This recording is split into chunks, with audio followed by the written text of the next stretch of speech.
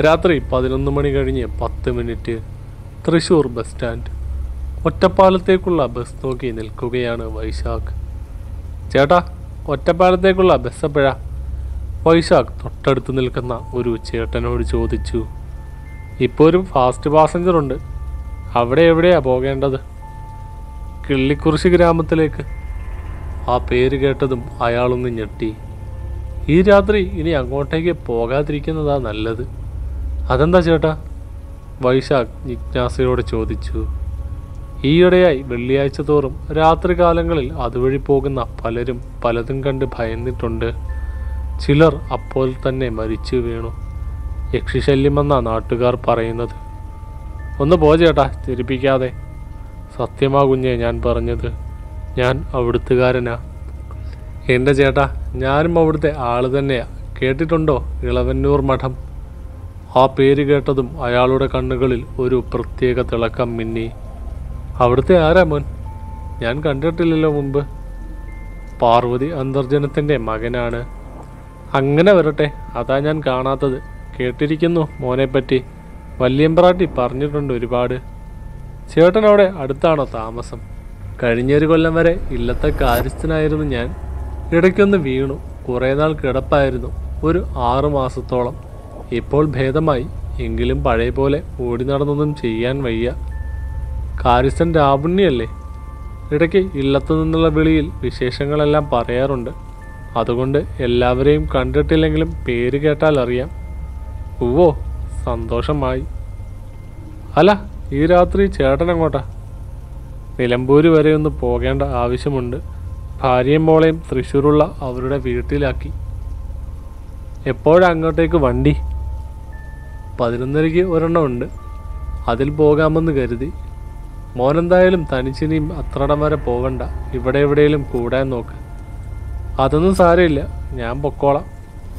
അപ്പോഴേക്കും നിലമ്പൂരിലേക്കുള്ള ബസ്സും ഒറ്റപ്പാലത്തേക്കുള്ള ബസ്സും സ്റ്റാൻഡിലേക്ക് വന്നു നിന്നു. എന്നാ ചേട്ടൻ വയ്ക്കോ, ഞാനിതിൽ കയറുക. വേണ്ട കുഞ്ഞെ, രാത്രി യാത്ര വേണ്ട. ദുർമരണങ്ങൾ വരെ ഇതിനോടകം നടന്നു കഴിഞ്ഞതാ അവിടെ. ചിലപ്പോൾ ജീവൻ പോലും ബാക്കിയുണ്ടാവില്ല. കൊന്നു കൊലവിളിക്കുന്ന ദുരാത്മാവാണവൾ. അവൾ അവിടെയുണ്ട്. അയാളുടെ വാക്കുകൾ പാടെ അവഗണിച്ചുകൊണ്ട് നിർബന്ധപൂർവം രാവുണ്ണിയെ ബസ് കയറ്റി വിട്ട ശേഷം വൈശാഖ് തനിക്ക് പോകേണ്ട ബസ്സിൽ കയറി ഡ്രൈവറുടെ പിന്നിലായി ഇരിപ്പുറപ്പിച്ചു. ഓരോരോ അന്ധവിശ്വാസങ്ങൾ, വൈശാഖ് സ്വയം പറഞ്ഞു. പുറത്ത് ഇരുട്ട് കനത്തു വന്നു. അല്പസമയം കഴിഞ്ഞപ്പോൾ ഡ്രൈവർ വന്ന് ഡോർ തുറന്ന് കയറി. കണ്ടക്ടർ ബെൽ മുഴക്കി. ബസ് പിന്നോട്ടെടുത്ത് വളച്ച ശേഷം സ്റ്റാൻഡ് വിട്ടു. Ticket ticket. എവിടേക്കാ? കണ്ടക്ടർ ചോദിച്ചു.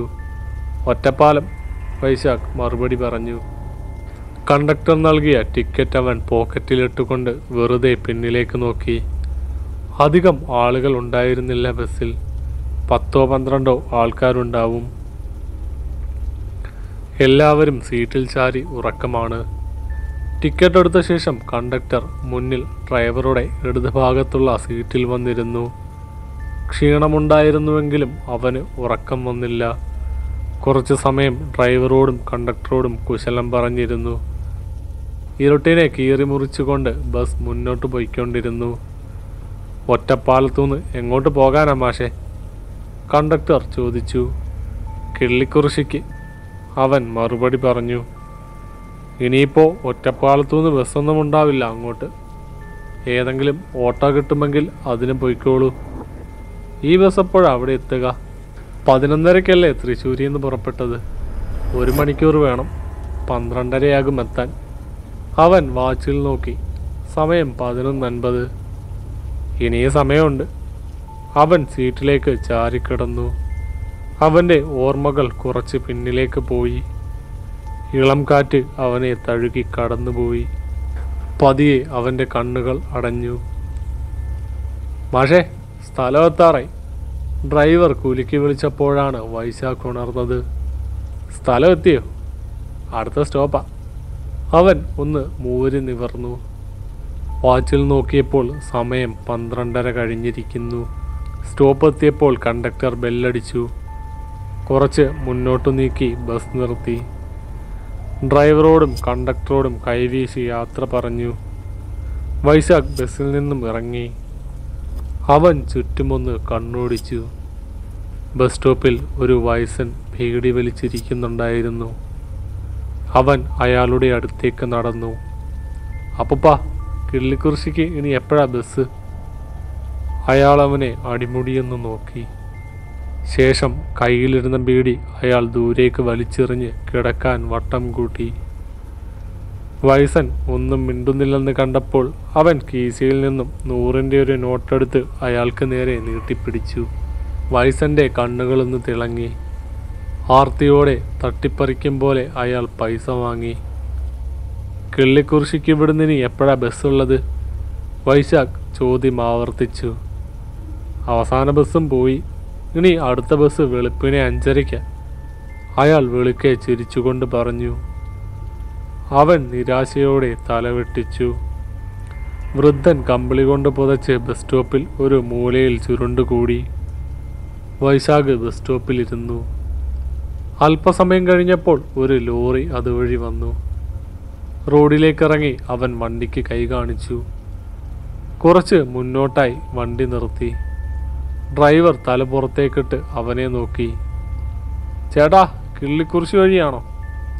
ആ, കയറിക്കോ, ഡ്രൈവർ പറഞ്ഞു.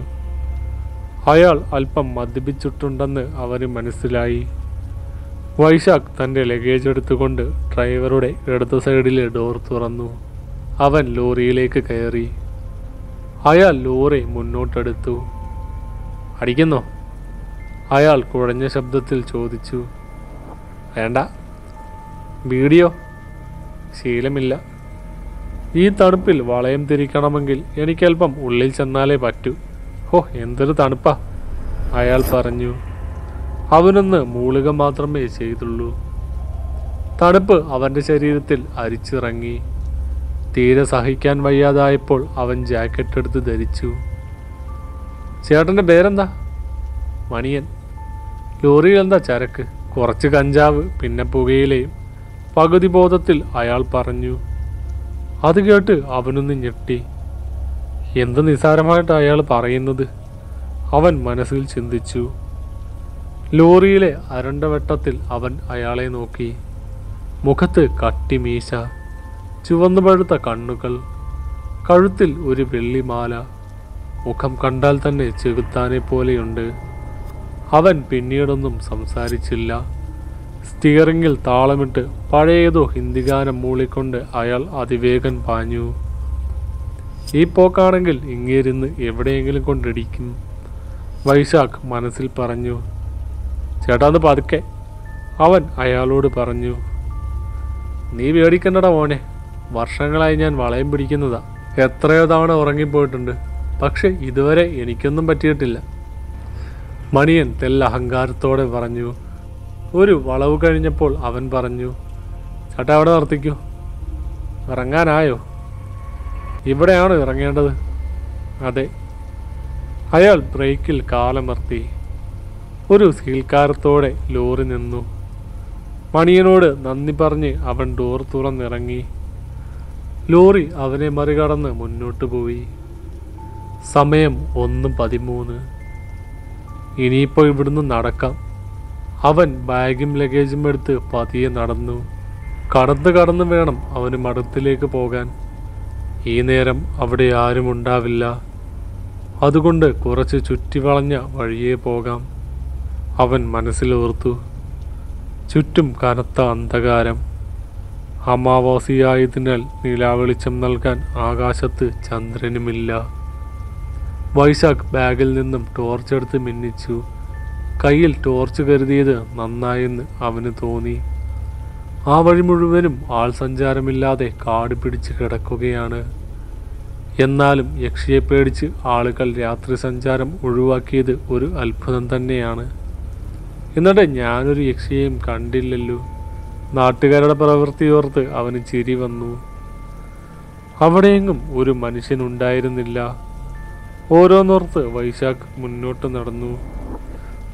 അപ്പോഴാണ് തന്നെ ആരോ പിന്തുടരുന്നതായി അവന് തോന്നിയത്.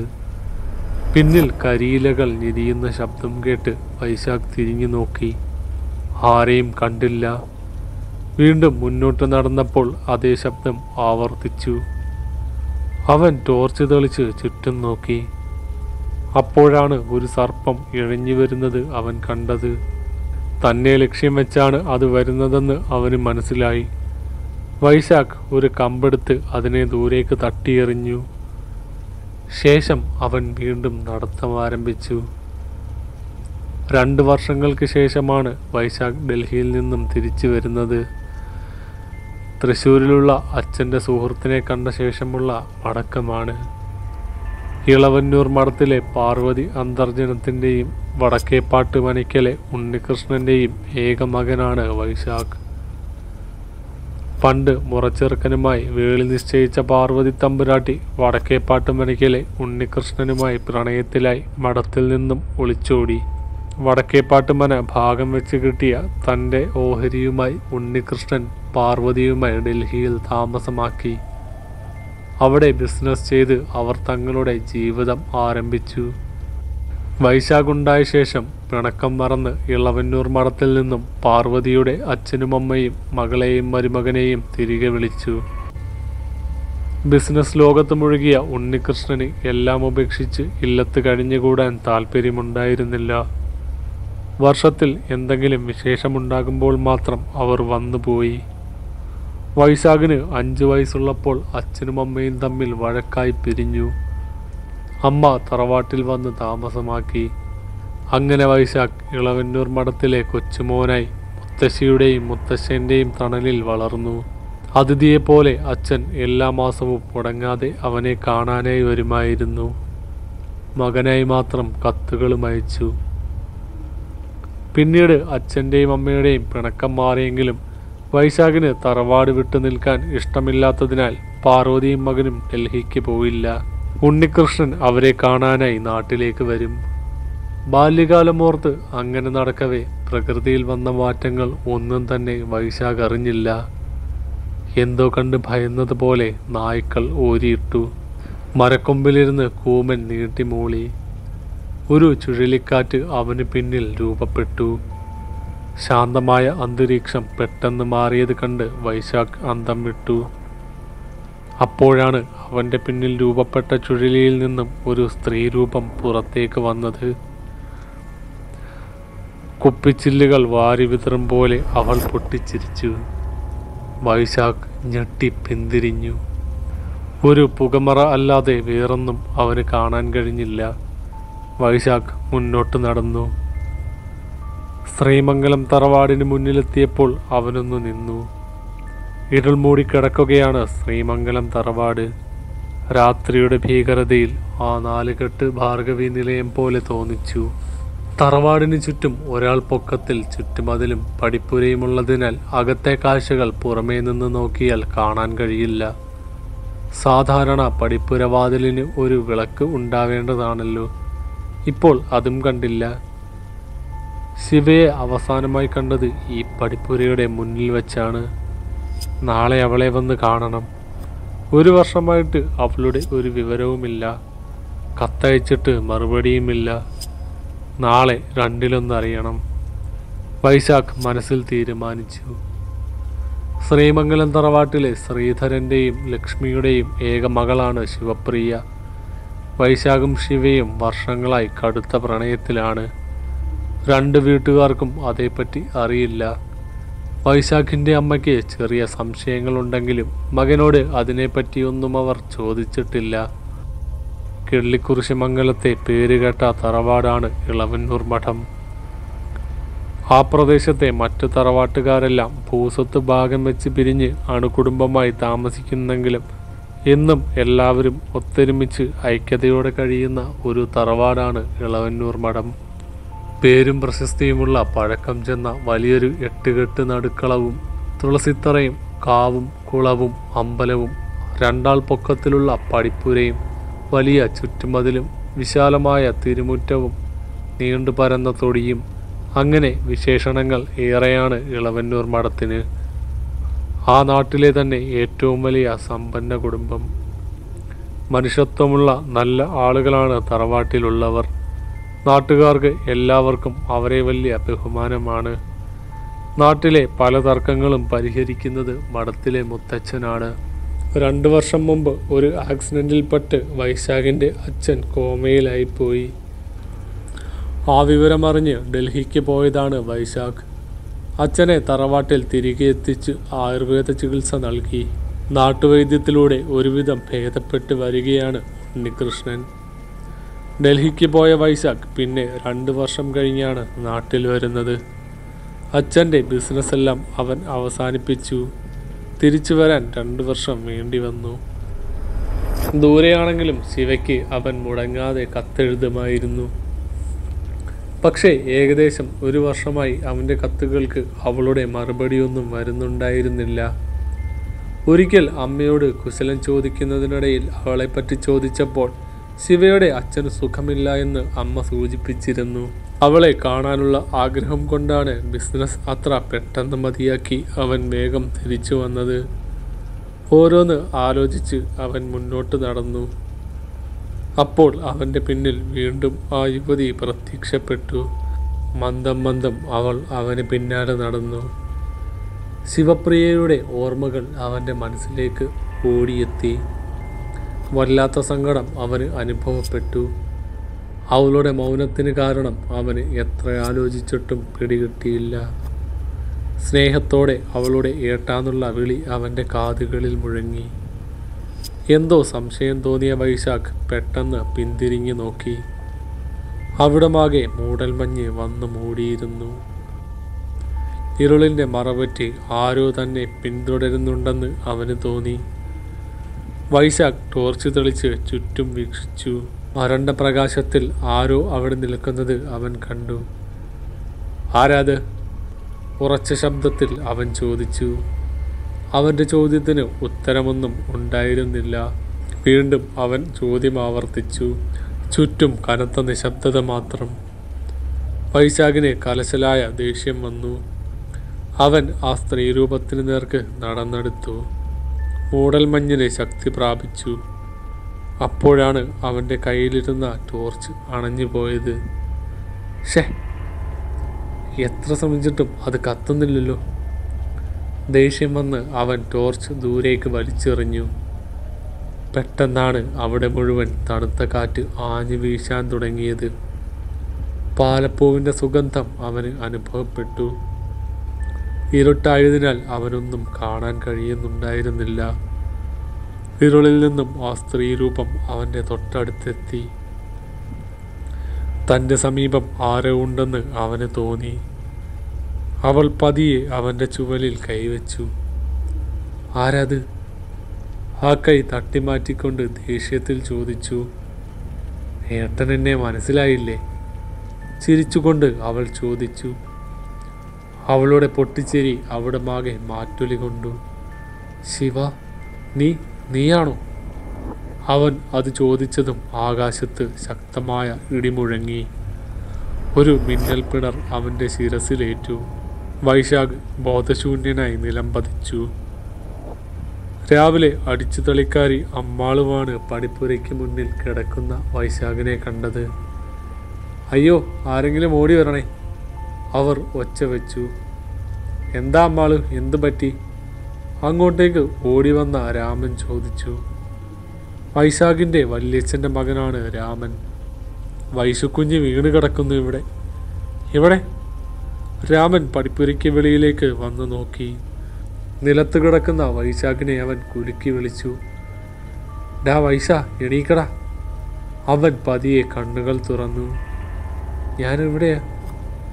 നീ ഇവിടെ നിലത്ത് കിടക്കുക, എണീറ്റ് വാടാ. ഇന്നലെ ഇവിടെയാണോ കിടന്നുറങ്ങിയത്? വൈശാഖ് ചാടി എണീറ്റു. അത് പിന്നെ ഏട്ടാ, രാത്രി വന്നപ്പോൾ ഒത്തിരി വൈകി. ഇവിടെ എത്തിയതൊന്നും ഓർമ്മയില്ല. ചിലപ്പോൾ ക്ഷീണം കൊണ്ട് ഇവിടെ ഇരുന്ന് മയങ്ങിപ്പോയതാവും. അകത്തോട്ട് വാ, നിനക്ക് നേരം വെളുത്തിട്ട് വരാമായിരുന്നില്ലേ? രാത്രി ഇവിടെ വന്ന് കിടക്കേണ്ട വല്ല കാര്യമുണ്ടോ? രാമൻ അവനെ ശാസിച്ചു. രാമൻ അവൻ്റെ കയ്യിൽ നിന്നും ലഗേജ് വാങ്ങി. ദേഹത്ത് പറ്റിയ പൊടി അവൻ തൂത്ത് കളഞ്ഞു. യാത്ര കഴിഞ്ഞ് വന്നതല്ലേ, പോയി കുളിച്ച് റെഡിയായി വാ, എന്നിട്ടാവാം വിശേഷം പറച്ചിൽ. ഞാൻ ഈ ലഗേജും ബാഗുമൊക്കെ കൊണ്ട് നിന്റെ മുറിയിൽ വയ്ക്കാം. നീ കുളത്തിൽ പോയി മുങ്ങി കുളിച്ച് വാ. എണ്ണയും സോപ്പും തോർത്തും മുണ്ടും ഞാൻ അങ്ങോട്ട് കൊണ്ടുവരാം. കുളിക്കാതെ അകത്ത് കയറി മുത്തശ്ശൻ്റെ കയ്യിൽ നിന്ന് രാവിലെ തന്നെ ചീത്ത കേൾക്കണ്ട. രാമൻ അവനെ കുളിക്കാൻ പറഞ്ഞു വിട്ടു. ശരിയേട്ടാ, രാവിലെ തന്നെ ചീത്ത കേൾക്കാൻ ഞാനില്ല. എണ്ണയും സോപ്പും അങ്ങോട്ട് കൊണ്ടുവന്നേക്ക്. മൂളിപ്പാട്ടും പാടി വൈശാഖ് കുളക്കടവിലേക്ക് നടന്നു. രാമൻ അവൻ്റെ സാധനങ്ങളുമായി അകത്തേക്ക് പോയി. വൈശു വന്നോ രാമ? ബാഗും തൂക്കിപ്പിടിച്ച് കയറി വരുന്ന രാമനെ കണ്ട് ഉമ്മറത്തേക്ക് വന്ന പാർവതി തമ്പുരാട്ടി ചോദിച്ചു. വന്നമ്മായി. എന്നിട്ട് അവനെവിടെ? അവനെ ഞാൻ കുളിക്കാൻ പറഞ്ഞു വിട്ടു. അതേതായാലും നന്നായി, യാത്ര കഴിഞ്ഞ് വന്നതല്ലേ. സംഭാഷണം കേട്ടുകൊണ്ടുവന്ന മുത്തശ്ശൻ പറഞ്ഞു. എന്നാൽ നീ ഈ സാധനങ്ങൾ കൊണ്ടുപോയി അവൻ്റെ മുറിയിൽ വെച്ചേക്ക്. അവൻ കുളിച്ചു വരുമ്പോഴേക്കും ഞാൻ പ്രാതലൊരുക്കാം, പാർവതി തമ്പുരാട്ടി പറഞ്ഞു. രാമൻ അതുമായി കോണിപ്പടി കയറിപ്പോയി. എന്നാലും ഞാനിങ്ങനെ പടിപ്പുരയ്ക്ക് മുന്നിൽ വന്നു. ടോർച്ച് തെളിച്ച് നടന്നു വരുന്നതും ശിവയുടെ വീടിന് മുന്നിൽ എത്തിയതുവരെയുള്ള കാര്യങ്ങളും മാത്രമേ അവൻ്റെ ഓർമ്മയിൽ തെളിഞ്ഞുള്ളൂ. എത്ര ആലോചിച്ചിട്ടും പിന്നീട് നടന്ന കാര്യങ്ങളൊന്നും അവന് ഓർത്തെടുക്കാനായില്ല. വൈശാഖ് കുളത്തിലേക്ക് എടുത്തു ചാടി നന്നായി വിസ്തരിച്ച് മുങ്ങിക്കുളിച്ചു. അപ്പോഴാണ് തോർത്ത സോപ്പുമായി ദേവി അങ്ങോട്ട് വന്നത്. വൈശാഖിൻ്റെ മുറപ്പെണ്ണാണ് ദേവി. നിന്നോടാരാ ഇപ്പോൾ ഇതും കൊണ്ട് ഇങ്ങോട്ട് വരാൻ പറഞ്ഞത്? രാമേട്ടൻ എവിടെ? ഈർഷ്യയോടെ അവൻ ചോദിച്ചു. രാമേട്ടൻ തന്നെ ഇതുകൊണ്ട് ഇവിടെ തരാൻ എന്നെ പറഞ്ഞു വിട്ടത്. അതവിടെ വെച്ചിട്ട് പൊയ്ക്കോ. എന്തൊരു ദേഷ്യമാണ് ഇത്. എപ്പോഴാ ഏട്ടൻ വന്നേ? നിന്ന് കിന്നാരം പറയാതെ പൂടിയപ്പുറത്ത്. ഓ, നമ്മൾ പോയേക്കാം. ഇപ്പോഴും അവളെ സ്വപ്നം കണ്ട് നടക്കുകയാവും. എനിക്കറിയാമല്ല. എന്തറിയാന്നാ നിനക്ക്? ഒന്നുമില്ല. തോർത്ത സോപ്പും പടിയിൽ വെച്ചിട്ട് അവൾ പടിക്കെട്ടുകൾ ഓടിക്കയറിപ്പോയി. ദേവിക്ക് അവനെ ഭയങ്കര ഇഷ്ടമാണ്. അവന് ശിവയെ ഇഷ്ടമാണെന്ന കാര്യം അവൾക്കറിയാം. പക്ഷേ ശിവയ്ക്കും ഇഷ്ടമുള്ളത് അറിയില്ല. ആർക്കും സംശയത്തിനൊരു അവസരം അവർ കൊടുത്തിട്ടില്ല. കുളി കഴിഞ്ഞ് വൈശാഖ് പ്രാതൽ കഴിക്കാനായി വന്നു.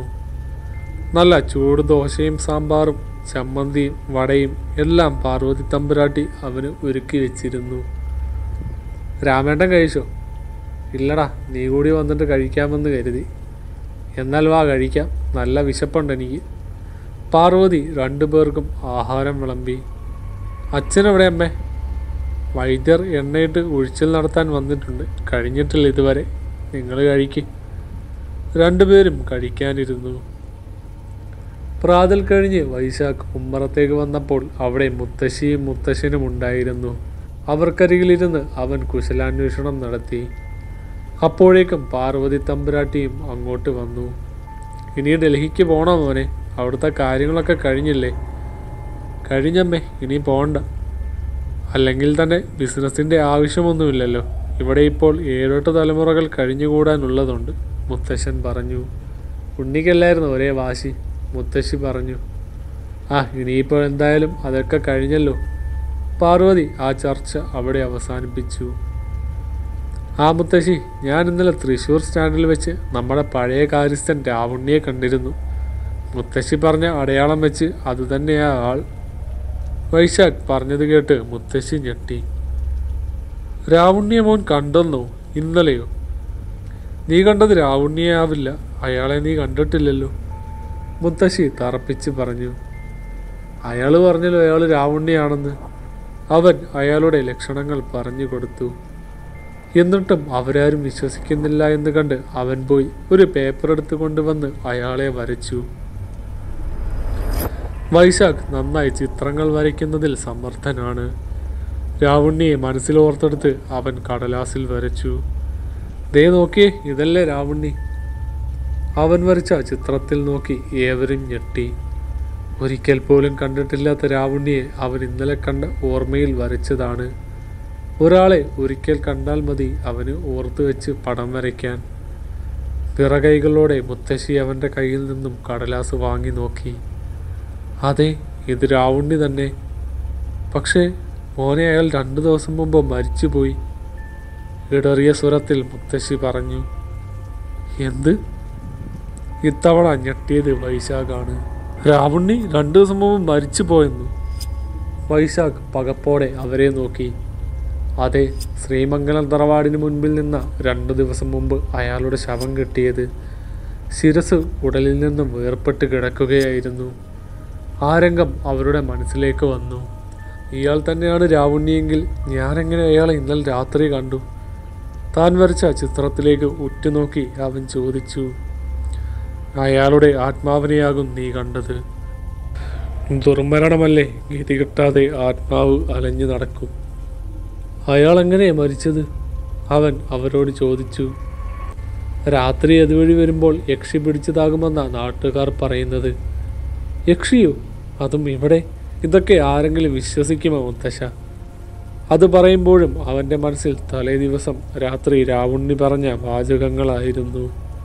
എൻ്റെ മോനെ, ഇവിടെ കുറച്ച് ദിവസങ്ങളായിട്ട് നടക്കുന്ന കാര്യങ്ങൾ എന്തൊക്കെയാണെന്നറിയോ? എന്ത് നടന്നുവെന്നാണ് മുത്തശ്ശൻ പറയുന്നത്? അവൻ ചോദ്യഭാവത്തിൽ അയാളെ നോക്കി. പറയാം. കഴിഞ്ഞ കുറച്ച് നാളായി ഇവിടെ ഇടവിട്ട് പല ദുർമരണങ്ങളും നടക്കുകയാണ്. ഉടലിൽ നിന്നും ശിരസ് വേർപെട്ട നിലയിൽ മൃതദേഹങ്ങൾ പിറ്റേന്ന് രാവിലെ ശ്രീമംഗലം തറവാടിന് മുൻപിൽ ഉണ്ടാകും. മുത്തശ്ശൻ്റെ വാക്കുകൾ കേട്ട് അവൻ ഞെട്ടി. അപ്പോൾ ശിവപ്രിയയും കുടുംബവും? അവർക്കെന്തെങ്കിലും പറ്റിയോ? അതേപ്പറ്റി പാർവതി നിന്നോടൊന്നും പറഞ്ഞില്ലേ? മുത്തശ്ശി അവനോട് ചോദിച്ചു. വൈശാഖ് അമ്മയുടെ മുഖത്തേക്ക് നോക്കി. അവർ അവൻ്റെ മുഖത്തു നിന്നും നോട്ടം മാറ്റിക്കളഞ്ഞു. ഇല്ല മുത്തശ്ശി, അമ്മ എന്നോടൊന്നും പറഞ്ഞിട്ടില്ല. അവർക്കെന്തു പറ്റി? ഉള്ളിൽ തിങ്ങി വന്ന വിങ്ങൽ പുറത്ത് പ്രകടിപ്പിക്കാതെ അവൻ ചോദിച്ചു. 1 വർഷമായി കുഞ്ഞെ അതൊക്കെ നടന്നിട്ട്. നീ എന്താ പാറു അവനോട് പറയാത്തെ ഈ കാര്യങ്ങൾ? മുത്തശ്ശി പാർവതിയോട് ചോദിച്ചു. അത് പിന്നെ അമ്മേ, അവനെ കൂടി പറഞ്ഞ് ടെൻഷനാക്കണ്ട എന്ന് കരുതി, അവർ പരുങ്ങലോടെ പറഞ്ഞു. വൈശാഖ് അമ്മയുടെ മുഖത്തേക്ക് സംശയദൃഷ്ടിയോടെ നോക്കി. മുത്തശ്ശി, അവർക്കെന്താ പറ്റിയെന്ന് ഇനിയെങ്കിലും പറ. അവൻ്റെ മനസ്സിൽ നാനാവിധ സംശയങ്ങൾ ഉയർന്നു വന്നു. എന്താ ശരിക്കും ഉണ്ടായതെന്ന് ഞങ്ങൾക്കും അറിയില്ല മോനെ.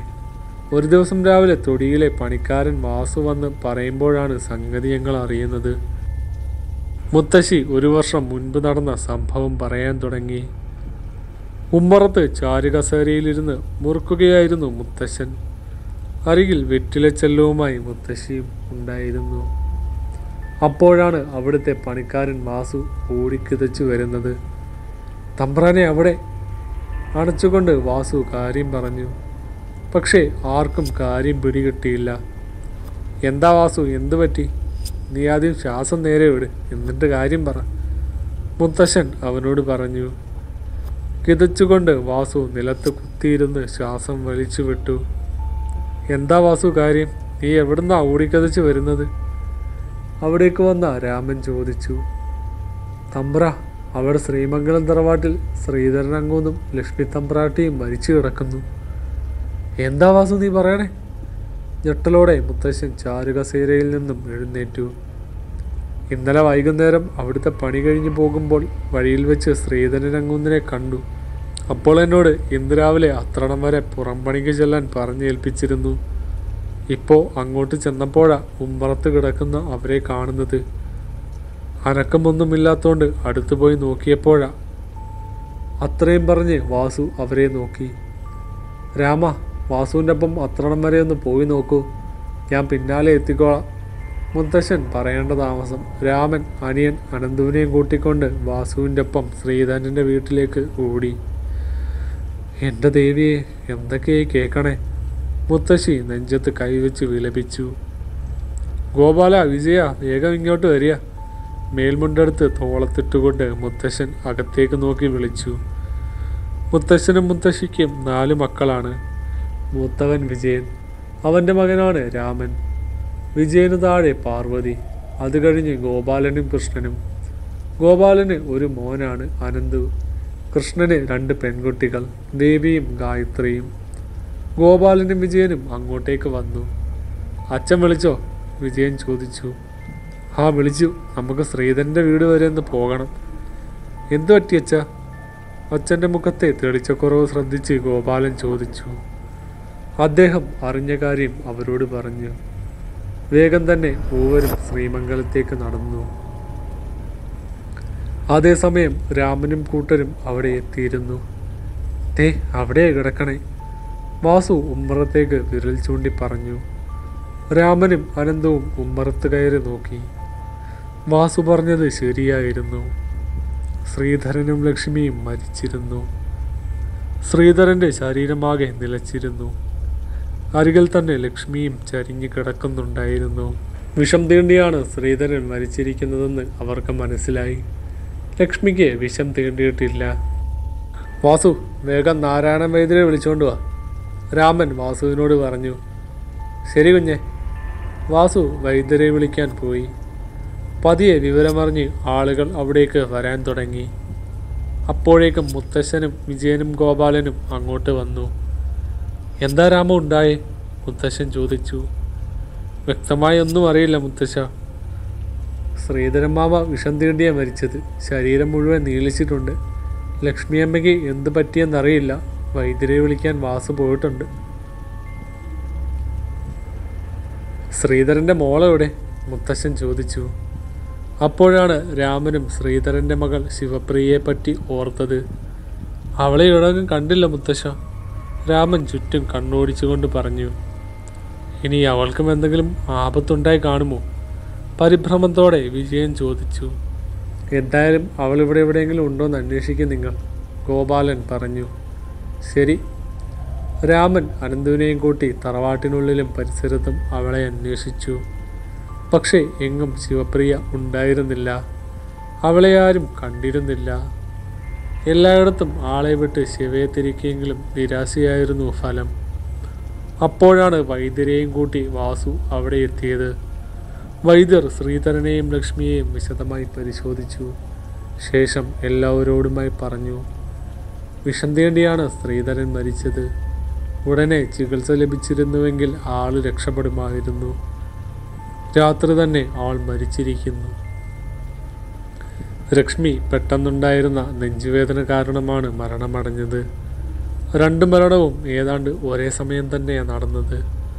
ശ്രീധരൻ്റെ മരണം കൺമുന്നിൽ കണ്ടാവാം ലക്ഷ്മിക്ക് പെട്ടെന്ന് നെഞ്ചുവേദന ഉണ്ടായതെന്ന് തോന്നുന്നു.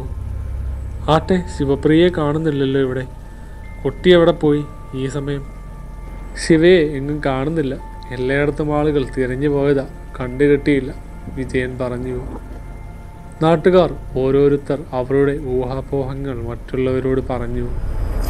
അവൾക്കെന്തെങ്കിലും അപകടം പിണഞ്ഞു കാണുമെന്ന് ചിലർ കരുതി. മറ്റു ചിലർ അവൾ മറ്റാരുടെയെങ്കിലും കൂടെ ഓടിപ്പോയി കാണുമെന്ന് പറഞ്ഞു. പക്ഷേ ആർക്കും അവൾ എവിടെ പോയി മറഞ്ഞു എന്നതിന് വ്യക്തമായ ഉത്തരമില്ലായിരുന്നു. മുത്തശ്ശൻ മുൻകൈയെടുത്ത് ശ്രീധരൻ്റെയും ലക്ഷ്മിയുടെയും സംസ്കാര ചടങ്ങുകൾ അവിടെ തന്നെ നടത്തി. ആ സംഭവത്തോടെ ശ്രീമംഗലം തറവാട് ആൾപ്പാർപ്പില്ലാതെ കാടും പടർപ്പും കയറി അടഞ്ഞുകിടന്നു. ശിവപ്രിയയുടെ തിരോധാനം അപ്പോഴും ദുരൂഹമായി അവശേഷിച്ചു.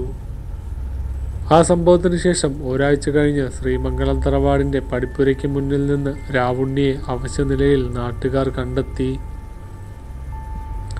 പിന്നീട് രാവുണ്ണി പറഞ്ഞ ഞങ്ങൾ അറിയുന്നത് അവനെ യക്ഷി ആക്രമിച്ചതാണെന്ന്. ആയിടയ്ക്ക് 1-2 പേർ കൂടി രാത്രികാലങ്ങളിൽ പലതും കണ്ട് പേടിച്ചിരുന്നു. മനസ്സിന് തീരെ ധൈര്യമില്ലാത്തവർ അപ്പോൾ തന്നെ പേടിച്ച് മരിച്ചു.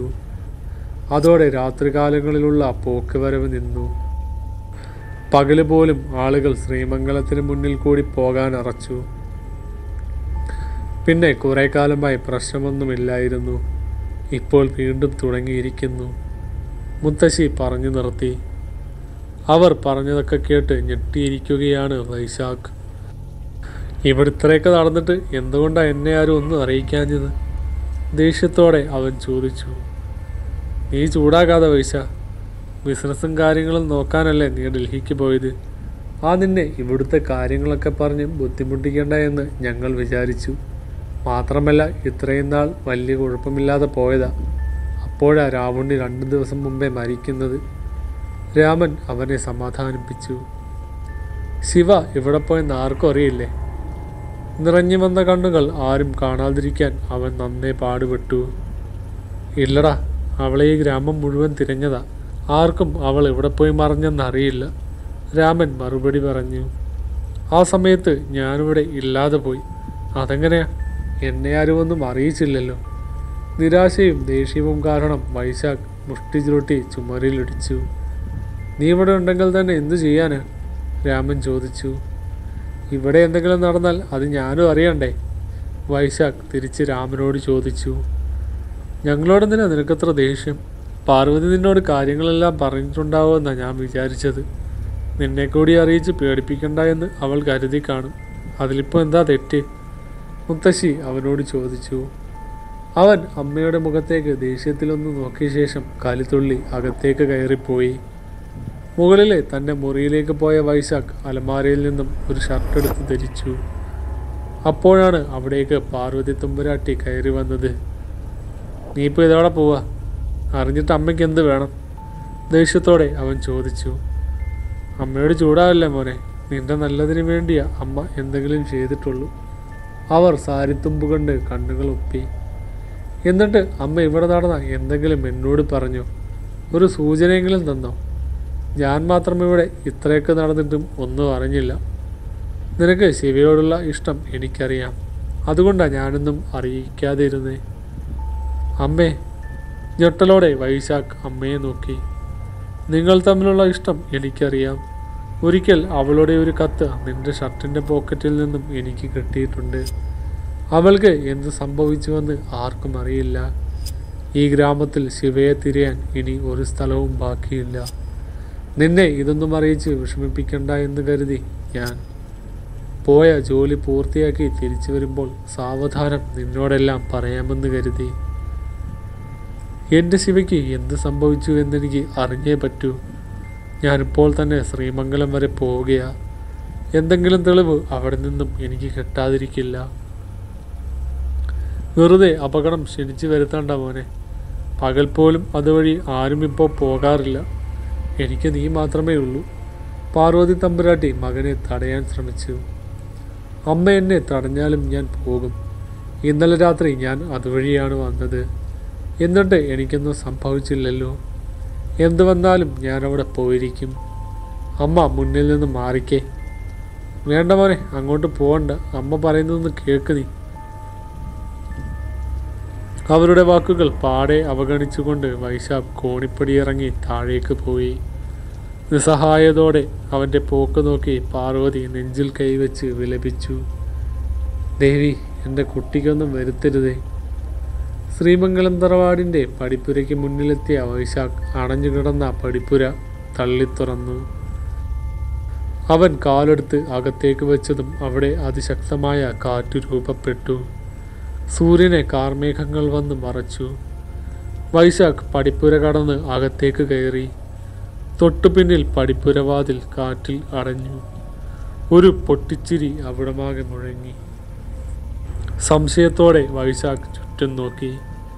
കാറ്റിൽ കരിയിലകൾ പറന്നു. അതൊന്നും വകവയ്ക്കാതെ അവൻ മുന്നോട്ട് നടന്നു.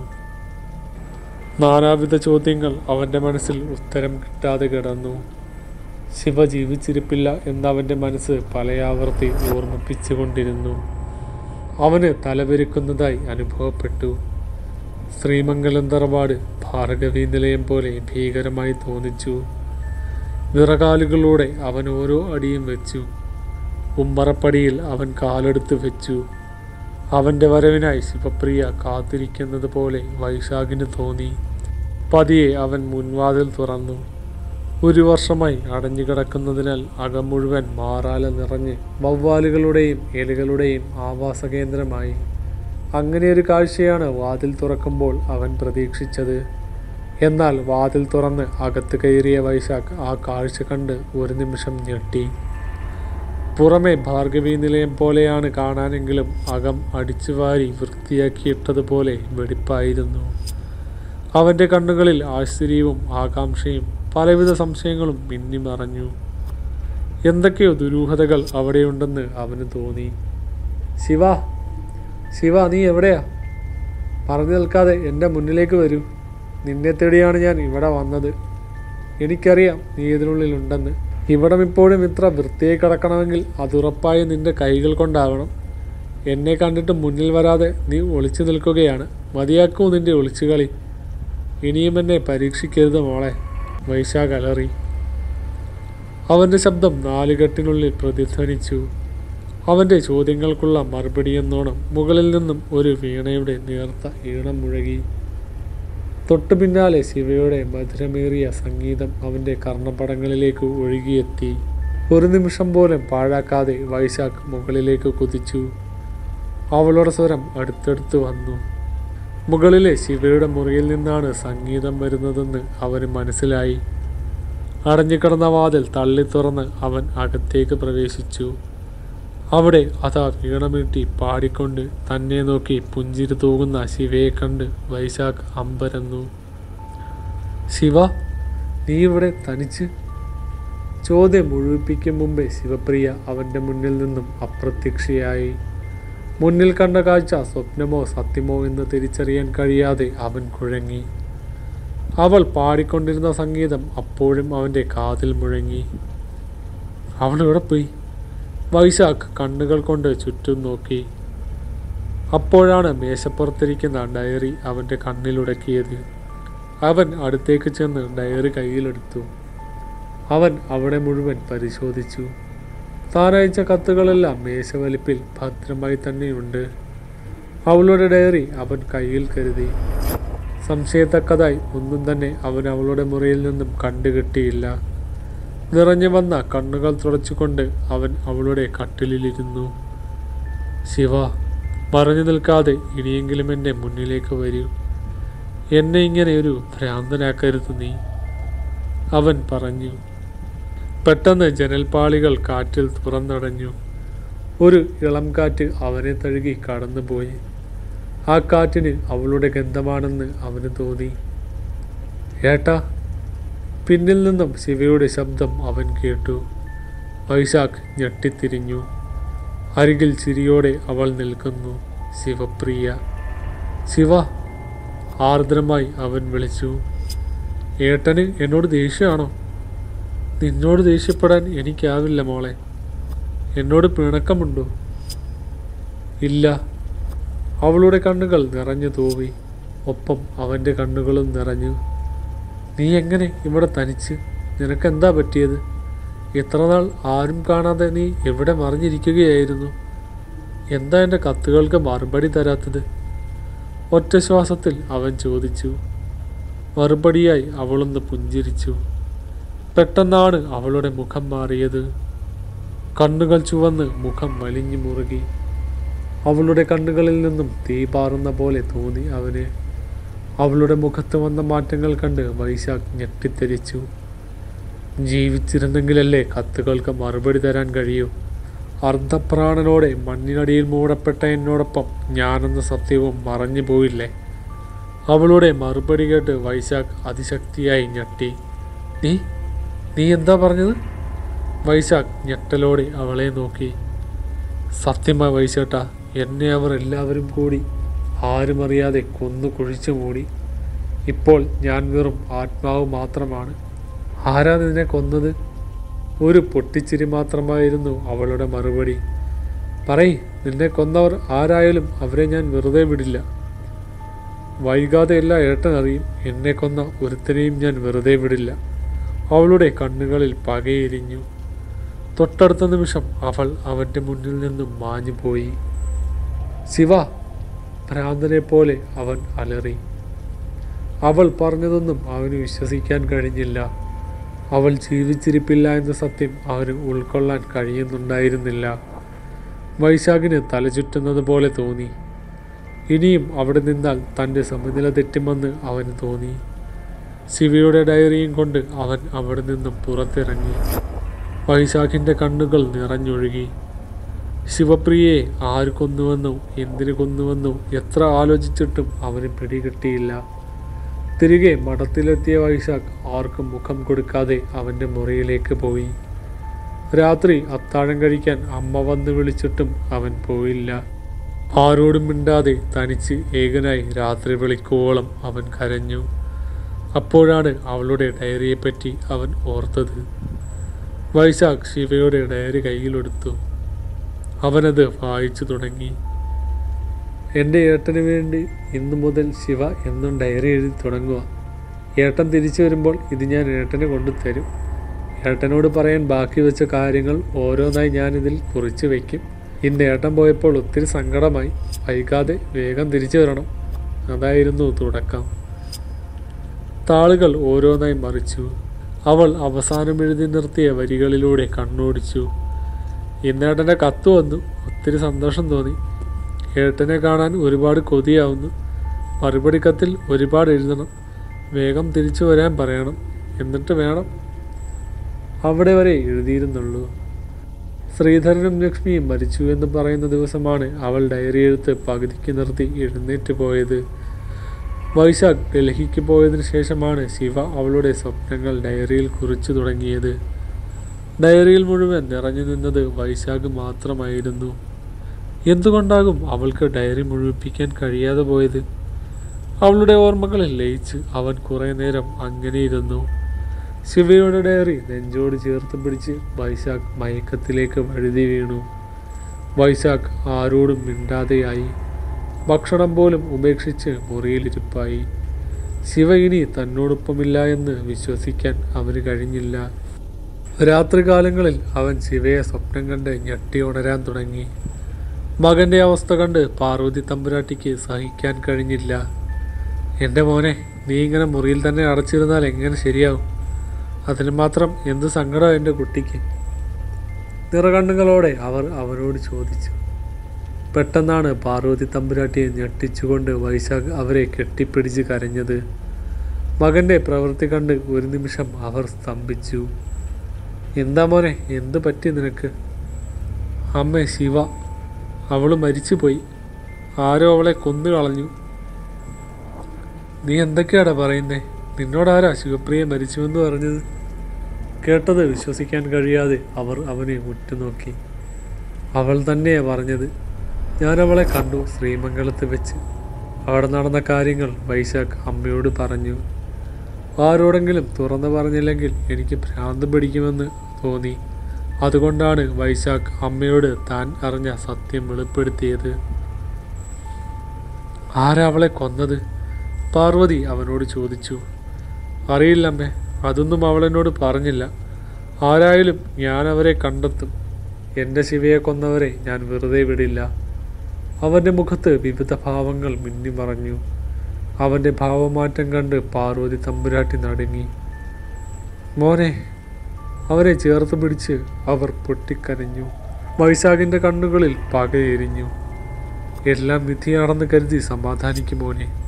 നിന്നെ ഈ അവസ്ഥയിൽ കാണാൻ അമ്മയ്ക്ക് കഴിയില്ല. അവർ കണ്ണുകൾ തുടച്ചുകൊണ്ട് മുറിവിട്ട് പോയി. വൈശാഖ് എഴുന്നേറ്റ് ജനാലയ്ക്ക് സമീപത്തേക്ക് നടന്നു. തണുത്ത കാറ്റ് അവനെ തഴുകി കടന്നുപോയി. ശിവ, ഞാൻ തുടങ്ങുക. നാളെ മുതൽ എൻ്റെ അന്വേഷണം. പിറ്റേന്ന് രാവിലെ തന്നെ വൈശാഖ് നാരായണൻ വൈദ്യരുടെ വീട്ടിലേക്ക് തിരിച്ചു. വൈദ്യരുടെ മൂത്ത മകൻ അജിത്ത് അവിടുത്തെ SI ആണ്. വൈശാഖിൻ്റെ ബാല്യകാല സുഹൃത്തു കൂടിയാണ് അജിത്തും അവൻ്റെ അനിയൻ അജയനും. അജിത്തിനെ കണ്ട് ചില കാര്യങ്ങൾ അന്വേഷിക്കാനാണ് വൈശാഖ് അവനെ കാണാൻ തീരുമാനിച്ചത്. വൈശാഖ് അവിടെ എത്തിയപ്പോൾ അജിത്ത് അവിടെ ഉണ്ടായിരുന്നു. അല്ലടാ വൈശ, നീ എപ്പോൾ എത്തി ഡൽഹിയിൽ നിന്ന്? കുറച്ച് ദിവസമാടാ. എന്താ വിശേഷിച്ച് ഈ വഴിയൊക്കെ? അച്ഛനെ കാണാനാണോ? അല്ലടാ, നിന്നെ കാണാനാണ് വന്നത്. എനിക്ക് നിന്നോട് ചില കാര്യങ്ങൾ സംസാരിക്കാനുണ്ട്. സീരിയസ് കാര്യം വല്ലതും ആണോ? കുറച്ച് ഗൗരവമുള്ള കാര്യമാണ്. എന്നാൽ നമുക്ക് എൻ്റെ മുറിയിലേക്ക് പോകാം. വേണ്ടടാ, നമുക്ക് കുറച്ച് നടന്നുകൊണ്ട് സംസാരിക്കാം. ശരി, എന്നാ വാ, ചായ കുടിച്ചിട്ട് പോകാം. വേണ്ടെന്ന് അവൻ പറഞ്ഞെങ്കിലും അജിത്ത് അവനെ നിർബന്ധിച്ച് ചായ കുടിപ്പിച്ചു. ചായ കുടി കഴിഞ്ഞ് അവർ പുറത്തേക്കിറങ്ങി. അല്പദൂരം അവർ നടന്നു. എന്താടാ പറയാനുണ്ടെന്ന് പറഞ്ഞത്? ശിവയെ പറ്റിയാണ്. ആര്? ശിവപ്രിയയുടെ കാര്യമാണോ? മുഖത്ത് വന്ന ഞെട്ടൽ മറച്ചുകൊണ്ട് അജിത്ത് അവനോട് ചോദിച്ചു. അതെ, നിനക്കറിയാലോ ഞങ്ങളുടെ കാര്യം. പക്ഷേ അവളെ ഇപ്പോൾ കാണാനില്ലല്ലോ. അതിനെപ്പറ്റിയാണ് എനിക്കിതിനോട് സംസാരിക്കാനുള്ളത്. അന്ന് ഞാൻ ഇവിടെ ഇല്ലാതിരുന്ന സമയത്താണ് അതൊക്കെ നടന്നത്. ശ്രീധരൻ മാമയുടെയും ലക്ഷ്മി അമ്മയുടെയും മരണം, ശിവയെ കാണാതായത്, അതൊക്കെ. അവളുടെ തിരോധാനത്തിന് പിന്നിൽ എന്തോ ദുരൂഹതയുണ്ട്. അത് കണ്ടുപിടിക്കാൻ നീ എന്നെ സഹായിക്കണം. ആരും അറിയാതെ രഹസ്യമായിരിക്കണം അന്വേഷണം. വൈശാഖ് പറഞ്ഞത് കേട്ട് ഞെട്ടി നിൽക്കുകയാണ് അജിത്ത്. നിനക്കെന്താ ഭ്രാന്തുണ്ടോ ഈശ? അവൾ ആരുടെ കൂടെ ഓടിപ്പോയി എന്നൊക്കെയാണ് നാട്ടിലെല്ലാവരും പറയുന്നത്. നീയും അത് വിശ്വസിച്ചോ? കുട്ടിക്കാലം മുതലേ നിനക്ക് അവളെയും എന്നെയും നന്നായി അറിയുന്നതല്ലേ? അവളോടുള്ള എൻ്റെ ഇഷ്ടം ഞാൻ ആദ്യം വന്ന് പറഞ്ഞത് നിന്നോടല്ലേ? ഞങ്ങളെ തമ്മിൽ ഒരുമിപ്പിച്ചു തന്ന നീ തന്നെയാണോടാ ആ നാവുകൊണ്ട് ഇപ്പോൾ ഇങ്ങനെയൊക്കെ പറയുന്നത്? അവൻ്റെ ഷർട്ടിൽ പിടിച്ചുലിച്ചുകൊണ്ട് വൈശാഖ് ചോദിച്ചു. പിന്നെ ഞാൻ എന്തു പറയണോടാ? അവൾ മരിച്ചു പോയെന്ന് പറയണോ? അവൻ പറഞ്ഞത് കേട്ട് വൈശാഖ് ഞെട്ടി. നിന്നോട് ആര് പറഞ്ഞു അവൾ മരിച്ചു പോയെന്ന്? അന്ന് അവളുടെ അച്ഛനും അമ്മയും മരിച്ച സമയം ശിവയെ കാണാഞ്ഞത് കൊണ്ട് ചെറിയ രീതിയിലുള്ള അന്വേഷണം നാട്ടുകാരും പോലീസുകാരും നടത്തിയിരുന്നു. ആർക്കും അവൾ എവിടെ പോയെന്ന് അറിയില്ലായിരുന്നു. അപ്പോഴാണ് അവളുടെ തറവാടിൻ്റെ കുറച്ചു ദൂരെ മാറിയുള്ള വനത്തിനോട് ചേർന്നുള്ള വഴിയിൽ നിന്നും അവളുടെ ചെരുപ്പ് ഞാൻ കണ്ടത്. അവിടെ മുഴുവൻ തിരഞ്ഞ് ഞാൻ വനത്തിനുള്ളിലും പോയി നോക്കി. അവിടെ ഒരിടത്ത് മുൾച്ചെടിയിൽ കുടുങ്ങിക്കിടന്ന അവളുടെ കീറിപ്പറഞ്ഞ ധാവണി മാത്രമേ എനിക്ക് ലഭിച്ചുള്ളൂ. വേറെ തെളിവൊന്നും എനിക്ക് കണ്ടെത്താൻ കഴിഞ്ഞില്ല. അവളെ ആരോ അപായപ്പെടുത്തിയതാണെന്ന് എനിക്ക് മനസ്സിലായി. ജീവനോടെ ഉണ്ടായിരുന്നുവെങ്കിൽ ഇതിനോടകം അവൾ വരുമായിരുന്നു. എല്ലാം കേട്ട് വൈശാഖ് പൊട്ടിക്കരഞ്ഞു പോയി. അജിത്ത് അവനെ സമാധാനിപ്പിക്കാൻ നന്നേ പാടുപെട്ടു. പിന്നീട് നീ അവളെ അന്വേഷിച്ചില്ലേ? ആരാ അവളെ അപകടപ്പെടുത്തിയത്? അതിന് യാതൊരു തെളിവുമില്ലടാ. എൻ്റെ രീതിയിൽ ഞാൻ കുറേ അന്വേഷിച്ചു. ഒരു ഫലവും ഉണ്ടായില്ല. പിന്നെ ഇതിൻ്റെ പേരിൽ കേസ് കൊടുക്കാനോ അന്വേഷണം നടത്താനോ ആരുമില്ലല്ലോ. ഉണ്ടായിരുന്ന അച്ഛനും അമ്മയും ഒരേ ദിവസം മരിക്കുകയും ചെയ്തു. പിന്നെ ഇതിൻ്റെ പിന്നാലെ പോകാൻ ആരുമില്ലല്ലോ. ഞാനുണ്ടായിരുന്നല്ലോ. എന്നെ ആരും അറിയിച്ചില്ല. നിനക്കെങ്കിലും എന്നോടൊരു വാക്ക് പറയാമായിരുന്നു. അവളെ കൊന്നവന്മാർ ആരായാലും ഞാൻ വെറുതെ വിടില്ല. അതിനെനിക്ക് നിന്റെ സഹായം വേണം. അതിനാണ് ഞാൻ നിന്നെ കാണാൻ വന്നത്. ഇനി അതിൻ്റെ പിന്നാലെ പോണോ വൈശ? എല്ലാം കഴിഞ്ഞിട്ട് തന്നെ വർഷം 1 ആയി. എവിടുന്ന് തുടങ്ങും നമ്മൾ? നിന്റെ വീട്ടുകാർ അറിഞ്ഞാൽ വെറുതെ ഇരിക്കുമോ? തെളിവുകൾ അന്വേഷിച്ച് കണ്ടെത്തണം നമ്മൾ. നീയൊരു പോലീസല്ലേ? നീ തന്നെ ഇങ്ങനെ പറയണം. പിന്നെ മഠത്തിലാരും അറിയാതെ ഞാൻ ശ്രദ്ധിച്ചോളാം. കൂടുതൽ സഹായിക്കാൻ പറ്റുമെങ്കിൽ നീ സഹായിക്കുക, വൈശാഖ് പറഞ്ഞു. എന്തെങ്കിലും ആവശ്യമുണ്ടെങ്കിൽ നീ പറഞ്ഞാൽ മതി, ഞാൻ സഹായിക്കാം, ഇടറിയ സ്വരത്തിൽ അജിത്ത് പറഞ്ഞു. ഒരു കാര്യത്തിന് ഇറങ്ങിത്തിരിച്ചാൽ പിന്തിരിയുന്ന സ്വഭാവം വൈശാഖിനില്ല. അവളെൻ്റെ പ്രാണനായിരുന്നടാ. അതുകൊണ്ട് തന്നെ എല്ലാം അറിഞ്ഞിട്ടും കൈയും കെട്ടി നോക്കി നിൽക്കാൻ എനിക്ക് കഴിയില്ല. വൈശാഖ് പിന്തിരിഞ്ഞ് നടന്നു. ഡാ, അതുവഴി പോകണ്ട, അപകടം പിടിച്ച വഴിയാ, കടന്നു പോയിക്കോ, അജിത്ത് വിളിച്ചു പറഞ്ഞു. ഞാൻ വന്നതും ഇതുവഴി തന്നെയാ, എന്നിട്ട് എനിക്കൊന്നും പറ്റിയില്ലല്ലോ. ഇതുവഴി പോയാൽ ശ്രീമംഗലത്ത് പെട്ടെന്നെത്തും. അവിടെ അവളുടെ സാന്നിധ്യം എനിക്ക് അനുഭവപ്പെടുന്നുണ്ട്. കുറച്ചു നേരം അവിടെ തനിച്ചിരിക്കട്ടെ, പിന്നെ കാണാം നമുക്ക്. എന്ത് പറയണമെന്നറിയാതെ അജിത്ത് അവൻ്റെ പോക്ക് നോക്കി നിന്നു. ശിവയുടെ മരണരഹസ്യം കണ്ടുപിടിക്കാൻ നിന്നെ ഞാൻ അനുവദിക്കില്ലടാ വൈശ. അത് നീ അറിയാതെ ഇരിക്കുന്നതാണ് നല്ലത്, അജിത്ത് മനസ്സിൽ പറഞ്ഞു. അവരുടെ സംഭാഷണങ്ങളെല്ലാം ഒരാൾ മറഞ്ഞു നിന്ന് കേൾക്കുന്നുണ്ടായിരുന്നു. കയ്യിൽ ഒരു കമ്പിപ്പാരയുമായി അയാൾ വൈശാഖിന് പിന്നാലെ നടന്നു. അതേസമയം വൈശാഖ് ഓരോന്നാലോചിച്ച് തലപുകഞ്ഞ് നടന്നു പോവുകയായിരുന്നു. ഇവിടെ തുടങ്ങണമെന്നാലോചിച്ച് അവനൊരു എത്തും പിടിയും കിട്ടിയില്ല. അപ്പോഴാണ് അപ്രതീക്ഷിതമായി പിന്നിൽ നിന്നും അവൻ്റെ തലയ്ക്ക് ശക്തമായ ഒരു അടി വീണത്. കൈകൊണ്ട് തല പൊത്തിപ്പിടിച്ച് വൈശാഖ് പിന്തിരിഞ്ഞു നോക്കി. മുഖം മറച്ച ഒരാൾ കമ്പിപ്പാരയുമായി അടുത്ത അടിയടിക്കാനായി തുടങ്ങുന്നത് അവൻ കണ്ടു. വൈശാഖിന് തടയാൻ കഴിയുന്നതിന് മുമ്പേ അയാൾ അടുത്ത പ്രഹരം നൽകി. തലപൊട്ടി ചോരയൊലിച്ച് വൈശാഖ് നിലത്ത് വീണ് കിടന്ന് പിടഞ്ഞു. മുഖം മറച്ച വ്യക്തി അത് നോക്കി നിന്നു. സാവധാനം അവൻ്റെ പിടച്ചിൽ നിന്നു. അയാൾ വന്ന വഴിയെ തിരികെ ഓടിമറഞ്ഞു. പെട്ടെന്നാണ് അവിടെ ഒരു ചുഴലിക്കാറ്റ് രൂപപ്പെട്ടത്. അതിൽ നിന്നും ശിവപ്രിയ പുറത്തു വന്നു. ചോരയിൽ കുളിച്ചു കിടക്കുന്ന വൈശാഖിനെ അവൾ പരിചരിച്ചു. ശിവ അവനെ അവൻ്റെ മുറിയിലെത്തിച്ചു. വൈശാഖിനെ അവൾ കട്ടിലിൽ കിടത്തി. തളർന്നു മയങ്ങുന്ന അവനെ സങ്കടത്തോടെ അവൾ നോക്കി നിന്നു. ഓർമ്മ തെളിയുമ്പോൾ വൈശാഖ് അവൻ്റെ മുറിയിലായിരുന്നു. അവൻ കണ്ണുകൾ ആയാസപ്പെട്ടു തുറന്നു. വൈശാഖ് താൻ എവിടെയാണെന്ന് നോക്കി. കഴിഞ്ഞതൊക്കെ അവൻ്റെ മനസ്സിലേക്ക് വന്നു. തലയ്ക്ക് പിന്നിൽ അസഹ്യമായ വേദന അവന് അനുഭവപ്പെട്ടു. ഞാനിങ്ങനെ ഇവിടെത്തി? ആരാ എന്നെ മുറിയിലെത്തിച്ചത്? ആരാകും എന്നെ ആക്രമിച്ച വ്യക്തി? അവൻ്റെ മനസ്സിൽ സംശയങ്ങൾ നാം വിട്ടു. പതിയെ വൈശാഖ് എഴുന്നേറ്റിരുന്നു. തുറന്നിട്ട ജാലകത്തിൽ കൂടി സൂര്യകിരണങ്ങൾ അകത്തേക്ക് വന്നു. നേരം പുലർന്നുവെന്ന് അവനും മനസ്സിലായി. ചുമരിലെ പഴയ ഘടികാരത്തിൽ അവൻ്റെ നോട്ടം തറച്ചു. സമയം 8:30 കഴിഞ്ഞിരിക്കുന്നു. ഇത്രയും സമയം താൻ എവിടെയായിരുന്നു? എങ്ങനെ തൻ്റെ മുറിയിലെത്തിയെന്നോ ആരാണ് തന്നെ കൊല്ലാൻ ശ്രമിച്ചതെന്നോ അവന് മനസ്സിലായില്ല. തലയ്ക്ക് പിന്നിൽ ശക്തമായ അടി കിട്ടിയത് അവന് നല്ല ഓർമ്മയുണ്ടായിരുന്നു. അടിച്ചയാൾ മുഖം തുവാല കൊണ്ട് മറച്ചിരുന്നതിനാൽ മുഖം എന്താണെന്ന് മാത്രം അവനറിയില്ലായിരുന്നു. ആക്രമിച്ചയാളുടെ കഴുത്തിൽ അണിഞ്ഞിരുന്ന മാലയിലെ നക്ഷത്രപതക്കം മാത്രം അവൻ വ്യക്തമായി കണ്ടിരുന്നു. എന്നെ കൊല്ലാൻ ശ്രമിച്ചവന് തീർച്ചയായും ശിവയുടെ കൊലപാതകത്തിലും പങ്കുണ്ടാവും. ശിവയുടെ മരണത്തിന് പിന്നിലെ കാരണക്കാരെ ഞാൻ കണ്ടെത്തിയേക്കുമോ എന്ന ഭയം കൊണ്ടാവണം അയാൾ എന്നെയും വകവരുത്താൻ ശ്രമിച്ചിട്ടുണ്ടാവുക. ശത്രു അടുത്തുള്ള ആരോ ആണ്. എൻ്റെ നീക്കങ്ങളെല്ലാം പറഞ്ഞിരുന്ന് അവൻ നിരീക്ഷിക്കുന്നുണ്ടാവാം. ഇനിയുള്ള ഓരോ നീക്കവും വളരെ സൂക്ഷിച്ചാവണം. ശത്രുവിനെക്കുറിച്ച് ആകെയുള്ള തെളിവ് ആ നക്ഷത്രപതക്കം പതിച്ച മാല മാത്രമാണ്. അത് ധരിച്ചിരിക്കുന്ന വ്യക്തിയെ കണ്ടെത്തിയാൽ കാര്യങ്ങൾ കുറച്ചുകൂടി എളുപ്പമാവും. വൈശാഖ് കട്ടിലിൽ നിന്നും എഴുന്നേറ്റ് ജാലകത്തിന് സമീപത്തേക്ക് ചെന്നു. ശിവ, അവൻ അവളെ വിളിച്ചു. വൈശേട്ടാ. തൊട്ടുമുന്നിൽ നിന്നും ശിവയുടെ ശബ്ദം കേട്ട് അവൻ പിന്തിരിഞ്ഞു നോക്കി. തന്നെ നോക്കി ചെറുപുഞ്ചിരിയോടെ നിൽക്കുന്ന ശിവയെ നിറകണ്ണുകളോടെ അവൻ നോക്കി. നീ ഇവിടെ ഉണ്ടായിരുന്നോ? ശിവ എന്നെ? വൈശാഖ് തലേന്ന് നടന്ന സംഭവം പറയാൻ തുടങ്ങിയപ്പോൾ അവൾ പറഞ്ഞു. വേണ്ട, ഒന്നും പറയണ്ട, എനിക്കെല്ലാം അറിയാം.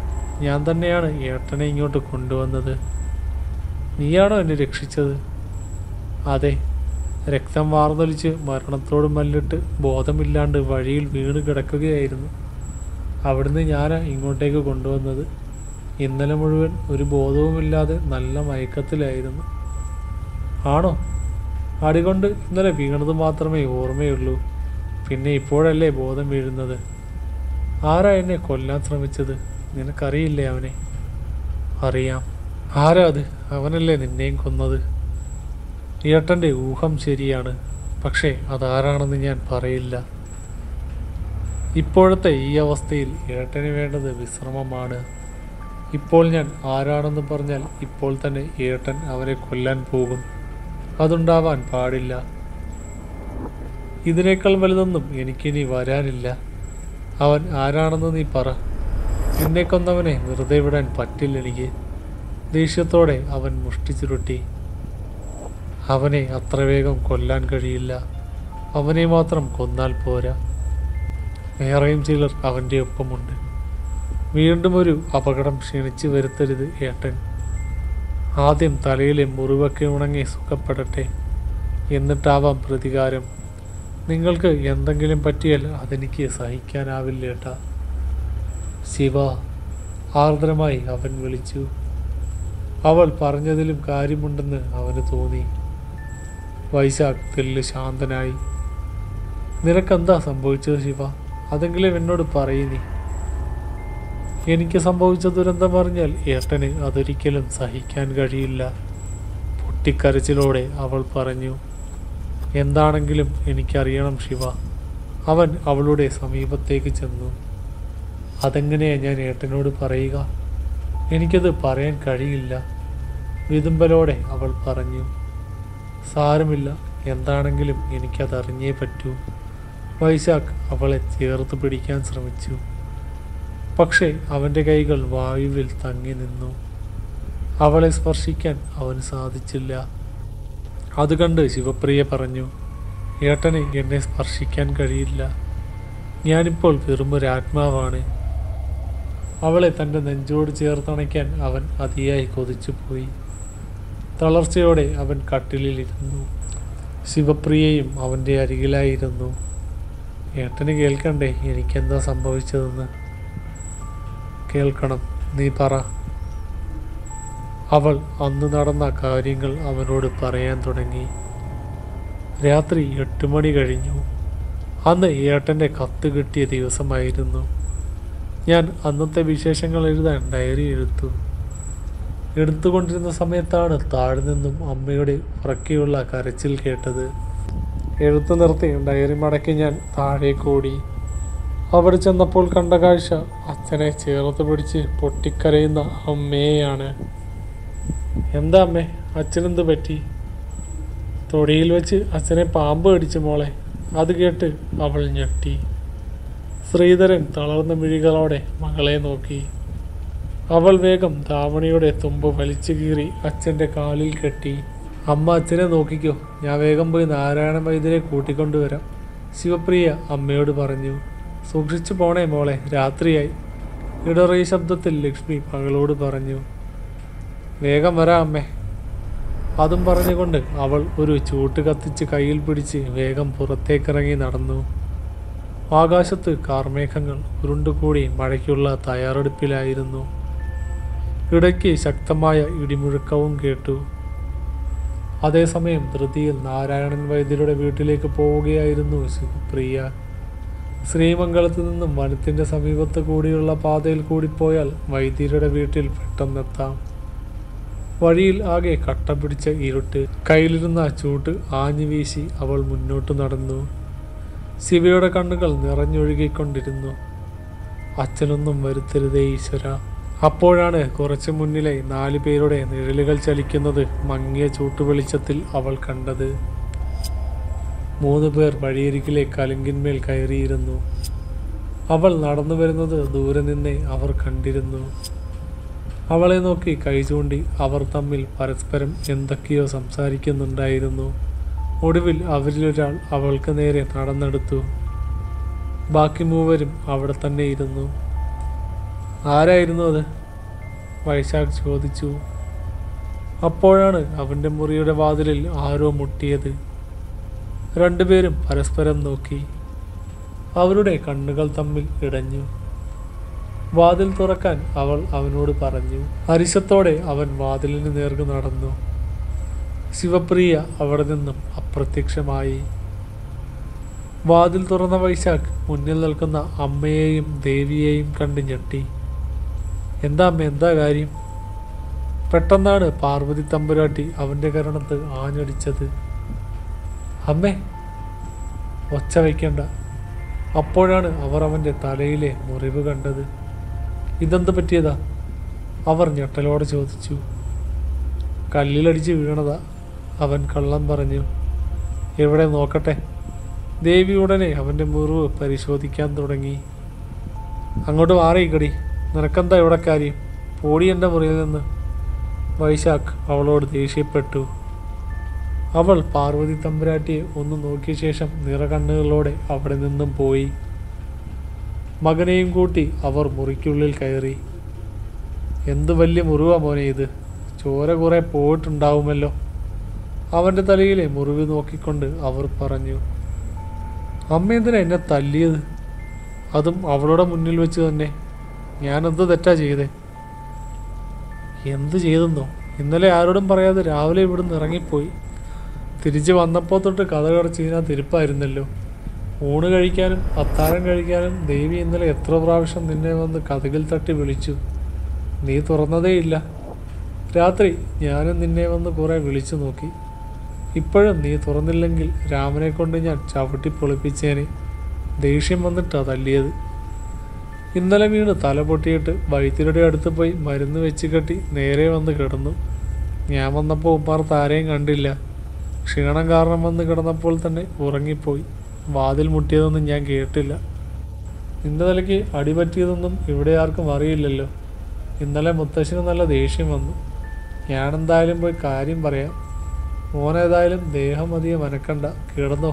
അമ്മ ആഹാരം ഇങ്ങോട്ട് കൊണ്ടുവരാം. തല നല്ല വേദനയുണ്ട്. ഇതെങ്ങനെ ഇത്ര വലിയ മുറിവ്? കാല് തന്നെ പുറന്തലയടിച്ച് വീണിട്ട. കടവുത്ത് വെച്ച്. അപ്പോൾ തന്നെ വേഗം വൈദ്യരുടെ അടുത്തേക്ക് പോയി. എന്തായാലും ഇനി ഇത് ഭേദമാകും വരെ എങ്ങോട്ടും പോകണ്ട. എങ്ങും പോണില്ല അമ്മേ. എനിക്ക് കഴിക്കാൻ എന്തെങ്കിലും കൊണ്ടുവാ, ഞാൻ എടുത്തിട്ട് വരാം. അപ്പോഴേക്കും മോൻ പല്ലൊക്കെ തേച്ച് മുഖം കഴുകുക.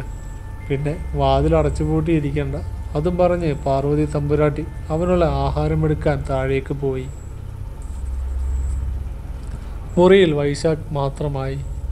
ശിവ വരുമെന്ന് അവൻ പ്രതീക്ഷിച്ചുവെങ്കിലും അവൾ വന്നില്ല. അവൾക്ക് പിന്നീട് എന്ത് സംഭവിച്ചു? ആ 4 പേർ ആരാകും? അവരാണോ അവളെ കൊന്നത് എന്നൊക്കെ ആലോചിച്ച് അവൻ്റെ തല പെരുത്തു. കുറച്ചു കഴിഞ്ഞ് അവനുള്ള ആഹാരവുമായി അവർ വന്നു. വൈശാഖിന് അമ്മ തന്നെ ഭക്ഷണം വാരിക്കൊടുത്തു. അമ്മയൊരു കാര്യം പറഞ്ഞാൽ മോൻ ദേഷ്യപ്പെടുവോ? അമ്മ കാര്യം പറ. ഇന്നലെ ഇവിടെ എല്ലാവരും നിന്റെ വിവാഹകാര്യത്തെപ്പറ്റി പറഞ്ഞു. എന്നിട്ട്? അവൻ പകപ്പോടെ അമ്മയെ നോക്കി. നിന്റെയും ദേവിയുടെയും വിവാഹം നടന്നു കാണാനാണ് ഇവിടെ എല്ലാവർക്കും ആഗ്രഹം. എൻ്റെ സമ്മതം പോലും ചോദിക്കാതെ എൻ്റെ വിവാഹക്കാര്യം തീരുമാനിച്ചോ? എല്ലാം അറിയുന്ന അമ്മ തന്നെ ഇതിന് അനുവാദം കൊടുത്തോ? എടാ മോനെ, എത്ര നാൾ നീ അവളെ ഓർത്ത് നടക്കും? ശിവ മരിച്ചു പോയില്ലേ? ഈ ജന്മം അവളെയും മനസ്സിലിട്ട് നീറി കഴിയാനാണോ നിന്റെ പാവം? അതിന് ഞാൻ സമ്മതിക്കില്ല. എല്ലാം കൊണ്ട് നിനക്ക് നന്നായി ചേരുന്ന പെണ്ണാ ദേവി. അവൾക്കും നിന്നെ ഭയങ്കര ഇഷ്ടമാണ്. അമ്മ എന്തൊക്കെ പറഞ്ഞാലും ഈ വിവാഹം നടക്കില്ല. ശിവയുടെ സ്ഥാനത്ത് അവളെ കാണാൻ എനിക്ക് കഴിയില്ല. ദേവിയുടെ മുഖം കാണുമ്പോൾ തന്നെ എനിക്ക് വെറുപ്പാണ് തോന്നുന്നത്. ശിവപ്രിയ സ്നേഹിച്ച പോലെ മറ്റാർക്കും എന്നെ സ്നേഹിക്കാൻ കഴിയില്ലമ്മേ. ഇനി ഇക്കാര്യം പറഞ്ഞ് അമ്മ എൻ്റെ അടുത്തേക്ക് വരണ്ട. അവരുടെ സംഭാഷണമെല്ലാം കേട്ടുകൊണ്ട് പുറത്ത് ദേവി നിൽപ്പുണ്ടായിരുന്നു. ഭിത്തിയിൽ ചാരി അവൾ തേങ്ങലടക്കാൻ പാടുപെട്ടു. പാത്രവുമായി പുറത്തേക്ക് വന്ന പാർവതി അവളെ കണ്ട് ഞെട്ടി. മോളെ, നീ ഇവിടെ ഉണ്ടായിരുന്നോ? ഞാനെല്ലാം കേട്ടമ്മേ. ഏട്ടനോട് ഇത്ര വെറുപ്പാണെന്ന് ഞാൻ അറിഞ്ഞില്ല. അവരെ കെട്ടിപ്പിടിച്ച് ദേവി പൊട്ടിക്കരഞ്ഞു. ഇക്കാര്യത്തിൽ അവനെ നിർബന്ധിക്കാൻ എനിക്ക് കഴിയില്ല മോളെ. ശിവയുടെയും അവൻ്റെയും ആത്മബന്ധം അത്രയ്ക്ക് തീവ്രമാണ്. അതുകൊണ്ടാവും അവളുടെ വേർപാട് അവന് സഹിക്കാൻ കഴിയാത്തത്. അവനിൽ നിന്നും അറിഞ്ഞ കാര്യങ്ങൾ പാർവതി തമ്പുരാട്ടി ദേവിയോട് പറഞ്ഞു. ഒരു ഞെട്ടലോടെയാണ് അവളെല്ലാം കേട്ടത്. കൊല്ലപ്പെട്ട ശിവപ്രിയയുടെ ആത്മാവ് അവൻ്റെ കൂടെ അപ്പോഴും ഉണ്ടെന്നുള്ള സത്യം അവൾക്ക് ഉൾക്കൊള്ളാൻ കഴിഞ്ഞില്ല. ദേവി തൻ്റെ മുറിയിലേക്ക് ഓടി. തലയിണയിൽ മുഖം പൂഴ്ത്തി അവൾ കുറേ നേരം കരഞ്ഞു. അവളെ ഏറ്റവും കൂടുതൽ വേദനിപ്പിച്ചത് ശിവയുടെ മരണവാർത്തയാണ്. അവർ തമ്മിൽ അത്രമേൽ ആഴത്തിലുള്ള ബന്ധമുണ്ടാകുമെന്ന് അവൾ ഒരിക്കലും വിചാരിച്ചിരുന്നില്ല. രാത്രിയായി. തുറന്നിട്ട ജാലകത്തിലൂടെ പുറത്തേക്ക് നോക്കി ശിവയുടെ വരവും കാത്ത് കിടക്കുകയാണ് വൈശാഖ്. പക്ഷേ അവളുടെ സാമീപ്യം അവിടെയെങ്ങും ഉണ്ടായിരുന്നില്ല. അതേസമയം ഒരാൾ ഇരുളിൻ്റെ മറവ് പറ്റി ശ്രീമംഗലം തറവാടിന് അടുത്തെത്തി. പരിസരം ഒന്ന് വീക്ഷിച്ച ശേഷം ഒരു മാർജാരനെ പോലെ പതുങ്ങി ആരെയും കണ്ണിൽപ്പെടാതെ അയാൾ ഉള്ളിൽ കടന്നു. ആപത്തിലേക്കാണ് തൻ്റെ പോക്കെന്നറിയാതെ അയാൾ മുന്നോട്ട് നടന്നു. ഭയാനകമായ എന്തോ ദുരന്തം വരാനിരിക്കുന്നത് പോലെ അകലെ മരക്കൊമ്പിലിരുന്ന് കൂമൻ നീട്ടി മൂളി. ആരുടെ വരവ് കണ്ട് ഭയന്ന നായ്ക്കൾ ഉച്ചത്തിൽ ഊരിയിട്ടു. കട്ട പിടിച്ച ഇരുട്ടിൽ 2 ചുവന്ന കണ്ണുകൾ തിളങ്ങി. ഒരു കരിമ്പൂച്ച അയാളുടെ ദേഹത്തേക്ക് എടുത്തു ചാടി. അയാൾ പെട്ടെന്ന് പേടിച്ച് പിന്നോട്ട് മാറി. നാശം, മനുഷ്യനെ പേടിപ്പിക്കാനായിട്ട് ഓരോ ജന്തുക്കൾ. കാലുകൊണ്ട് അയാൾ അതിനെ തുഴിച്ചെറിഞ്ഞു. ശേഷം അയാൾ ഉമ്മറത്തേക്ക് കയറി. അപ്പോൾ അയാൾക്ക് പിന്നിൽ ഒരു ചുഴലിക്കാറ്റ് രൂപപ്പെട്ടു. അതിൽ നിന്നും ശിവപ്രിയ പുറത്തേക്ക് വന്നു. ഇരയെ കണ്ട വേട്ടമൃഗത്തെ പോലെ അവളുടെ കണ്ണുകൾ വന്യമായി തിളങ്ങി. അയാൾ മുൻവാതിൽ തുറന്ന് അകത്ത് കയറാൻ തുടങ്ങവേ ശിവപ്രിയ അയാളെ കൈകളിൽ പൊക്കിയെടുത്തു. അപ്രതീക്ഷിതമായുണ്ടായ ആക്രമണത്തിൽ അയാൾ നടുങ്ങിപ്പോയി. വായുവിൽ ഉയർന്നു പൊങ്ങിയ അയാൾ ഒരലർച്ചയോടെ തലയടിച്ച് നിലത്ത് വീണു. ഭീതിയോടെ അയാൾ ചുറ്റും നോക്കി. തൊട്ടു പിന്നിൽ സംഹാരരുദ്രയെ നിൽക്കുന്ന ശിവപ്രിയയെ കണ്ട് അയാളുടെ പകുതി ജീവൻ പോയി. മോഷണം തൊഴിലാക്കിയ അന്നാട്ടിലെ കള്ളൻ കൊച്ചുണ്ണിയായിരുന്നു അത്. തലേ ദിവസമാണ് മോഷണക്കുറ്റത്തിന് ജയിലിലായിരുന്ന കൊച്ചുണ്ണി ജയിൽ ചാടിയത്. ആൾതാമസമില്ലാതെ കിടക്കുന്ന ശ്രീമംഗലം തറവാട്ടിൽ കയറിക്കൂടി ഒളിച്ചു പാർക്കാനായിരുന്നു അവൻ്റെ ഉദ്ദേശം. പക്ഷേ വന്നുപെട്ടത് വലിയ ആപത്തിലായിരുന്നു. ശിവപ്രിയയെ കണ്ട മാതൃകയിൽ തന്നെ കൊച്ചുണ്ണിക്ക് അവളെ മനസ്സിലായി. എന്നെ ഒന്നും ചെയ്യരുത്, കൊച്ചുണ്ണി അവൾക്ക് മുമ്പിൽ കൈകൂപ്പി യാചിച്ചു. നിന്നെപ്പോലെയുള്ള ദുഷ്ടന്മാരെ ഒരിക്കലും വെറുതെ വിടാൻ പാടില്ല. അർദ്ധപ്രാണനോടെ എന്നെ കുഴിയിൽ മൂടുന്നത് മറിഞ്ഞു നിന്ന് നീ കണ്ടതല്ലേ? ഒരൽപ്പം മനസ്സലവ് തോന്നി എന്നെ രക്ഷിക്കാൻ നീ ശ്രമിച്ചോ? പകരം നീ മണ്ണിലേക്ക് കിടന്ന് ശ്വാസം മുട്ടി പിടഞ്ഞു മരിച്ച എൻ്റെ ശരീരം പുറത്തെടുത്ത് ഭോഗിക്കുകയായിരുന്നില്ലേ? അപ്പോഴത്തെ മാനസികാവസ്ഥയിൽ അങ്ങനെ പറ്റിപ്പോയി. എന്നെ വെറുതെ വിടണം. ഞാനിനി ഒരിക്കലും ഒരു തെറ്റും ചെയ്യില്ല. ഭയം അവനെ കീഴ്പ്പെടുത്തി കഴിഞ്ഞിരുന്നു. തെറ്റ് ചെയ്തവന് ഒരിക്കലും മാപ്പില്ല. മരണത്തിൽ കുറഞ്ഞ ഒരു ശിക്ഷയും നീ അർഹിക്കുന്നില്ല. നിന്നെ ഞാൻ എൻ്റെ കൈകളിൽ കെട്ടാൻ കാത്തിരിക്കുകയായിരുന്നു. അവളുടെ കണ്ണുകൾ രക്തവർണ്ണമായി. ആഞ്ഞു വീശിയ കാറ്റിൽ അവളുടെ നീണ്ടു കറുത്ത മുടിയിഴകൾ പാറിപ്പറന്നു. വായിൽ നിന്നും നീണ്ടു കൂർത്ത ദ്രംഷ്ടകൾ പുറത്തു വന്നു. പേടിച്ചു വിറച്ച് കൊച്ചുണ്ണി പുറകിലേക്ക് ഞരങ്ങി നീങ്ങി. ശിവപ്രിയ അവൻ്റെ നേർക്കടുത്തു. ഇടത് കൈകൊണ്ട് അവൾ കൊച്ചുണ്ണിയെ പൊക്കിയെടുത്തു. ശേഷം വലത് കൈവിരലിലെ കൂർത്ത നഖങ്ങൾ അവൻ്റെ കണ്ണുകളിൽ കുത്തിയിറക്കി. വേദന കൊണ്ട് കൊച്ചുണ്ണി ഉച്ചത്തിൽ അലറിക്കരഞ്ഞു. അവൻ്റെ നിലവിളി അവൾ നന്നായി ആസ്വദിച്ചു. അടുത്ത നിമിഷം ശിവപ്രിയ അവനെ തലകീഴായി കമഴ്ത്തി കാലിൽ പിടിച്ച് നെടുകെ പിളർന്നു. കൊച്ചുണ്ണിയുടെ കരച്ചിലും നിലവിളിയും അന്തരീക്ഷത്തിൽ അലിഞ്ഞില്ലാതെയായി. പിന്നീട് അവൾ അവൻ്റെ ശിരസ് ഉടലിൽ നിന്നും വേർപ്പെടുത്തി. ശ്രീമംഗലത്തിൻ്റെ പടിപ്പുരയ്ക്ക് മുന്നിൽ കൊച്ചുണ്ണിയുടെ ജഡം ഉപേക്ഷിച്ചു.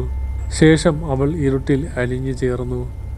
കൊച്ചുണ്ണിയെ കൊലപ്പെടുത്തിയ ശേഷം അവൾ വൈശാഖിൻ്റെ അടുത്തേക്ക് പോയി. അവളെ നോക്കിയിരുന്ന് എപ്പോഴോ അവൻ മയങ്ങിപ്പോയിരുന്നു.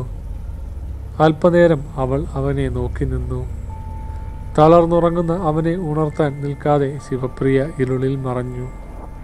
പിറ്റേന്ന് കിള്ളിക്കുറിശി ഗ്രാമവാസികൾ ഉണർന്നത് കള്ളൻ കൊച്ചുണ്ണിയുടെ മരണവാർത്ത കേട്ടാണ്. ശ്രീമംഗലം തറവാടിന് മുന്നിൽ ആളുകൾ തടിച്ചുകൂടി. രക്തം മരവിപ്പിക്കുന്ന ആ കാഴ്ച അധിക നേരം കണ്ടു നിൽക്കാൻ ആർക്കും കഴിഞ്ഞില്ല. രണ്ടായി വലിച്ചു കീറിയ ഉടലും വേർപെട്ട് കിടക്കുന്ന ശിരസും വാർത്ത കേട്ടറിഞ്ഞ് ആളുകൾ അവിടേക്ക് ഒഴുകിയെത്തി. പോലീസ് എത്തിയാണ് കൊച്ചുണ്ണിയുടെ ശരീരം അവിടെ നിന്നും കൊണ്ടുപോയത്.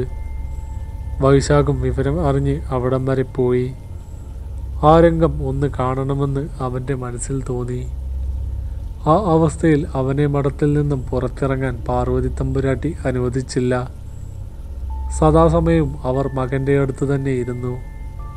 കണ്ണു തെറ്റിയാൽ അവൻ വീണ്ടും പുറത്തെവിടെയെങ്കിലും പോയി എന്തെങ്കിലും ആപത്തിപ്പെട്ടാലോ എന്ന് കരുതി രാത്രിയിലും അവർ മകൻ്റെ ഒപ്പം തന്നെ ഉറങ്ങി.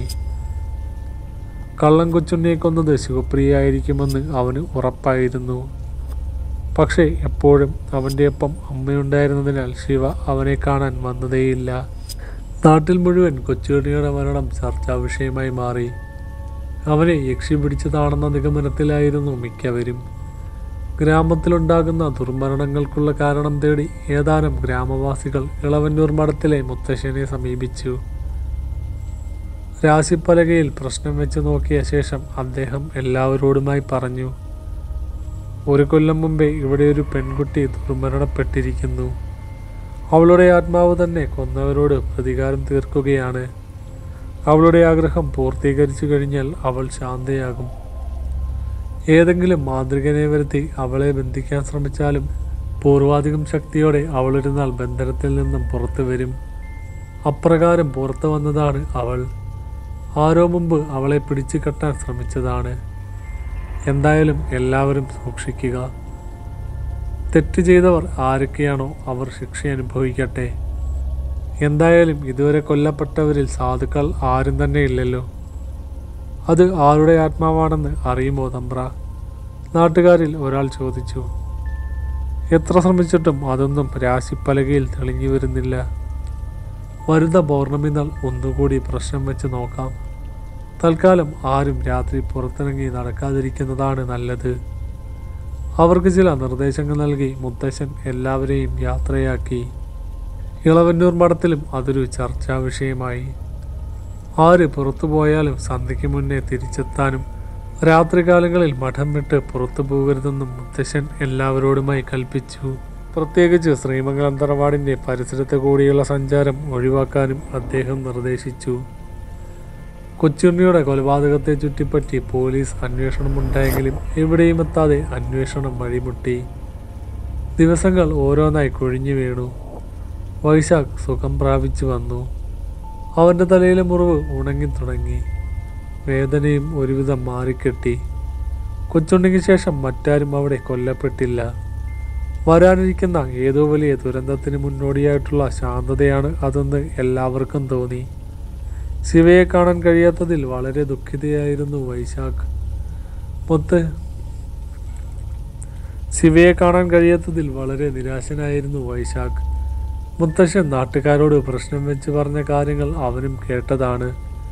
ദുർമരണപ്പെട്ട പെൺകുട്ടി ശിവപ്രിയയാണെന്ന് മുത്തശ്ശന് അറിയാൻ കഴിഞ്ഞില്ലെങ്കിലും ആ സത്യം അവനറിയാം. പക്ഷേ അവൻ്റെ സംശയം ഇതിനിടയിൽ അവളെ ആര് ബന്ധനത്തിലാക്കിയെന്നാണ്. എല്ലാത്തിനും ഉത്തരം കിട്ടണമെങ്കിൽ ശിവ വരണം. വൈശാഖ് അക്ഷോഭ്യനായി. അമ്മയെ തൻ്റെ മുറിയിൽ നിന്നും എങ്ങനെയെങ്കിലും ഒഴിവാക്കിയാൽ മാത്രമേ ശിവയുമായി സംസാരിക്കാൻ കഴിയുകയുള്ളൂ എന്നവന് മനസ്സിലായി. അതുകൊണ്ട് തന്നെ അമ്മയെ എങ്ങനെ ഒഴിവാക്കാമെന്ന് അവൻ തലപുകഞ്ഞാലോചിച്ചു. ഒടുവിൽ വൈശാഖ് ഒരു വഴി കണ്ടെത്തി. അമ്മ എന്തിനാ എപ്പോഴും എൻ്റെ പിറ്റേൽ നടക്കുന്നേ? അച്ഛൻ്റെ കാര്യങ്ങൾ പോലും ശ്രദ്ധിക്കാതെ അമ്മ എപ്പോഴും എൻ്റെ മുറിയിൽ ഇങ്ങനെ ഇരുന്നാൽ എങ്ങനെ ശരിയാവുക? അമ്മ അച്ഛൻ്റെ അടുത്തേക്ക് ഇല്ലേ? എനിക്കിപ്പോൾ കുഴപ്പമൊന്നുമില്ലല്ലോ. വേദനയൊക്കെ മാറി, മുറിവ് കരിഞ്ഞു, ഞാൻ സുഖപ്പെട്ടു വരുന്നില്ലേ? ഞാനിവിടെ ഉള്ളത് കൊണ്ടാണ് നിനക്ക് പുറത്തിറങ്ങി നടക്കാൻ പറ്റാത്തത്. എൻ്റെ കണ്ണു വെട്ടിച്ച് പുറത്തു ചാടാനല്ലേ ഇപ്പോൾ നീ എന്നെ പറഞ്ഞു വിടാൻ നോക്കുന്നത്? ആ അടവ് കയ്യിലിരിക്കുകയുള്ളൂ. എങ്ങനെയൊക്കെ അമ്മയെ മുറിയിൽ നിന്നും പറഞ്ഞു വിടാൻ ശ്രമിച്ചുവെങ്കിലും അവർ വഴങ്ങില്ലെന്ന് കണ്ടപ്പോൾ വൈശാഖ് പറഞ്ഞു, അച്ഛനാണ് അമ്മയാണ് സത്യം. അമ്മയറിയാതെയോ അമ്മയോട് പറയാതെയോ ഞാൻ ഈ മഠം വിട്ടെങ്ങും പോവില്ല. അവൻ അവസാന ശ്രമമെന്നോണം അവരുടെ തലയിൽ പിടിച്ച് സത്യം ചെയ്തു. അങ്ങനെ വഴിക്ക് വാ. ഞാനറിയാതെ ഇവിടം വിട്ട് നീ എവിടെയും പോകാൻ പാടില്ല, കേട്ടല്ലോ? അച്ഛനെയും എന്നെയും പിടിച്ച് സത്യം ചെയ്തത് കൊണ്ട് ഞാൻ വിശ്വസിക്കുന്നു. അല്ലെങ്കിലും നിന്റെ പിന്നാലെ നടക്കാൻ തുടങ്ങിയ ശേഷം അച്ഛൻ്റെ കാര്യങ്ങളൊന്നും ശ്രദ്ധിക്കാൻ പറ്റുന്നില്ല. എന്നാ അമ്മ ഇനി അച്ഛൻ്റെ അടുത്തേക്ക് ചെല്ലേ. നിന്റെ കാര്യങ്ങൾ നോക്കാൻ ഞാൻ ദേവിയോട് പറയാം. നീ മറുത്തൊന്നും പറയരുത്. അവളോട് വെറുതെ ദേഷ്യപ്പെടാനും നിൽക്കരുത്, കേട്ടല്ലോ? വേറെ വഴിയില്ലാത്തത് കൊണ്ട് അവന് അമ്മ പറഞ്ഞത് സമ്മതിക്കേണ്ടി വന്നു. അവർ മുറി വിട്ടുപോയി. പാർവതി തമ്പുരാട്ടി നേരെ പോയത് ദേവിയുടെ മുറിയിലേക്കായിരുന്നു. അവർ ചെല്ലുമ്പോൾ ദേവി കട്ടിലിൽ പുസ്തകം വായിച്ച് കിടക്കുകയായിരുന്നു. മോളെ, വാതിൽപ്പടിയിൽ നിന്നും അവർ വിളിച്ചു. ആ അമ്മയോ? അകത്തേക്ക് വരൂ അമ്മേ. അവരെ കണ്ട് അവൾ എഴുന്നേറ്റു. വായിച്ചു കൊണ്ടിരുന്ന പുസ്തകം മടക്കി വെച്ചു. പാർവതി അകത്തേക്ക് ചെന്നു. എനിക്ക് മോളോടൊരു കാര്യം പറയാനുണ്ട്. ഏട്ടൻ്റെ കാര്യമാണോ? ആ, അവനെ പറ്റിയാണ് പറയാനുള്ളത്. എന്താ അമ്മേ? പ്രതീക്ഷയോടെ അവൾ അവരുടെ മുഖത്തേക്ക് നോക്കി. അവൻ്റെ കാര്യങ്ങളെല്ലാം ഞാൻ അന്ന് മോളോട് പറഞ്ഞതല്ലേ. ശിവപ്രിയയുമായി അവന് അത്രയ്ക്ക് അടുപ്പമുണ്ടായിരുന്നത് കൊണ്ട് മോളുമായിട്ടുള്ള വിവാഹക്കാര്യം പറഞ്ഞ് അവനെ നിർബന്ധിക്കാൻ എനിക്ക് കഴിയുന്നില്ല മോളെ. ജീവിതകാലം മുഴുവൻ എൻ്റെ കുട്ടി അവളെ ഓർത്ത് ദുഃഖിതനായി കഴിയുന്നത് കാണാനും എനിക്കാവില്ല. അമ്മ എന്താ പറഞ്ഞു വരുന്നത്? മോൾ അവൻ്റെ മനസ്സിൽ ഒരു സ്ഥാനം നേടിയെടുക്കാൻ ശ്രമിക്കണം. അവനെ ഈ മൂകതയിൽ നിന്ന് പുറത്തു കൊണ്ടുവരണം. അവനെ നീ പഴയതുപോലെ മാറ്റിയെടുക്കണം. എന്നെക്കൊണ്ടത് കഴിയുമെന്ന് തോന്നുന്നില്ല അമ്മേ. വെറുപ്പോടെ മാത്രമേ ഇന്നേ വരെ ഏട്ടൻ എന്നെ കണ്ടിട്ടുള്ളൂ. ഏട്ടൻ്റെ മനസ്സിൽ ഇപ്പോഴും ശിവ മാത്രമേ ഉള്ളൂ. എന്നെ കാണുമ്പോഴേ ദേഷ്യം പിടിക്കും. അങ്ങനെയുള്ള ഏട്ടൻ്റെ മനസ്സിൽ എനിക്ക് എങ്ങനെയൊരു സ്ഥാനം നേടാൻ കഴിയും? വെറുപ്പ് പതിയെ സ്നേഹമായി മാറ്റിയെടുക്കാൻ നീ ശ്രമിക്കണം. എത്ര നാൾ നിന്റെ സ്നേഹം അവനെ കണ്ടില്ലെന്ന് നടിക്കാൻ പറ്റും? ഒരു നാൾ അവൻ നിന്റെ സ്നേഹം മനസ്സിലാക്കി നിന്നെ സ്വീകരിക്കും. ഒരിക്കലും ശിവയ്ക്ക് പകരമാവില്ലെങ്കിലും അവൻ്റെ മനസ്സിൽ നിനക്കൊരു സ്ഥാനം ലഭിക്കും. ഏട്ടനെ എനിക്ക് ഒരുപാട് ഇഷ്ടമാണ്. പക്ഷേ എന്നെ അത്രമേൽ വെറുക്കുന്ന ഏട്ടനെ എങ്ങനെ മാറ്റിയെടുക്കണമെന്നറിയില്ല. എന്നാലും ഞാൻ ശ്രമിക്കാം അമ്മേ. തീർച്ചയായും അവൻ്റെ മനസ്സിലെയും മോളെ. വാത്സല്യത്തോടെ പാർവതി തമ്പുരാട്ടി അവളുടെ ശിരസിൽ തഴുകി. നാരായണൻ വൈദ്യരുടെ വീട്. അജിത്ത് കണ്ണാടിയിൽ നോക്കി മുടിചീകി ഒതുക്കുകയായിരുന്നു. ചേട്ടൻ എങ്ങോട്ടായി ഒരുങ്ങി കെട്ടി? അജിത്തിൻ്റെ മുറിയിലേക്ക് വന്ന് അനിയൻ അജയൻ ചോദിച്ചു. ഞാൻ വൈശാഖനെ ഒന്ന് പോയി കാണാമെന്ന് വെച്ചു. അന്നിവിടെ വന്നു പോയിട്ട് അവൻ്റെ ഒരു വിവരവുമില്ല. അന്നെന്തിനാ വൈശാഖേട്ടൻ ഏട്ടനെ കാണാൻ വന്നത്? അജിത്ത് അവൻ്റെ മുഖത്തേക്ക് ഉറ്റുനോക്കി. ശിവപ്രിയയ്ക്ക് എന്ത് സംഭവിച്ചു എന്നറിയാൻ. അവളുടെ കൊലയാളിയെ കണ്ടെത്താൻ സഹായിക്കാൻ എൻ്റെയും സഹായം വേണമെന്ന് പറഞ്ഞു. എന്നിട്ട് ഏട്ടൻ എന്ത് പറഞ്ഞു? അവനെൻ്റെ ഉറ്റ സുഹൃത്തായി പോയില്ലേ, പറ്റില്ലെന്ന് പറയാൻ കഴിയില്ലല്ലോ. അജയൻ പിന്നീടെന്തോ ചോദിക്കാൻ വന്നെങ്കിലും അജിത്ത് അവന് മുഖം കൊടുക്കാതെ വേഗം പുറത്തിറങ്ങി. അമ്മയോട് വേഗം വരാമെന്ന് പറഞ്ഞ് അജിത്ത് നേരെ ഇളവന്നൂർ മഠത്തിലേക്ക് തിരിച്ചു. വൈശാഖ് തൻ്റെ മുറിയിൽ ശിവയുടെ വരവും പ്രതീക്ഷിച്ചിരിക്കുകയാണ്. അപ്പോഴാണ് വാതിലിലാരോ തട്ടുന്ന ശബ്ദം കേട്ടത്. ദേവിയായിരിക്കുമെന്ന് കരുതിയാണ് വൈശാഖ് വാതിൽ തുറന്നത്. പക്ഷേ മുന്നിൽ നിൽക്കുന്ന അജിത്തിനെ കണ്ട് അവൻ അമ്പരന്നു. നീ എന്താടാ പതിവില്ലാതെ ഈ വഴി? ആശ്ചര്യത്തോടെ വൈശാഖ് ചോദിച്ചു. നിന്നെ അങ്ങോട്ടൊന്നും കാണാത്തത് കൊണ്ട് വന്നതാ. വിവരങ്ങളൊക്കെ താഴെ വെച്ച് അമ്മ പറഞ്ഞു വീട് തല പൊട്ടിയെന്ന്. ഇവിടെ എല്ലാവരോടും അങ്ങനെയാ പറഞ്ഞത്. ശരിക്കും ആരോ പിന്നിൽ നിന്നും എന്നെ അടിച്ചു വീഴ്ത്തിയതാ. നീ എന്താ പറഞ്ഞേ? അജിത്ത് ഞെട്ടലോടെ ചോദിച്ചു. അന്ന് നിന്നെ കണ്ട് സംസാരിച്ച് മടങ്ങി വരുന്ന വഴി ആരോ എന്നെ പുറകിൽ നിന്നും ആക്രമിച്ചു. വൈശാഖ് സംഭവം വിവരിച്ചു. ആളെ മനസ്സിലായോ? ഇല്ലടാ, മുഖം മറച്ചിരുന്നു. എന്തായാലും നീ സൂക്ഷിക്കണം. ഇനിയിപ്പോൾ ശിവയുടെ പുറകെ പോണോ? വീണ്ടും എന്തെങ്കിലും ആപത്ത് വന്നാലോ? അവനെ അതിൽ നിന്നും പിന്തിരിപ്പിക്കാൻ അജിത്ത് ഒരു ശ്രമം നടത്തി നോക്കി. എന്തായാലും അന്നത്തോടെ ഞാനൊരു കാര്യം തീരുമാനിച്ചു. ഇക്കാര്യത്തിൽ നിന്നെ ഞാനിതിലേക്ക് വലിച്ചഴയ്ക്കുന്നില്ല. ഞാൻ കാരണം ഇനി നിനക്കൊന്നും സംഭവിക്കണ്ട. അജിത്തിന് പിന്നെ മറുത്തൊന്നും പറയാനായില്ല. കുറച്ചു നേരം കൂടി അവർ ഓരോ കാര്യങ്ങൾ സംസാരിച്ചിരുന്നു. സംസാരിച്ച് സമയം പോയി അറിഞ്ഞില്ല. എന്നാ ഇറങ്ങട്ടെ? ആ ശരിടാ, സമയം കിട്ടുമ്പോൾ ഇങ്ങോട്ടൊക്കെ വാ. വരാം. പിന്നെ ഇനിയും അവളുടെ പുറകെ അന്വേഷിച്ച് നടന്ന് അപകടം വരുത്തി വെക്കരുത്. ഭാഗ്യം എപ്പോഴും തുണച്ചുവെന്ന് വരില്ല. അജിത്ത് അവനെ ഓർമ്മിപ്പിച്ചു. അതൊക്കെ ഞാൻ ശ്രദ്ധിച്ചോളാം, നീ ഇറങ്ങാൻ നോക്ക്. ശിവയുടെ മരണകാരണം ഒരിക്കലും നീ അറിയരുത് എന്നാണ് എൻ്റെ ആഗ്രഹം. അത് നിന്നെ ഒരുപാട് വേദനിപ്പിക്കും വൈശ. കൊലയാളികളെ അറിയാമെങ്കിലും അത് ആരാണെന്ന് പറയാനുള്ള ധൈര്യം എനിക്കില്ലടാ. എന്നോട് നീ ക്ഷമിക്ക്. അജിത്ത് മനസ്സിൽ അവനോട് മാപ്പ് ചോദിച്ചു. ഇനിയൊരു ദിവസം ഇറങ്ങാം. അജിത്ത് അവനോട് യാത്ര പറഞ്ഞ് പോയി. അവൻ പോയി അല്പനേരം കഴിഞ്ഞപ്പോൾ വൈശാഖ് കുളിക്കാനായി കടവിലേക്ക് നടന്നു. വൈശാഖ് കുളിക്കടവിലെത്തിയപ്പോൾ അവിടെ ജ്യേഷ്ഠൻ രാമൻ കുളിക്കുന്നുണ്ടായിരുന്നു. ഏട്ടൻ്റെ കുളി ഇതുവരെ കഴിഞ്ഞില്ലേ? വൈശാഖ് ചോദിച്ചു. ഇന്നിച്ചിരി താമസിച്ചു പോയടാ. സന്ധ്യയ്ക്ക് മുന്നേ വേഗം കുളിച്ചു വരാൻ നോക്ക്. എൻ്റെ കുളി കഴിഞ്ഞു, രാമൻ അവനോട് പറഞ്ഞു. തോർത്തും സോപ്പും കുളക്കടവിൽ വെച്ച് വൈശാഖ് തലയിൽ എണ്ണ തേച്ച് പിടിപ്പിച്ചു. അപ്പോഴാണ് അവൻ ആ കാഴ്ച കണ്ട് നടുങ്ങിയത്. ജലത്തിൽ മുങ്ങി നിവർന്നു പടവുകളിലേക്ക് കയറിയ രാമൻ്റെ കഴുത്തിൽ കിടക്കുന്ന നക്ഷത്രപ്പതക്കമുള്ള മാലയിൽ വൈശാഖിൻ്റെ നോട്ടം തറച്ചു. ഒരു ഞെട്ടൽ അവനിലുണ്ടായി. രാമേട്ടാ! വൈശാഖ് അലറി. അവൻ്റെ പെട്ടെന്നുള്ള ഭാവമാറ്റം കണ്ട് രാമൻ പകച്ച് അവനെ നോക്കി. എന്താടാ? രാമൻ ഒന്നും മനസ്സിലാകാതെ അവനെ നോക്കി. വൈശാഖ് എന്തോ പറയാൻ തുടങ്ങിയപ്പോഴാണ് ദേവിയുടെ രാമേട്ട എന്നുള്ള വിളി കേട്ടത്. ഇതുവരെ കുളി കഴിഞ്ഞില്ലേ? മുത്തശ്ശൻ അവിടെ രാമേട്ടനെ അന്വേഷിക്കുന്നു, വേഗം ചെല്ലു. അവിടേക്ക് വന്ന ദേവി രാമനോട് പറഞ്ഞു. ഞാൻ ദേ വരുന്നു. വൈശാഖിനെ ഒന്ന് നോക്കിയ ശേഷം രാമൻ പടവുകൾ കയറിപ്പോയി. അവൻ പോകുന്നതും നോക്കി വൈശാഖ് നിന്നു. അതെ, നേരം സന്ധ്യയായിരുന്നു, വേഗം കുളിച്ചു വരാൻ നോക്ക്. ദേവിയുടെ ശബ്ദം അവനെ ചിന്തകളിൽ നിന്നും ഉണർത്തി. അവൻ കുളത്തിലേക്ക് എടുത്തു ചാടി. ദേവി തിരിച്ചു പോയി. കുളിയൊക്കെ കഴിഞ്ഞ് വൈശാഖ് നേരെ പോയത് രാമൻ്റെ മുറിയിലേക്കായിരുന്നു. അടഞ്ഞു കിടന്ന വാതിൽ തള്ളി തുറന്ന് വൈശാഖ് അകത്ത് കയറി. പക്ഷേ രാമൻ അവിടെ ഉണ്ടായിരുന്നില്ല. നീ എന്താ മോനെ രാമൻ്റെ മുറിയിൽ? അവിടേക്ക് വന്ന മുത്തശ്ശി ചോദിച്ചു. രാമേട്ടനെ കാണാൻ വന്നതാ മുത്തശ്ശി, ഇവിടെ കണ്ടില്ല. രാമൻ പുറത്തേക്ക് പോയിട്ടുണ്ട്. മുത്തശ്ശൻ എന്തൊക്കെയോ സാധനങ്ങൾ വാങ്ങിക്കാൻ വിട്ടതാ അവന്. ശരി മുത്തശ്ശി, ഞാൻ അച്ഛനെ ഒന്ന് പോയി കാണട്ടെ. വൈശാഖ് അച്ഛൻ്റെ മുറിയിലേക്ക് നടന്നു. ഡൽഹിയിൽ നിന്ന് വന്നിട്ട് ആകെ 2-3 പ്രാവശ്യമാണ് താൻ അച്ഛൻ്റെ മുറിയിലേക്ക് പോയിട്ടുള്ളൂ എന്നവൻ ഓർത്തു. അവന് തെല്ല് കുറ്റബോധം തോന്നി. ശിവയുടെ കാര്യം മാത്രം മനസ്സിലിട്ട് നടന്നതുകൊണ്ട് ഞാൻ എൻ്റെ ചുറ്റുമുള്ളവരെ, എന്നെ സ്നേഹിക്കുന്നവരെ പാടെ മറന്നു. അച്ഛൻ്റെ മുറിയിലെത്തിയപ്പോൾ വൈശാഖ് കാണുന്നത് അച്ഛൻ്റെ കാലിൽ കുഴമ്പ് പുരട്ടി തടവി കൊടുക്കുന്ന അമ്മയെയാണ്. അച്ഛൻ കണ്ണുകളടച്ച് തലയണയിൽ ചാരിയിരിക്കുന്നു. അച്ഛ, അവൻ വിളിച്ചു. അവൻ്റെ ശബ്ദം കേട്ട് രണ്ടുപേരും മുഖം ഉയർത്തി നോക്കി. ആ നീയോ, ഇങ്ങോട്ട് വന്നിരിക്കേ, പാർവതി അവനെ വിളിച്ചു. അവനെ കണ്ട് ഉണ്ണികൃഷ്ണൻ മുഖം വെട്ടിച്ചു.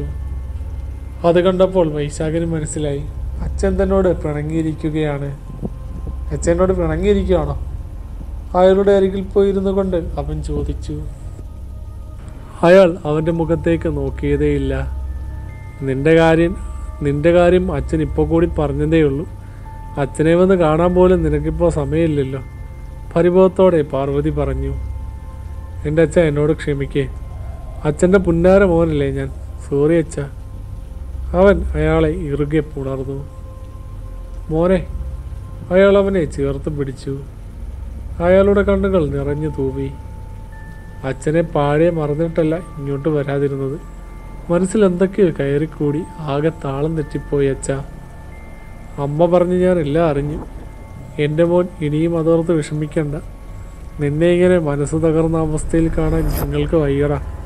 എന്നോടൊരു വാക്ക് പറയാത്തതിൽ മാത്രമേ അച്ഛന് പരിഭവമുള്ളൂ. അച്ഛ, ശിവയെ കൊന്നവരെ എനിക്ക് കണ്ടെത്തണം അച്ഛ. എന്നാൽ മാത്രമേ എൻ്റെ മനസ്സ് ശാന്തമാകൂ. അവൾക്ക് വേണ്ടി ഞാൻ അതെങ്കിലും ചെയ്യണം.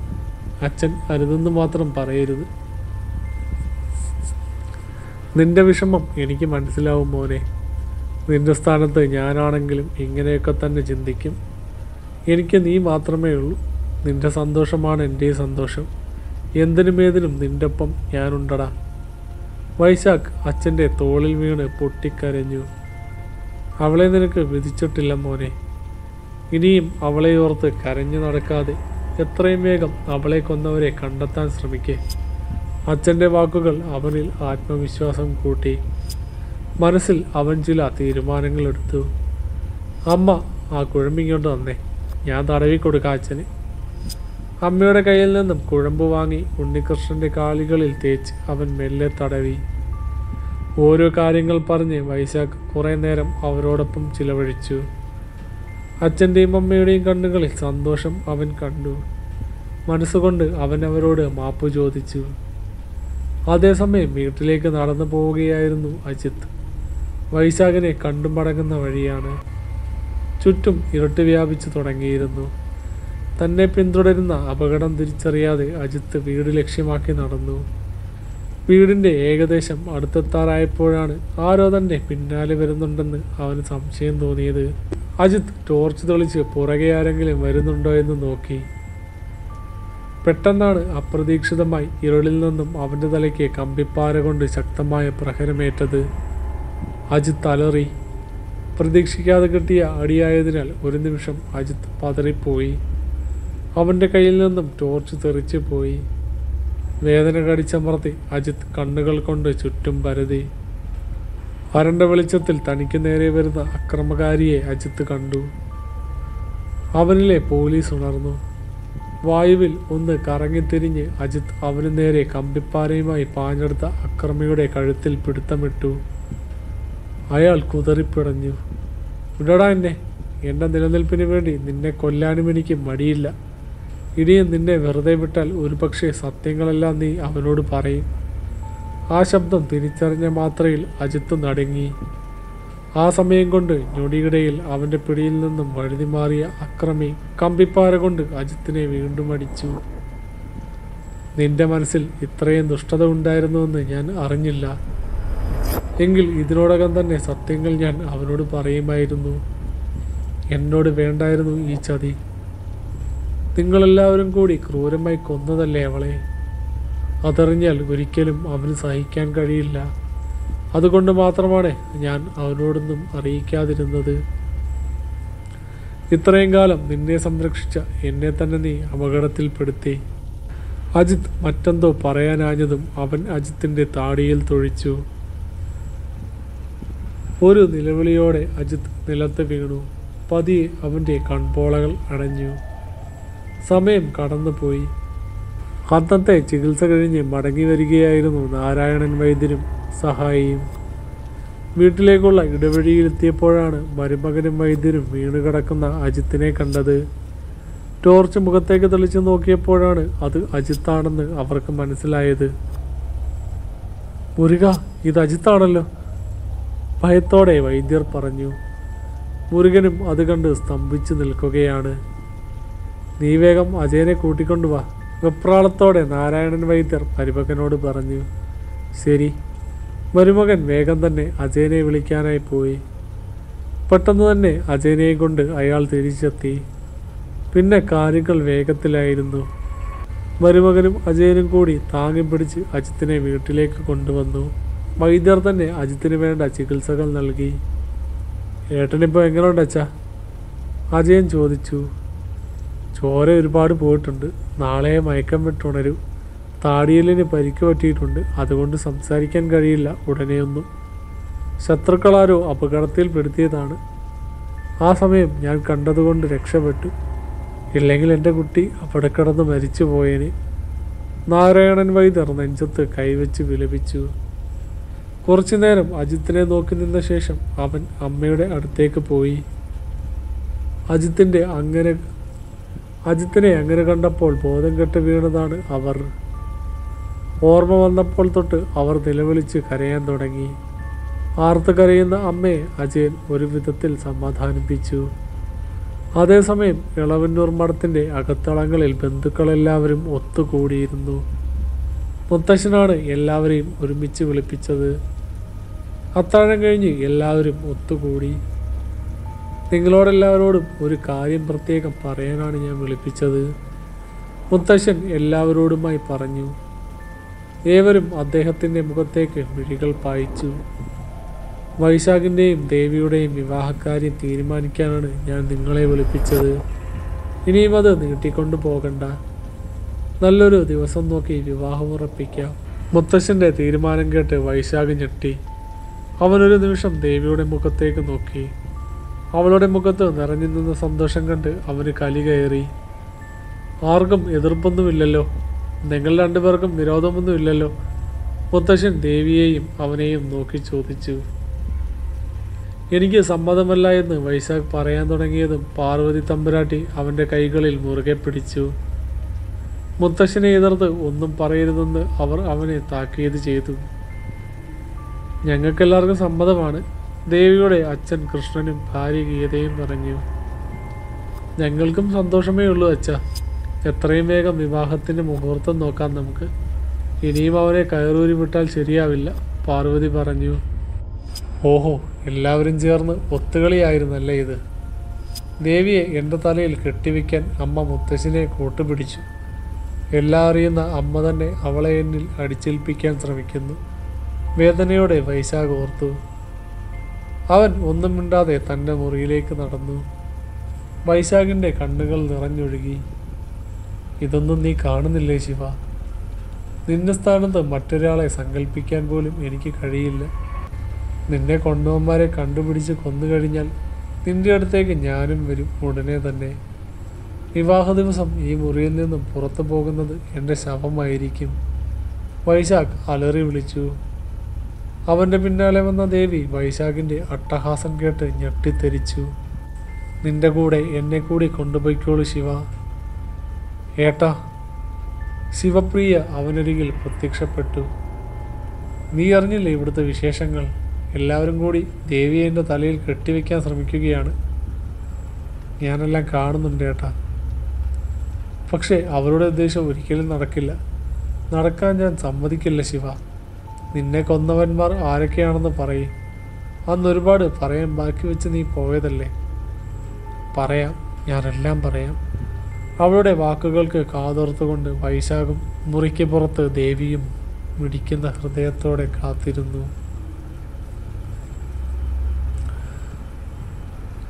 അപ്പോഴാണ് കോണിപ്പടി കയറി വരുന്ന രാമനെ ദേവി കണ്ടത്. വൈശാഖിന്റെ മുറിക്ക് നേരെയാണ് അവൻ വരുന്നത് കണ്ട് അവൾ അവിടെ നിന്നും മാറി തൂണിന്റെ മറവിൽ ഒളിച്ചു. ശിവപ്രിയ ബാക്കി പറയാൻ തുടങ്ങവേ വാതിൽ തള്ളി തുറന്ന് രാമൻ അകത്തേക്ക് വന്നു. വൈശാഖ് ഞെട്ടി വാതിൽക്കലേക്ക് നോക്കി. ശിവപ്രിയ വേഗം അപ്രത്യക്ഷയായി. തേടിയ വള്ളി കാലിൽ ചുറ്റിയ ഭാവത്തിൽ അവൻ രാമനെ തുറിച്ചു നോക്കി. അകത്ത് കയറിയ രാമൻ വാതിലടച്ച് സാക്ഷിയിട്ടു. നിന്നോട് ചില കാര്യങ്ങൾ ചോദിക്കാനാണ് ഞാൻ വന്നത്, രാമൻ അവനോട് പറഞ്ഞു. എനിക്കും ചിലത് രാമേട്ടനോട് ചോദിക്കാനുണ്ട്, മുഷ്ടി ചുരുട്ടിക്കൊണ്ട് വൈശാഖ് പറഞ്ഞു. എനിക്ക് പറയാനുള്ളത് നീ ആദ്യം കേക്ക്, അതിന് മറുപടി പറഞ്ഞിട്ടാവാം ഇങ്ങോട്ട് ചോദ്യം ചോദിക്കാൻ. വൈശാഖ് മൂളി. കുറച്ച് ദിവസമായിട്ട് ഞാൻ നിന്നെ ശ്രദ്ധിക്കുക. എന്തൊക്കെയോ രഹസ്യം നീ മറച്ചു പിടിക്കുന്ന പോലെ എനിക്ക് തോന്നുന്നു. ദേവിയുമായിട്ടുള്ള വിവാഹക്കാര്യം മുത്തശ്ശൻ പറഞ്ഞപ്പോൾ നിന്റെ മുഖഭാവം ഞാൻ ശ്രദ്ധിച്ചു. ദേവിയുടെ മുഖത്ത് കണ്ട സന്തോഷം നിന്റെ മുഖത്ത് ഞാൻ കണ്ടില്ല. അവളെ നിനക്ക് ഇഷ്ടമില്ലേ? നിന്റെ മനസ്സിൽ വേറെന്തെങ്കിലും ഉദ്ദേശമുണ്ടോ? അതറിഞ്ഞിട്ട് രാമേട്ടൻ എന്ത് വേണം? ഒരു കാര്യം ഓർത്തു വെച്ചു, എനിക്ക് അവളെ ഇഷ്ടമല്ല. അവളെ ഞാൻ വിവാഹം കഴിക്കുകയുമില്ല. ഒരു കൂസലുമില്ലാതെ അവൻ പറഞ്ഞു. അവൻ്റെ മറുപടി കേട്ട് ഒരു നിമിഷം രാമൻ പകച്ചു. ഇതുവരെ ഇത്ര ധാർഷ്ട്യത്തോടെ വൈശാഖ് രാമനോട് സംസാരിച്ചിട്ടില്ല. എന്താടാ നീ പറഞ്ഞത്? നീ എപ്പോൾ മുതലാണ് എൻ്റെ മുഖത്ത് നോക്കി അഹങ്കാരം പറയാൻ പഠിച്ചത്? രാമന് ദേഷ്യം കയറി. ഇത്രയും നാൾ നിങ്ങളെ ഞാൻ ബഹുമാനിച്ചു, ഇനി അതുണ്ടാവില്ല. എന്തോ മനസ്സിലിട്ടാണ് അവൻ സംസാരിക്കുന്നതെന്ന് രാമന് മനസ്സിലായി. എന്തോ മനസ്സിൽ വെച്ച് പകപോക്കും പോലെ നിന്റെ സംസാരം. അതെന്തു തന്നെയാണെങ്കിലും അതെനിക്ക് ബാധകമല്ല. ദേവിയുടെ കഴുത്തിൽ നീ മുത്തശ്ശൻ തീരുമാനിക്കുന്ന ദിവസം താലി കെട്ടിയിരിക്കും. എൻ്റെ ശിവയെ ക്രൂരമായി കൊന്നിട്ടിപ്പോൾ വല്ലവളെയും എൻ്റെ തലയിൽ കെട്ടിവെക്കാൻ നോക്കുന്നു. ഈ കൈകൊണ്ട് തലക്കടിച്ച് വീഴ്ത്തി എന്നെ കൊല്ലാനും നിങ്ങൾ ശ്രമിച്ചതല്ലേ? അന്നെന്നെ അടിച്ചു വീഴ്ത്തുമ്പോൾ ഈ നക്ഷത്രപ്പതക്കം ഞാൻ കണ്ടിരുന്നു. ഒറ്റക്കുതിപ്പിന് രാമൻ്റെ കഴുത്തിൽ കുത്തിപ്പിടിച്ച് ചുമരിൽ ചേർത്ത് നിർത്തി വൈശാഖ് മുരണ്ടു. അവൻ പറഞ്ഞത് കേട്ട് രാമനും പുറത്തെല്ലാം കേട്ടുകൊണ്ട് നിന്ന ദേവിയും ശക്തമായി ഞെട്ടി. ഈശ്വര, രാമേട്ടനാണോ ഇതിൻ്റെയൊക്കെ പിന്നിൽ? ഒരു ഉറുമ്പിനെ പോലും നോവിക്കാത്ത രാമേട്ടൻ ഇത്രയ്ക്ക് ക്രൂരനാകാൻ കഴിയുമോ? ദേവി നടുങ്ങിത്തരിച്ച് നിന്നു. വൈശ, നീ എന്തൊക്കെ ഈ പറയണേ? എന്നെ വിടടാ. ആദ്യം ഞാൻ പറയുന്നത് ക്ഷമയോടെ കേക്ക്. അവളെ കൊന്നത് നിങ്ങളല്ലേ? അല്ലെന്ന് പറഞ്ഞാലും ഞാൻ വിശ്വസിക്കില്ല. നിങ്ങളല്ലേ മുഖം മറച്ചു വന്ന് തലക്കടിച്ച് എന്നെ കൊല്ലാൻ നോക്കിയത്? അല്ല, ഞാൻ ആരെയും കൊന്നിട്ടില്ല. നിനക്കെന്താ ഭ്രാന്ത് പിടിച്ചോ? രാമൻ അവൻ്റെ കൈ പിടിവിക്കാൻ നോക്കി. ഞാനും ശിവയും ഇഷ്ടത്തിലാണെന്നറിഞ്ഞ് ഞാൻ ഡൽഹിയിലായിരുന്ന സമയത്ത് രാമേട്ടനും കൂടി ചേർന്നല്ലേ ശിവയെ കൊന്ന് കുഴിച്ചു മൂടിയത്. അവളുടെ മരണത്തിന് പിന്നിലെ കാരണക്കാരെ ഞാൻ കണ്ടെത്താതിരിക്കാനല്ലേ എന്നെയും കൊല്ലാൻ നോക്കിയത്. ഇനിയും എന്നോടൊന്നും ഒളിക്കാൻ ശ്രമിക്കണ്ട. വൈശാഖിൻ്റെ ഓരോ വാക്കുകളും രാമനെ ഞെട്ടിച്ചു. നീ ഇപ്പോൾ പറയും വരെ ശിവയ്ക്ക് എന്ത് പറ്റിയെന്നെനിക്ക് അറിയില്ലായിരുന്നു. ഞാൻ ആരെയും കൊന്നിട്ടില്ലടാ. നീ എൻ്റെ അനിയനല്ലേ? നിന്നെ ഞാൻ കൊല്ലാൻ ശ്രമിക്കുമോ? എന്നോട് നീ ഇങ്ങനെയൊന്നും പറയല്ലേ വൈശ. ഏട്ടന് സഹിക്കില്ല മോനെ. നീയും ശിവയും തമ്മിൽ ഇഷ്ടത്തിലാണെന്ന് അറിഞ്ഞിരുന്നെങ്കിൽ അവളെ ഞാൻ എന്തിനു കൊല്ലണം? നിനക്കെന്തോ തെറ്റിദ്ധാരണയുണ്ടടാ. ഏട്ടാ, രാമേട്ടനെ വിടൂ. അദ്ദേഹം നിരപരാധിയാണ്. ശിവപ്രിയ അവിടെ പ്രത്യക്ഷപ്പെട്ടുകൊണ്ട് പറഞ്ഞു. രാമൻ്റെ കഴുത്തിൽ മുറുകിയിരുന്ന വൈശാഖിൻ്റെ കൈകൾ അയഞ്ഞു. മുന്നിൽ നിൽക്കുന്ന ശിവപ്രിയയെ കണ്ട് രാമൻ ഞെട്ടി. എനിക്കെന്താ സംഭവിച്ചതെന്ന് ഞാൻ പറയാം. ആ മാലയുടെ പേരിൽ രാമേട്ടനെ വെറുതെ സംശയിക്കണ്ട, ശിവ വൈശാഖിനോട് പറഞ്ഞു. അവിടെ നടക്കുന്നതൊന്നും മനസ്സിലാകാതെ രാമൻ ഇരുവരെയും മാറി മാറി നോക്കി. അപ്പോഴാണ് രാമൻ്റെ കഴുത്തിലണിഞ്ഞിരുന്ന മാലയിലെ നക്ഷത്രപതക്കത്തിൽ നിന്നും പ്രവഹിച്ച അദൃശ്യശക്തി അവളിൽ ആഘാതമേൽപ്പിച്ചത്. മുറിയുടെ ഒരു കോണിലേക്ക് തെന്നിമാറി ശിവപ്രിയ രാമനോട് പറഞ്ഞു. രാമേട്ടൻ ആ മാല ഊരി മാറ്റുമോ? അല്ലെങ്കിൽ എനിക്കവിടെ അധിക സമയം നിൽക്കാൻ കഴിയില്ല. അതിൻ്റെ ശക്തിയാണ് എന്നെ വല്ലാതെ ചുട്ടുപൊള്ളിക്കുന്നത്. രാമൻ വേഗം കഴുത്തിൽ കിടന്ന മാല ഊരി മാറ്റി. ആശ്വാസത്തോടെ ശിവപ്രിയ അവക്കരികിലേക്ക് വന്നു. മുറിക്കുള്ളിൽ എന്തൊക്കെയോ നടക്കുന്നുണ്ടെന്ന് ദേവിക്ക് ഉറപ്പായി. അവൾ വാതിൽ ചെറുതായി തള്ളി നോക്കി. അത് അകത്തു നിന്നും ബന്ധിച്ചിട്ടുണ്ടെന്ന് അവൾക്ക് മനസ്സിലായി. അവൾ വേഗം ഇടനാഴി കടന്ന് മറുവശം ചെന്നു. അവിടുന്ന് ഏന്തി വെളിഞ്ഞ് ജനാല വഴി അകത്തെന്താണ് നടക്കുന്നതെന്ന് നോക്കി. ഉള്ളിലെ കാഴ്ച കണ്ട് ദേവിയുടെ ശ്വാസം നിലച്ചുപോയി. മരിച്ചുപോയ ശിവപ്രിയയുടെ ആത്മാവിനെ കണ്ട് ദേവി ഞെട്ടി. ഒരു ഭയം അവളുടെ സിരകളിൽ കൂടി കടന്നുപോയി. അതേസമയം ശിവപ്രിയ അന്ന് രാത്രി അവൾക്ക് സംഭവിച്ച ദുരന്തത്തിൻ്റെ ചുരുളുകൾ അവർക്ക് മുന്നിൽ വെളിപ്പെടുത്താൻ തുടങ്ങി. ഒരു ദിവസം രാത്രി അച്ഛനെ പാമ്പ് കടിച്ചതിനാൽ അരികിൽ അമ്മയെ കൂട്ടുനിർത്തി ഞാൻ നാരായണൻ വൈദ്യരെ വിളിക്കാനായി പുറപ്പെട്ടു. അപ്പോൾ സമയം രാത്രിയായിരുന്നു. ശിവപ്രിയ ഇരുവരെയും അന്നത്തെ രാത്രിയിലേക്ക് കൊണ്ടുപോയി. അവൾ പറയുന്ന ഓരോ രംഗവും അവർ മനസ്സിൽ കണ്ടു. വഴിയിലാകെ കട്ട പിടിച്ച ഇരുട്ട്. കയ്യിലിരുന്ന ചൂട്ട് ആഞ്ഞു വീശി അവൾ മുന്നോട്ട് നടന്നു. ശിവയുടെ കണ്ണുകൾ നിറഞ്ഞൊഴുകിക്കൊണ്ടിരുന്നു. അച്ഛനൊന്നും വരുത്തരുതേ ഈശ്വര എന്ന് അവൾ മനസ്സൊരുക്കി പ്രാർത്ഥിച്ചുകൊണ്ട് അതിവേഗം നടന്നു. അപ്പോഴാണ് കുറച്ചു മുന്നിലായി 4 പേരുടെ നിഴലുകൾ ചലിക്കുന്നത് മങ്ങിയ ചൂട്ടുവട്ടത്തിൽ അവൾ കണ്ടത്. 3 പേർ വഴിയരികിലെ കരിങ്കൽമേൽ കയറിയിരുന്നു. അവൾ നടന്നു വരുന്നത് ദൂരെ നിന്നേ അവർ കണ്ടിരുന്നു. അവളെ നോക്കി കൈ ചൂണ്ടി അവർ തമ്മിൽ പരസ്പരം എന്തൊക്കെയോ സംസാരിക്കുന്നു. ഒടുവിൽ അവരിലൊരാൾ അവൾക്ക് നേരെ നടന്നെടുത്തു. ബാക്കി 3 അവിടെ ഇരുന്നു. നടന്നു വന്നയാൾ അവൾക്ക് മുന്നിൽ വഴിതടഞ്ഞു നിന്നു. ചൂട്ടുവെളിച്ചത്തിൽ മുന്നിൽ നിന്നയാളെ അവൾ തിരിച്ചറിഞ്ഞു. അത് നാരായണൻ വൈദ്യരുടെ മകൻ അജയനായിരുന്നു. അജയൻ എന്താ ഈ സമയം ഇവിടെ? ഞാൻ വൈദ്യരെ വിളിക്കാൻ അങ്ങോട്ട് വരികയായിരുന്നു. അച്ഛനെ പാമ്പ് കടിച്ചു. അയ്യോ, എപ്പോഴാണ് കടിച്ചത്? അവൻ ചോദിച്ചു. ദേ കുറച്ചു മുമ്പാ, ഇടറിയ ശബ്ദത്തിൽ അവൾ പറഞ്ഞു. ഇനിയിപ്പോൾ ഈ സമയം അവിടം വരെ ഒറ്റയ്ക്ക് പോകണ്ട, ഞാനും കൂടി വരാം. അത് കേട്ട് അവൾക്ക് ആശ്വാസം തോന്നി. ഞാൻ അവന്മാരോടൊന്ന് പറഞ്ഞിട്ട് വരാം, നീ പിന്നാലെ നടന്നു. ശരി. അജയൻ മുന്നോട്ടോടി കൂട്ടുകാരുടെ അടുത്തെത്തി കാര്യം അവതരിപ്പിച്ചു. കുറേ നാളായി അവളെ മനസ്സിലിട്ട് നടക്കുമായിരുന്നു. ദൈവമായിട്ടാണ് അവളെ ഇപ്പോൾ ഇങ്ങോട്ട് അയച്ചത്. നമുക്കൊന്ന് ആഘോഷിച്ചാലോ? അജയൻ കൂട്ടുകാരോട് ചോദിച്ചു. ഇവളാണ് നീ ഇടയ്ക്കിടയ്ക്ക് പറയുന്ന പെണ്ണ്? ഒരുവൻ ചോദിച്ചു. ഇവളെപ്പറ്റി തന്നെ ഞാൻ നിങ്ങളോട് കൂടെ പറയാറുള്ളത്. ഞാൻ നോട്ടം വിടും മുന്നേ ഏട്ടൻ്റെ കൂട്ടുകാരൻ അവളെ വളച്ചെടുത്ത് കളഞ്ഞു. അല്ലെങ്കിൽ ഞാൻ എങ്ങനെയെങ്കിലും മെരുക്കിയെടുത്തേന്. നേരത്തെ തന്നെ മുതലാക്കാമായിരുന്നു. അപ്പോഴേക്കും ശിവപ്രിയ നടന്ന് അടുത്തെത്തിയിരുന്നു. അവളുടെ കൂടെ അജയനും മുന്നോട്ട് നടന്നു. അതിനിടയിൽ കണ്ടുകൊണ്ട് അവൻ കൂട്ടുകാർക്ക് സിഗ്നൽ കൊടുത്തു. അവരൊക്കെ ആരാ അജയ? മുൻപിടെയെങ്കിലും കണ്ടിട്ടില്ലല്ലോ? ശിവപ്രിയ അവനോട് ചോദിച്ചു. 2 പേർ കോളേജിലുള്ള എൻ്റെ ഫ്രണ്ട്സാണ്, സഞ്ജുവും കിരണും. മറ്റവൻ അനന്തു. അനന്തുവിനെ നിനക്കറിയില്ലേ? വൈശാഖിൻ്റെ അനിയൻ. അവനും ഞാനും ഒക്കെ ഒരേ കോളേജിലാണ് പഠിച്ചത്. അവനും ഞാനും സമപ്രായക്കാരല്ലേ? വൈശാഖിൻ്റെ അമ്മയുടെ സഹോദരനായ ഗോപാലൻ്റെ മകനാണ് അനന്തു. അനന്തവും ഉണ്ടായിരുന്നു. ഞാൻ ആരെയും ശ്രദ്ധിച്ചില്ല. അവർ ഇവിടെയൊക്കെ ഒന്ന് കാണാൻ വന്നതാ, അജയൻ പറഞ്ഞു. അവളെന്തോ പറയാൻ തുടങ്ങിയപ്പോഴാണ് പിന്നിൽ നിന്നും അവൻ്റെ കൂട്ടുകാരിൽ ഒരുവൻ അവളുടെ വായ പൊത്തിപ്പിടിച്ചത്. 2 പേർ ചേർന്ന് അവളെ പൊക്കിയെടുത്ത് വനത്തിനുള്ളിലേക്ക് കൊണ്ടുപോയി. അവരുടെ കയ്യിൽ കിടന്ന് അവൾ കുതിറിപ്പിടഞ്ഞു. നിസ്സഹായതയോടെ ശിവപ്രിയ അജയനെ നോക്കി. അവൻ്റെ മുഖത്ത് ക്രൂരമായ ഒരുതരം ആനന്ദമായിരുന്നു. അജയ, വേണ്ട, വെറുതെ ഒരു പ്രശ്നമുണ്ടാക്കണോ? ആരെങ്കിലും ഇതുവഴി വന്നാൽ ആകെ പൊല്ലാപ്പാവും. അനന്തു അജയനെ തടയാൻ ശ്രമിച്ചു. നിനക്കെന്താ വട്ടുണ്ടോ? ഈ സമയം ഈ കാട്ടിനുള്ളിൽ ആര് വരാനാ? വഴിയിൽ കൂടി ആരെങ്കിലും പോയാൽ നീ ഞങ്ങളെ വിവരം അറിയിക്കും. അജയൻ അനന്തുവിനെ അവിടെ നിർത്തി അവൾക്കരികിലേക്ക് പോയി. ഷർട്ട് അഴിച്ചു മാറ്റി അജയൻ അവളുടെ സമീപമിരുന്നു. ശിവപ്രിയയെ തടയിൽ കിടത്തിയിരിക്കുകയാണ്. അവളുടെ കൈയും കാലും 2 പേരും കൂടി ചേർത്ത് പിടിച്ചു വെച്ചിരുന്നു. അജയ, വേണ്ട, നിന്റെ കാല് പിടിക്കാം. എൻ്റെ അച്ഛൻ അവിടെ മരണത്തോട് മല്ലിട്ട് കിടക്കുകയാണ്. ഈ സമയം എന്നോട് ക്രൂരത ചെയ്യരുത്. നിന്നെ ഓട്ടം വിട്ട് വെച്ചിട്ട് കാലം കുറേയായി. ദൈവമായിട്ടാണ് നിന്നെയും എൻ്റെ അടുത്ത് എത്തിച്ചത്. അങ്ങനെയങ്ങ് വിടാൻ പറ്റുമോ? അജയൻ അവളുടെ ധാവണി വലിച്ചൂരി അതുകൊണ്ട് അവളുടെ കൈകൾ കൂട്ടിക്കെട്ടി. നിങ്ങളെ പിടിവിട്ടോ, അവളിനി ഇവിടുന്ന് എഴുന്നേക്കില്ല, അജയൻ മറ്റ് 2 പേരോട് പറഞ്ഞു. അവർ അവളുടെ കയ്യിലെയും കാലിലെയും പിടിവിട്ടു.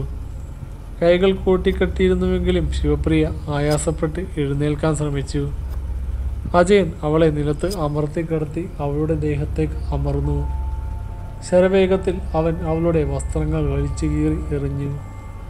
നഗ്നമായ അവളുടെ ശരീരത്തെ ആർത്തിയോടെ മൂവരും നോക്കി. അജയൻ അവളുടെ കൈകളിൽ കൂട്ടിക്കെട്ടിയിരുന്ന ധാവണി അഴിച്ചുമാറ്റി അതവൻ ദൂരേക്ക് വലിച്ചെറിഞ്ഞു.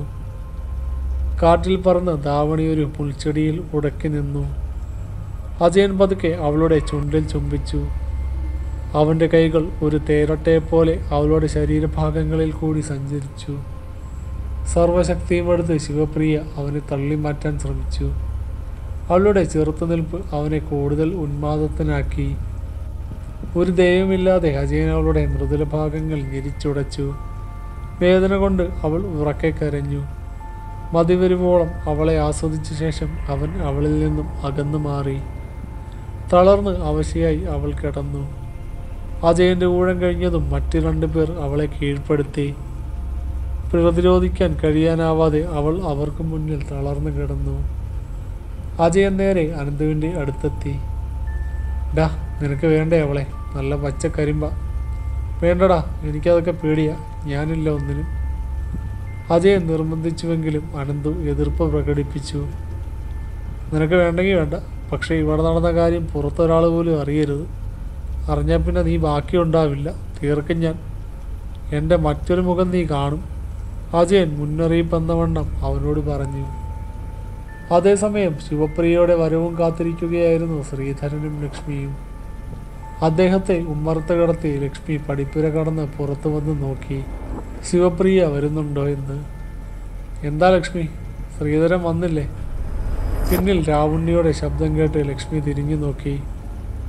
അയാളോടുണ്ടായ കാര്യങ്ങൾ അവൾ പറഞ്ഞു. വൈദ്യരെ വിളിക്കാൻ പോയ മോളെ ഇത്ര നേരമായിട്ടും കാണുന്നില്ല. ഞാനത് പോയി നോക്കാം, ലക്ഷ്മി വെറുതെ പരിഭ്രമിക്കണ്ട. രാവുണ്ണി ഉമ്മറത്ത് കിടക്കുന്ന ശ്രീധരനെ വന്ന് നോക്കി. അയാൾ മയക്കത്തിലേക്ക് വഴുതി വീഴാൻ തുടങ്ങിയിരുന്നു. ശ്രീധര, കണ്ണു തുറക്ക്, ഉറങ്ങാണ്ടിരിക്കെ. രാവുണ്ണി അയാളെ കുലുക്കി വിളിച്ചു.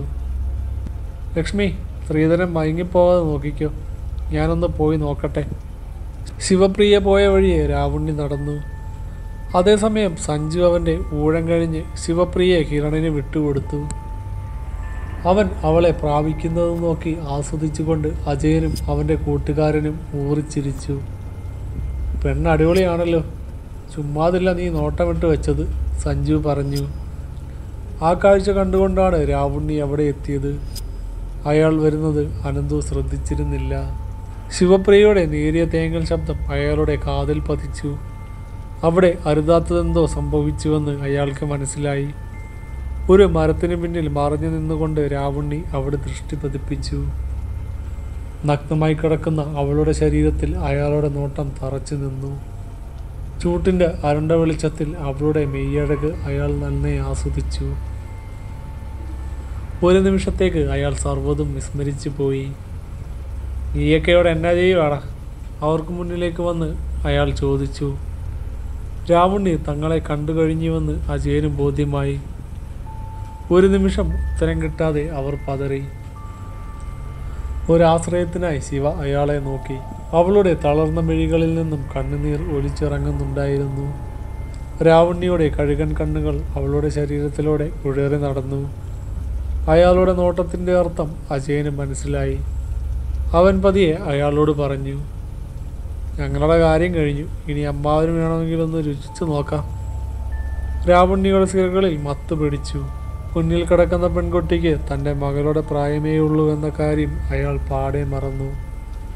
അയാളിൽ ഉറങ്ങിക്കിടന്ന വന്യമൃഗം ഉണർന്നു. വല്ലാത്തൊരു ആവേശത്തോടെ അയാൾ അവളെ കടന്നാക്രമിച്ചു. അവളുടെ ദയനീയ രോദനം അയാൾ ചെവി കൊണ്ടില്ല. ആവേശം കെട്ടടങ്ങി അവളിൽ നിന്നും അയാൾ വിട്ടുമാറുമ്പോൾ ശിവപ്രിയയുടെ ശരീരത്തിൽ നേറിയ ശ്വാസമെടുപ്പ് മാത്രം ബാക്കിയായിരുന്നു. അത്രമേൽ ക്രൂരമായി അവർ 4 പേരും അവളെ പിച്ചു ചീന്തിയിരുന്നു. അജയ, ഇവളെ എന്താ ചെയ്യുക? കിരൺ ചോദിച്ചു. ഇവിടെ തന്നെ കുഴിമെട്ടി മൂടാം, അല്ലാതെ എന്ത് ചെയ്യാനാ? അർദ്ധബോധാവസ്ഥയിലും അത് കേട്ട് അവൾ ഞരങ്ങി. ശിവയുടെ മനസ്സിലേക്ക് അച്ഛൻ്റെയും അമ്മയുടെയും മുഖം തെളിഞ്ഞു വന്നു. താൻ വൈദ്യരെയും കൂട്ടി വരുന്നതും കാത്ത് അവർ ഇരിക്കുകയായിരിക്കും. പാവങ്ങൾ. അവൾ എഴുന്നേക്കാൻ ഒരു ശ്രമം നടത്തി നോക്കി. പക്ഷേ അവൾക്ക് അതിനുള്ള ശേഷി ഉണ്ടായിരുന്നില്ല. ഇവിടെ തന്നെ രക്ഷിക്കാൻ ആരും വരുന്നില്ലെന്ന് അവൾക്ക് ബോധ്യമായി. അവരുടെ ചെയ്തികളെല്ലാം ഇരുട്ടിൽ മറഞ്ഞു നിന്നുകൊണ്ട് കള്ളൻ കൊച്ചുണ്ണി കാണുന്നുണ്ടായിരുന്നു. അവിടുന്ന് എഴുന്നേറ്റ് ഓടി രക്ഷപ്പെടാൻ അവൾ അതിയായി ആഗ്രഹിച്ചു. പക്ഷേ അവന്മാർ ഏൽപ്പിച്ച ആഘാതം അവളെ തളർത്തിക്കളഞ്ഞു. ജീവന്റെ ഒരു തുടിപ്പ് മാത്രം അവളിൽ അവശേഷിക്കെ രാവണ്യയും മറ്റു മൂവരും കൂടി അവളെ കുഴിവെട്ടി മണ്ണിട്ട് മൂടാനൊരുങ്ങി. അവരെ തടയാൻ അനന്തു ശ്രമിച്ചു നോക്കിയെങ്കിലും അജയൻ അവനെ വിലക്കി.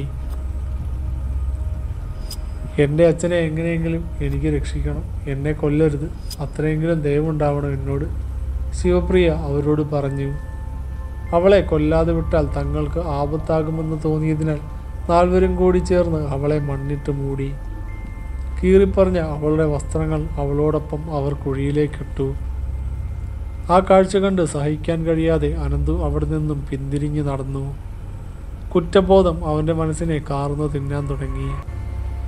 എന്തു ചെയ്യണമെന്നറിയാതെ അവൻ മുന്നോട്ട് നടന്നു. ശ്രീമംഗലത്തിന് മുന്നിലെത്തിയ അവൻ പടിപ്പുര കടന്ന് അകത്ത് കയറി നോക്കി. അവിടെ കണ്ട കാഴ്ച അവനെയാകെ തളർത്തിക്കളഞ്ഞു. ഉമ്മറത്ത് മരിച്ചു കിടക്കുന്ന ശ്രീധനും അയാളുടെ നെഞ്ചിൽ തലവെച്ച് കിടക്കുന്ന ലക്ഷ്മിയും. അനന്തു ലക്ഷ്മിയെ കുലുക്കി വിളിച്ചു. പക്ഷേ അവർ ഉണർന്നില്ല. ഭർത്താവിൻ്റെ വിയോഗം താങ്ങാൻ കഴിയാതെ അവരും അയാളോടൊപ്പം യാത്രയായി കഴിഞ്ഞിരുന്നു. ഒരു നിമിഷം അനന്തു എന്തു ചെയ്യണമെന്നറിയാതെ സ്തംഭിച്ചു. പിന്നെ അധിക നേരം അവനോട് നിന്നില്ല. ആരെങ്കിലും അതുവഴി വന്ന് അവനെ കാണുന്നതിന് മുമ്പ് അനന്തു മഠത്തിലേക്ക് പോയി. ഒരു ദിവസം രാത്രി കൊണ്ട് 3 ജീവനുകൾ തങ്ങൾ കാരണം പോയല്ലോ എന്നോർത്ത് അവനും പേടിയും കുറ്റബോധവും തോന്നി. അജയനെ പേടിച്ച് മറ്റാരോടെങ്കിലും സത്യം പറയാനും അനന്തു ഭയപ്പെട്ടു. ശിവപ്രിയ പറഞ്ഞ കാര്യങ്ങൾ നടുക്കത്തോടെയാണ് രാമനും വൈശാഖും ദേവിയും കേട്ടിരുന്നത്. എന്നെ കുഴിയിലിട്ട് മൂടിയ ശേഷം അവർ തിരികെ പോയി. അപ്പോഴേക്കും നല്ല മഴയെ തുടങ്ങി. അവർ പോയെന്നുറപ്പാക്കിയ ശേഷം മറവിൽ നിന്നും പുറത്തു വന്ന കൊച്ചുണ്ണി മരിച്ചുപോയ എൻ്റെ ജീവനറ്റ ശരീരം പുറത്തെടുത്ത് അവനും എന്നെ ഭോഗിച്ചു. ഇത്രയും ക്രൂരത എന്നോട് കാണിച്ച ഒരുവിനെയും ഞാൻ വെറുതെ വിടില്ല. എന്നെ പിച്ചു ചീന്തിയ എല്ലാവരെയും ഞാൻ തീർക്കും. വർദ്ധിച്ച കോപത്തോടെ ശിവപ്രിയ പറഞ്ഞു. കേട്ട കാര്യങ്ങൾ സഹിക്കാൻ കഴിയാതെ വൈശാഖ് നിലത്തിരുന്ന് പൊട്ടിക്കരഞ്ഞു. രാമൻ്റെ കണ്ണുകളിലും നീർക്കണങ്ങൾ വന്ന് നിറഞ്ഞു. എല്ലാം കേട്ടുനിന്ന ദേവി തികട്ടി വന്ന കരച്ചിൽ അടക്കാൻ നന്നേ പാടുപെട്ടു. ആരും പരസ്പരം ഒന്നും മിണ്ടിയില്ല. സമനില തെറ്റിയവനെ പോലെ വൈശാഖ് രാമേട്ടനെ കെട്ടിപ്പിടിച്ച് നെഞ്ചു പൊട്ടിക്കരഞ്ഞു. എല്ലാം കണ്ട് ശിവ ഒരു നിമിഷം മൗനമായി. എൻ്റെ അനിയനെ പോലെയാണ് ഞാൻ അജയനെ കണ്ടിരുന്നത്. എല്ലാം അറിയാമായിരുന്നിട്ടും മനഃപൂർവ്വം അവൻ. വാക്കുകൾ പൂർത്തിയാക്കാൻ വൈശാഖിന് കഴിഞ്ഞില്ല. ഇതൊന്നും കേട്ടാൽ ഏട്ടന് സഹിക്കാൻ കഴിയില്ലെന്ന് അറിയാവുന്നത് കൊണ്ട് മാത്രമാണ് ഞാനൊന്നും പറയാതിരുന്നത്. വേദനയോടെ വൈശാഖ് അവളെ നോക്കി. എല്ലാം അറിഞ്ഞു വെച്ച് ഒന്നും അറിയാത്ത പോലെ അനന്തു നടന്നല്ലോ. അന്ന് നിന്നെ തിരിഞ്ഞ് ഈ ഗ്രാമം മുഴുവൻ ഓടി നടന്നപ്പോൾ ഒന്നും അറിയാത്തവനെ പോലെ അവനും എല്ലാത്തിനും എൻ്റെ ഒപ്പം കൂടി. രാമൻ പറഞ്ഞത് കേട്ട് ശിവപ്രിയ അവരോട് പറഞ്ഞു. തെറ്റിന് കൂട്ടുനിന്ന അവനെ ഞാൻ വെറുതെ വിടില്ല. ഇന്ന് രാത്രിയോടെ അനന്തുവിൻ്റെ കാര്യത്തിൽ തീരുമാനമാകും. അവളുടെ സൗമ്യഭാവം പെട്ടെന്നാണ് മാറിയത്. വായിൽ നീണ്ട ദ്രംഷ്ടകൾ പ്രത്യക്ഷമായി. കണ്ണുകൾ രക്തവർണ്ണമായി മാറി. ഉടൻ തന്നെ കൊടുങ്കാറ്റ് കണക്കെ അവൾ പുറത്തേക്ക് പോയി. ഒരു നിമിഷത്തേക്ക് എന്ത് ചെയ്യണമെന്നറിയാതെ വൈശാഖ് പകച്ചു നിന്നു. സമയം ഒട്ടും പാഴാക്കാതെ രാമൻ അനന്തുവിൻ്റെ മുറിയിലേക്ക് ഓടി. കയ്യിൽ അവൻ മാലയും കരുതിയിരുന്നു. അതേസമയം അനന്തു തൻ്റെ മുറിക്കുള്ളിൽ തിങ്ങി നിറഞ്ഞ പുകച്ചുരുൾ കണ്ട് പരിഭ്രമിച്ചു നിൽക്കവേ പതിയെ അതിനുള്ളിൽ നിന്നും ശിവപ്രിയ പുറത്തേക്ക് വന്നു. ആ കാഴ്ച കണ്ട് അവൻ അതിശക്തിയായി ഞെട്ടി. അജയൻ കഴുത്തിലണിയാൻ തന്ന മാല ഊരിക്കളഞ്ഞത് ബുദ്ധിമോശമായതെന്ന് അവന് മനസ്സിലായി. തന്നെ കൊല്ലാനായി ശിവപ്രിയ വരുമെന്ന് അവൻ ഒരിക്കലും കരുതിയില്ല. ജാലകത്തിലൂടെ മുറിയിലേക്ക് ഒഴുകിയെത്തിയ കാറ്റിൽ അവളുടെ കറുത്ത മുടിയിഴകൾ പാറിപ്പറന്നു. അവളുടെ മുഖം വലിഞ്ഞു മുറുകി ഭീവത്സമായിരുന്നു. പേടിയോടെ അനന്തു പിന്നോട്ട് നടന്ന് ചുമരിൽ തട്ടി നിന്നു. ശിവപ്രിയ അവൻ്റെ നേർക്ക് ചുവടുകൾ വെച്ചു. അരുത്, എന്നെ ഒന്നും ചെയ്യരുത്. ഞാൻ എന്ത് തെറ്റാ ചെയ്തേ? അവരെല്ലാം നിന്നെ പിച്ച് ചീന്തിയപ്പോൾ നിന്നെ രക്ഷിക്കാനല്ലേ ഞാൻ അവരോട് ആവശ്യപ്പെട്ടത്? ധൈര്യം സംഭരിച്ചുകൊണ്ട് അവൻ പറഞ്ഞു. അവളുടെ ചുണ്ടിൽ ഒരു പരിഹാസച്ചിരി മിന്നി. തെറ്റിന് കൂട്ടുനിന്നവനും തെറ്റുകാരൻ തന്നെയാ. ഒരുപക്ഷെ അന്ന് നീ മനസ്സ് വെച്ചിരുന്നെങ്കിൽ ഇന്ന് ഞാൻ ജീവനോടെയെങ്കിലും ഉണ്ടാകുമായിരുന്നു. അജയനെ പേടിച്ച് നീ എന്നെ നശിപ്പിക്കാൻ കാവൽ നിൽക്കുകയല്ലേ ചെയ്തത്.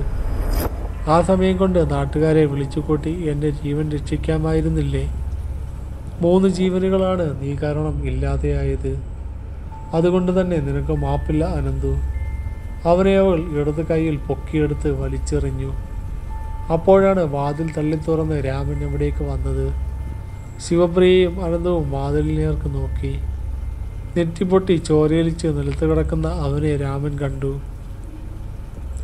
കയ്യിലിരുന്ന മാല അവൻ വീണ് കിടക്കുന്ന അനന്തുവിൻ്റെ നേർക്ക് എറിഞ്ഞു കൊടുത്തു. രാമൻ എറിഞ്ഞു കൊടുത്ത മാല അനന്തു കൈക്കലാക്കി. അവൻ വേഗം അത് കഴുത്തിലണിഞ്ഞു.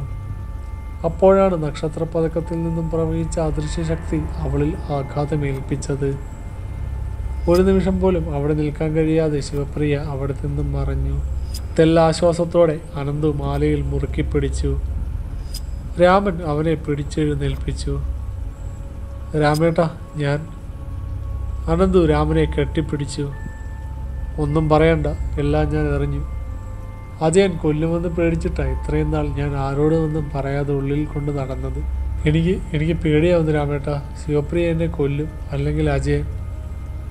രാമേട്ടനുള്ളപ്പോൾ നിന്നെ ആരും ഒന്നും ചെയ്യില്ല മോനെ. രാമൻ അവനെ ഇറുകെ പുണർന്നു. കൊച്ചുകുട്ടികളെപ്പോലെ അനന്തു ഏങ്ങലടിച്ച് കരഞ്ഞു. കാൽമുട്ടുകളിൽ മുഖം പൂഴ്ത്തി പൊട്ടിക്കരയുകയായിരുന്നു ദേവി. കേട്ട കാര്യങ്ങൾ അത്രമേൽ അവളുടെ ഹൃദയം മുറിപ്പെടുത്തിയിരുന്നു. തനിക്ക് തന്നെ ശിവപ്രിയയ്ക്ക് സംഭവിച്ച ദുരന്തം കേട്ട് സഹിക്കാൻ കഴിയുന്നില്ല. ആ സമയം അവളെത്ര വേദന അനുഭവിച്ചിട്ടുണ്ടാകും. വൈശാഖേട്ടൻ ഇതെങ്ങനെ സഹിക്കും? പ്രാണന്റെ പകുതിയായി വർഷങ്ങളോളം ഹൃദയത്തിൽ കൊണ്ടു നടന്ന അവൾക്കുണ്ടായ ദുരന്തം ആ ഹൃദയത്തെ എത്രത്തോളം വേദനിപ്പിച്ച് കാണും.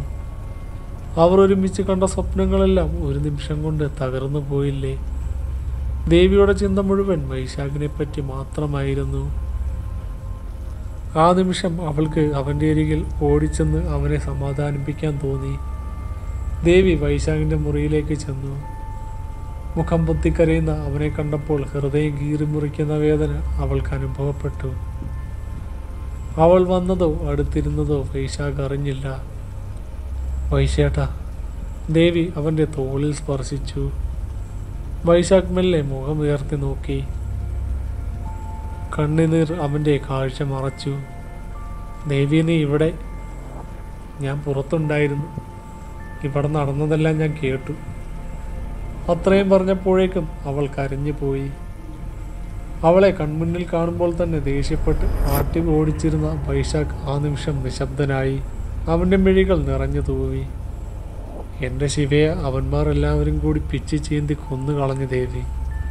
ജീവനോട് അവളെ വെറുതെ വിട്ടിരുന്നുവെങ്കിൽ അവളെ ഞാൻ പൊന്നുപോലെ നോക്കിയേനെ. അത്ര ദൈവം പോലും അവർ കാണിച്ചില്ല. പാവം, അവൾ എത്ര വേദനിച്ച് കാണും. ആ സമയം എന്നെ ഓർത്ത് പാവം ആർത്ത് കരഞ്ഞിട്ടുണ്ടാവില്ലേ? ആ മനസ്സും ശരീരവും എത്രമാത്രം വേദനിച്ച് നീറിപ്പുകഞ്ഞു കാണും. ഭ്രാന്തനെ പോലെ വൈശാഖ് പുലമ്പി. പെട്ടെന്ന് ദേവി അവനെ മാറോട് ചേർത്ത് ഇറുക്കിപ്പുണർന്നു. അവനോടൊപ്പം അവളും പൊട്ടിക്കരഞ്ഞു. ഏട്ടാ, കരയല്ലേ, എന്തിനും ഞാൻ കൂടെയുണ്ട്. ഏട്ടനിങ്ങനെ തളർന്നു പോവല്ലേ. ദേവി അവനെ ചുറ്റിപ്പിടിച്ചു. അവൻ്റെ കണ്ണിൽ നിന്നും ഒലിച്ചിറങ്ങിയ നീർക്കണങ്ങൾ ദേവി തൻ്റെ ചുണ്ടുകൾ കൊണ്ട് ഒപ്പിയെടുത്തു. അവളുടെ അതരങ്ങൾ അവൻ്റെ നെറ്റിയും കവൽ തടവും കഴിഞ്ഞ് അവൻ്റെ അതരങ്ങളെ മൊത്താൻ വെമ്പൽ കൊണ്ട് അടുത്തതും. പെട്ടെന്നാണ് വൈശാഖ് ഞെട്ടിപ്പിടിഞ്ഞ് അവളെ തള്ളിമാറ്റിയത്. അവൻ്റെ വലത് കൈ അവളുടെ കവളിൽ ആഞ്ഞു പതിച്ചു. ഒരു നിമിഷം താൻ ചെയ്ത ബുദ്ധിശൂന്യമായ പ്രവൃത്തിയോർത്ത് അവൾക്ക് ജാള്യത തോന്നി. അവൻ്റെ മുഖത്തേക്ക് നോക്കാൻ അവൾക്ക് കഴിഞ്ഞില്ല. ഏട്ടാ, ഞാൻ മനഃപൂർവ്വം അങ്ങനെ ചെയ്തതല്ല. മതി, നിർത്ത്. വിശദീകരണം ആവശ്യമില്ല. ഇറങ്ങിപ്പോടി എൻ്റെ മുറിയിൽ നിന്ന്, വൈശാഖ് ആക്രോശിച്ചു. കുനിഞ്ഞ ശിരസുമായി ദേവി പുറത്തേക്കിറങ്ങിപ്പോയി. അവിടെ നടന്ന രംഗങ്ങളെല്ലാം ശിവപ്രിയയും കാണുന്നുണ്ടായിരുന്നു. വൈശാഖിൻ്റെ മനസ്സിലൂടെ ഉത്തരം കിട്ടാത്ത നാനാവിധ ചോദ്യങ്ങൾ മിന്നിമറഞ്ഞു. ഇപ്പോഴും മുഴുവനും പറഞ്ഞു തീർക്കാതെയാണ് അവൾ പോയത്. രാമേട്ടൻ്റെ കഴുത്തിൽ ആ മാല എങ്ങനെ വന്നു? എന്നെ അടിച്ചു വീഴ്ത്തിയ അജയനാവുമോ? പ്രശ്നം വെച്ച് നോക്കിയിട്ട് മുത്തശ്ശൻ പറഞ്ഞ ബന്ധനത്തിൽ നിന്നും പുറത്തു വന്ന ദുർമരണപ്പെട്ട ആത്മാവ് എന്നാണല്ലോ. ഇതിനൊക്കെ പിന്നിൽ എന്തൊക്കെയോ ദുരൂഹതകൾ ബാക്കിയാണല്ലോ. ഇനിയും വേറെ കാര്യങ്ങൾ ഞാൻ അറിയാനുണ്ട്. അവളൊന്ന് വന്നിരുന്നെങ്കിൽ എല്ലാം വിശദമായി ചോദിക്കാമായിരുന്നു. അവൻ്റെ ആത്മകഥ മനസ്സിലാക്കിയ ശിവപ്രിയ പറഞ്ഞു, ഏട്ടൻ്റെ ഊഹങ്ങൾ എല്ലാം ശരിയാണ്. നീ ഇവിടെ ഉണ്ടായിരുന്നോ? അരികിൽ അവളെ കണ്ട് അവൻ ചോദിച്ചു. ആ സംഭവത്തിന് ശേഷം എന്തൊക്കെയുണ്ടായേ? പറയാം. മരിച്ച് 3-ാം ദിവസം ഉയർത്തെഴുന്നേറ്റ് ഞാൻ പ്രതികാരദാഹിയായ ഒരു ദുരാത്മാവായി മാറിക്കഴിഞ്ഞിരുന്നു. എന്നെ കൊന്നവന്മാരെ എല്ലാത്തിനെയും കൊല്ലാൻ കാത്തിരിക്കുമ്പോഴാണ് ഒരു ദിവസം രാത്രി എൻ്റെ മുന്നിൽ രാവുണ്ണി വന്നുപെട്ടത്. അന്നു തന്നെ അയാളെ ഞാൻ കൊന്നുകളയുമായിരുന്നു. പക്ഷേ എനിക്ക് പറ്റിയ ചെറിയ കൈപ്പിഴവ് കാരണം അന്നയാൾ മരണത്തിൽ നിന്നും തലനാരിഴയ്ക്ക് രക്ഷപ്പെട്ടു. അന്നയാളെ ആക്രമിച്ച് വലിച്ചെറിഞ്ഞപ്പോൾ രാവുണ്ണി ചെന്ന് വീണത് വനത്തിനടുത്തുള്ള സർപ്പക്കാവിലേക്കായിരുന്നു. നാഗദൈവങ്ങൾ കുടിയിരിക്കുന്ന സ്ഥലമായതിനാൽ അവിടേക്ക് പ്രവേശിക്കാൻ എനിക്ക് സാധിക്കില്ലായിരുന്നു. പിറ്റേന്ന് അതുവഴി പോയ ആളുകൾ ചേർന്ന് രാവുണ്ണിയെ വൈദ്യരുടെ അടുത്തേക്ക് കൊണ്ടുപോയി. കാലുകൾ ഒടിഞ്ഞു തൂങ്ങിയതിനാൽ അയാൾ കുറേ നാൾ നടക്കാനാവാതെ കിടപ്പിലായി. വൈദ്യരുടെ അവിടെ വെച്ച് അജയനോട് ഉണ്ടായ കാര്യങ്ങൾ രാവുണ്ണി അറിയിച്ചു. തുടർന്ന് അജയനെ കൊണ്ട് നിലമ്പൂരിൽ നിന്നും ദുർമന്ത്രവാദിയായ കുളക്കാടൻ മാന്ത്രികനെ വരുത്തിച്ചു. കുറേ നാൾ അയാളുടെ ബന്ധനത്തിലായിരുന്ന എനിക്ക് പ്രകൃതിയുടെ കടാക്ഷത്താൽ പുറത്തു വരാൻ കഴിഞ്ഞു. ഇടവപ്പാതിയിലെ ശക്തമായ കാറ്റിലും മഴയിലും വൻമരങ്ങൾ കടപുഴകി വീണു. അക്കൂട്ടത്തിൽ പാലമരവും നിലംപൊത്തി. അങ്ങനെ മാന്ത്രികൻ്റെ ബന്ധനത്തിൽ നിന്നും ഞാൻ പുറത്തു വന്നു. പക്ഷേ മാന്ത്രികൻ പൂജിച്ചു നൽകിയ നക്ഷത്രപതക്കമുള്ള മാല അവരുടെ കഴുത്തിലുണ്ടായിരുന്നതിനാൽ അവരെ ഒന്നും ചെയ്യാൻ എനിക്ക് കഴിഞ്ഞില്ല. എൻ്റെ ആദ്യ ലക്ഷ്യം രാവുണ്ണിയായിരുന്നു. അനന്തുവിനെ അവസാനം കൊല്ലാൻ തീരുമാനിച്ചിരുന്നതിനാൽ രാവുണ്ണിയെ കയ്യിൽ കിട്ടാൻ ഞാൻ കാത്തിരുന്നു. ചതിയും വഞ്ചനയുമായി നടന്ന പലരെയും ഞാൻ അതിനോടകം വകവരുത്തിയിരുന്നു. ബന്ധനം വിട്ട് ഞാൻ പുറത്തു വന്നുവെന്ന് അവർ മനസ്സിലാക്കി. അക്കാര്യം മാന്ത്രികനെ അറിയിക്കാൻ രാവുണ്ണി പോയി. തിരികെ വരുന്ന വഴി മാല കൈമോശം വന്ന അയാളെ ഞാൻ കൊന്നു. അതിനുശേഷം 2 ദിവസം കഴിഞ്ഞ് ഏട്ടൻ ഇവിടെ എത്തിച്ചേർന്നു. അപ്പോൾ ഇനിയ മാന്ത്രികൻ എത്തില്ലേ നിന്നെ വീണ്ടും ബന്ധിക്കാൻ? വൈശാഖ് ചോദിച്ചു. വരട്ടെ അയാൾ. അയാളുടെ വരവും കാത്തിരിക്കുകയാണ് ഞാൻ. ആ മാന്ത്രികൻ വന്നാൽ നിന്നെ വീണ്ടും ബന്ധനത്തിലാക്കില്ലേ? അയാളുടെ മാന്ത്രിക ശക്തിയെ എതിർത്ത് തോൽപ്പിക്കാൻ നിനക്ക് കഴിയുമോ ശിവ? ആദ്യം അയാളിങ്ങി വരട്ടെ, എന്നിട്ട് എന്താന്ന് വെച്ചാൽ ചെയ്യൽ. അയാളുടെ എത്തുന്നതിന് മുമ്പ് തന്നെ അജയനെയും അവൻ്റെ കൂടെ ഉണ്ടായിരുന്നവരെയും കൊല്ലണം. പകയോടെ വൈശാഖ് പറഞ്ഞു. സഞ്ജുവും കിരണും നാളെ എത്തിച്ചേരും. അജയൻ അവരെ വിവരങ്ങൾ ധരിപ്പിച്ചിട്ടുണ്ട്. പക്ഷേ മൂവരുടെയും കഴുത്തിൽ ആ നക്ഷത്രപതക്കം ഉള്ളിടത്തോളം കാലം അവരുടെ രോമത്തിൽ പോലും സ്പർശിക്കാൻ എനിക്ക് കഴിയില്ല. അതെങ്ങനെയും നഷ്ടപ്പെടുത്തണം. നിരാശയോടെ ശിവ അവനോട് പറഞ്ഞു. എന്തെങ്കിലും വഴി തെളിഞ്ഞു വരാതിരിക്കില്ല. എന്തായാലും ഞാൻ നാളെ വൈദ്യരുടെ വീട് വരെ പോയി അജിത്തിനെ ഒന്ന് കണ്ടിട്ട് വരാം. അതോടൊപ്പം അജയൻ്റെ പദ്ധതികൾ എന്തൊക്കെയാണെന്ന് അറിയാനും ശ്രമിക്കാം. വേണ്ടട്ടാ, അത് അപകടമാണ്. മാത്രമല്ല അജിത്തിനെ കണ്ടിട്ടും കാര്യമില്ല. ഏട്ടനെ കണ്ട് തിരിച്ചു പോകും വഴി അജയൻ ഏട്ടനെ ആക്രമിച്ചതുപോലെ അജിത്തിനെയും ആക്രമിച്ചു. ശിവപ്രിയ പറഞ്ഞത് കേട്ട് വൈശാഖ് അന്തം വിട്ടു. അജയൻ എന്തിനാ അജിത്തിനെ അഭയപ്പെടുത്തിയത്, അതും സ്വന്തം ചേട്ടനെ? അപ്പോൾ അതിനർത്ഥം അജിത്തിന് പലതും അറിയാമെന്നല്ലേ? അതെ, അജിത്തിന് സത്യങ്ങൾ അറിയാമായിരുന്നു. രാവുണ്ണിയെ ഞാൻ കൊല്ലാൻ ശ്രമിച്ചതിനെപ്പറ്റി വൈദ്യരുടെ വീട്ടിൽ വെച്ച് അയാൾ അജയനോട് പറയുന്നത് അജിത്ത് കേൾക്കാനിടയായി. തുടർന്ന് അജയനെ കൊണ്ട് സത്യങ്ങളെല്ലാം അവൻ പറയിപ്പിച്ചു. അക്കാര്യം പുറത്താരോടും പറയാതെ അജിത്ത് മനസ്സിൽ തന്നെ കൊണ്ടു നടന്നു. ഒടുവിൽ ഏട്ടനോട് അജിത്തെല്ലാം തുറന്നു പറഞ്ഞാലോ എന്ന് പേടിച്ചിട്ട് അജയൻ അജിത്തിനെ അടിച്ചു വീഴ്ത്തിയത്. വൈശാഖിന് എന്തെന്നില്ലാത്ത ദേഷ്യം തോന്നി അജിത്തിനോട്. നാളെ തന്നെ ഞാൻ അവനെ പോയി കാണുന്നുണ്ട്. എല്ലാം അറിഞ്ഞു വെച്ചുകൊണ്ട് അവൻ എൻ്റെ മുന്നിൽ ഒന്നും അറിയില്ല എന്ന ഭാവത്തിൽ നടന്നതല്ലേ. തൽക്കാലം അങ്ങോട്ട് പോകണ്ടേട്ടാ. നീ എന്തൊക്കെ പറഞ്ഞാലും ശരി, ഞാൻ പോവും, അവനെ കാണുകയും ചെയ്യും. വൈശാഖ് ഒരു കാര്യം തീരുമാനിച്ചാൽ പിന്നെ അവനെ അതിൽ നിന്നും പിന്തിരിപ്പിക്കാൻ ആർക്കും പറ്റില്ല. ശിവ അവൻ്റെ തീരുമാനം മാറ്റാൻ കുറേ ശ്രമിച്ചു. എങ്കിലും അവൻ തൻ്റെ അഭിപ്രായത്തിൽ തന്നെ ഉറച്ചു നിന്നു. പിറ്റേന്ന് രാവിലെ തന്നെ അജയൻ്റെ 2 സുഹൃത്തുക്കളും എത്തിച്ചേർന്നു. ഉമ്മറക്കോലായിൽ മൂവരും സംസാരിച്ചിരിക്കവെയാണ് അജയനെ കാണാനായി കുളക്കാടൻ മാന്ത്രികൻ്റെ ഭൃത്യൻ വന്നത്. 2 ദിവസം കഴിയുമ്പോൾ അദ്ദേഹം ഇവിടെ എത്തും. അദ്ദേഹം വരുന്നവരെ ഒന്നുകൂടി കരുതിയിരുന്നോളാൻ പറഞ്ഞിട്ടുണ്ട്. അവിവേകമൊന്നും കാട്ടരുത്. അവളുടെ ശക്തി വർദ്ധിച്ചു നിൽക്കുകയാണിപ്പോൾ. അതുകൊണ്ട് വളരെ ജാഗ്രതയോടെ ഇരിക്കാൻ നിർദ്ദേശം തന്നിട്ടുണ്ട്. പിന്നെ ശ്രീമംഗലം തറവാട്ടിൽ തന്നെ പൂജയ്ക്കുള്ള എല്ലാ ഒരുക്കങ്ങളും തയ്യാറാക്കാൻ പറഞ്ഞിട്ടുണ്ട്. ഈ ചാർത്തിൽ പൂജാ സാധനങ്ങളെല്ലാം വിശദമായി എഴുതിയിട്ടുണ്ട്. അയാൾ കയ്യിലിരുന്ന ചാർത്ത് അജയനെ ഏൽപ്പിച്ചു. പൂജയുടെ ഒരുക്കങ്ങൾ വേണ്ടതുപോലെ ചെയ്യാം. എല്ലാം അതീവ രഹസ്യമായിരിക്കണമെന്ന് പ്രത്യേകം പറയാൻ പറഞ്ഞു. എന്നാൽ പിന്നെ ഞാൻ ചെല്ലട്ടെ. ഭൃത്യൻ വേഗം തന്നെ തിരിച്ചുപോയി. അവൻ സഞ്ജുവിനോടും കിരണിനോടും കാര്യം പറഞ്ഞു.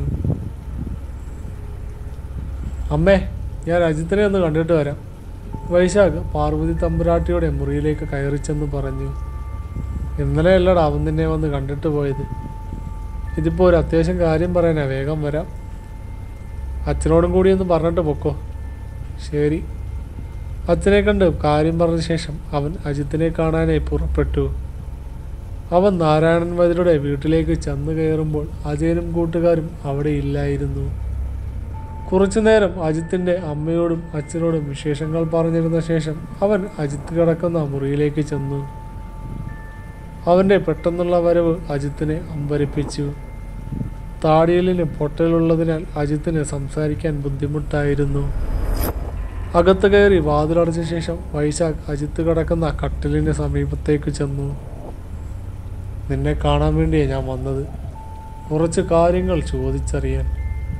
എന്തിനാടാ നിന്റെ അനിയനും കൂട്ടുകാരും ചേർന്ന് അതിക്രൂരമായി എൻ്റെ ശിവയെ ബലാത്സംഗം ചെയ്ത് കൊന്ന കാര്യം എന്നിൽ നിന്നും മറച്ചു വെച്ച് ഒന്നും അറിയാത്തവനെ പോലെ അഭിനയിച്ചത്? നിന്നോട് ഞാൻ എന്ത് ദ്രോഹമാ ചെയ്തത്? കൂടപ്പിറപ്പിനെ പോലെയല്ലടാ നിന്നെ ഞാൻ കണ്ടത്.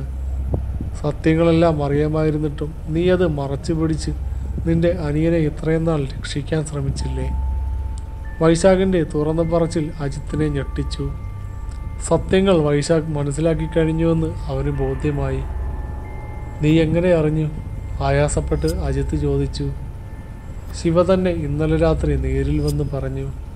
ഉണ്ടായ കാര്യങ്ങളെല്ലാം അവൾ ഇന്നലെ വിശദീകരിച്ചു. എന്നാലും ഉറ്റ സുഹൃത്തായ നീ എന്നിൽ നിന്നും സത്യങ്ങൾ മറച്ചു വെച്ചത് ശരിയായില്ല. നിന്റെ അനിയൻ ചെയ്ത നെറികെട്ട പ്രവൃത്തിക്ക് നീയും കൂട്ടുനിന്നു. എടാ, അങ്ങനെ മാത്രം നീ പറയരുത്. അജയനെ സംരക്ഷിക്കാൻ വേണ്ടിയല്ല ഞാനിതൊക്കെ നിന്നിൽ നിന്നും മറച്ചു വെച്ചത്. 4 പേര് ചേർന്ന് അവളെ പിച്ച് ചീന്തി കൊന്നുവെന്ന് നിന്റെ മുഖത്ത് നോക്കി പറയാനുള്ള ധൈര്യമില്ലായിരുന്നു. അതൊരിക്കലും നിനക്ക് താങ്ങാൻ കഴിയില്ല എന്ന് അറിയാവുന്നത് കൊണ്ട് മാത്രമാണ് ഞാൻ സത്യങ്ങൾ മറച്ചു വെച്ചത്. ചെയ്ത തെറ്റുകൾക്ക് ഒരു നാൾ അവന് ശിക്ഷ ലഭിക്കുമെന്ന് എനിക്കറിയാം. ശിവപ്രിയ തന്നെ അത് നടപ്പിലാക്കുമെന്ന് എൻ്റെ മനസ്സ് പറഞ്ഞു. വേദന കടിച്ചമർത്തി അജിത്ത് പറഞ്ഞു. അവളെ കൊന്നുകളഞ്ഞ എല്ലാത്തിനെയും അവൾ ഉടനെ തന്നെ തീർക്കും. ഇനി ആർക്കും രക്ഷയില്ല.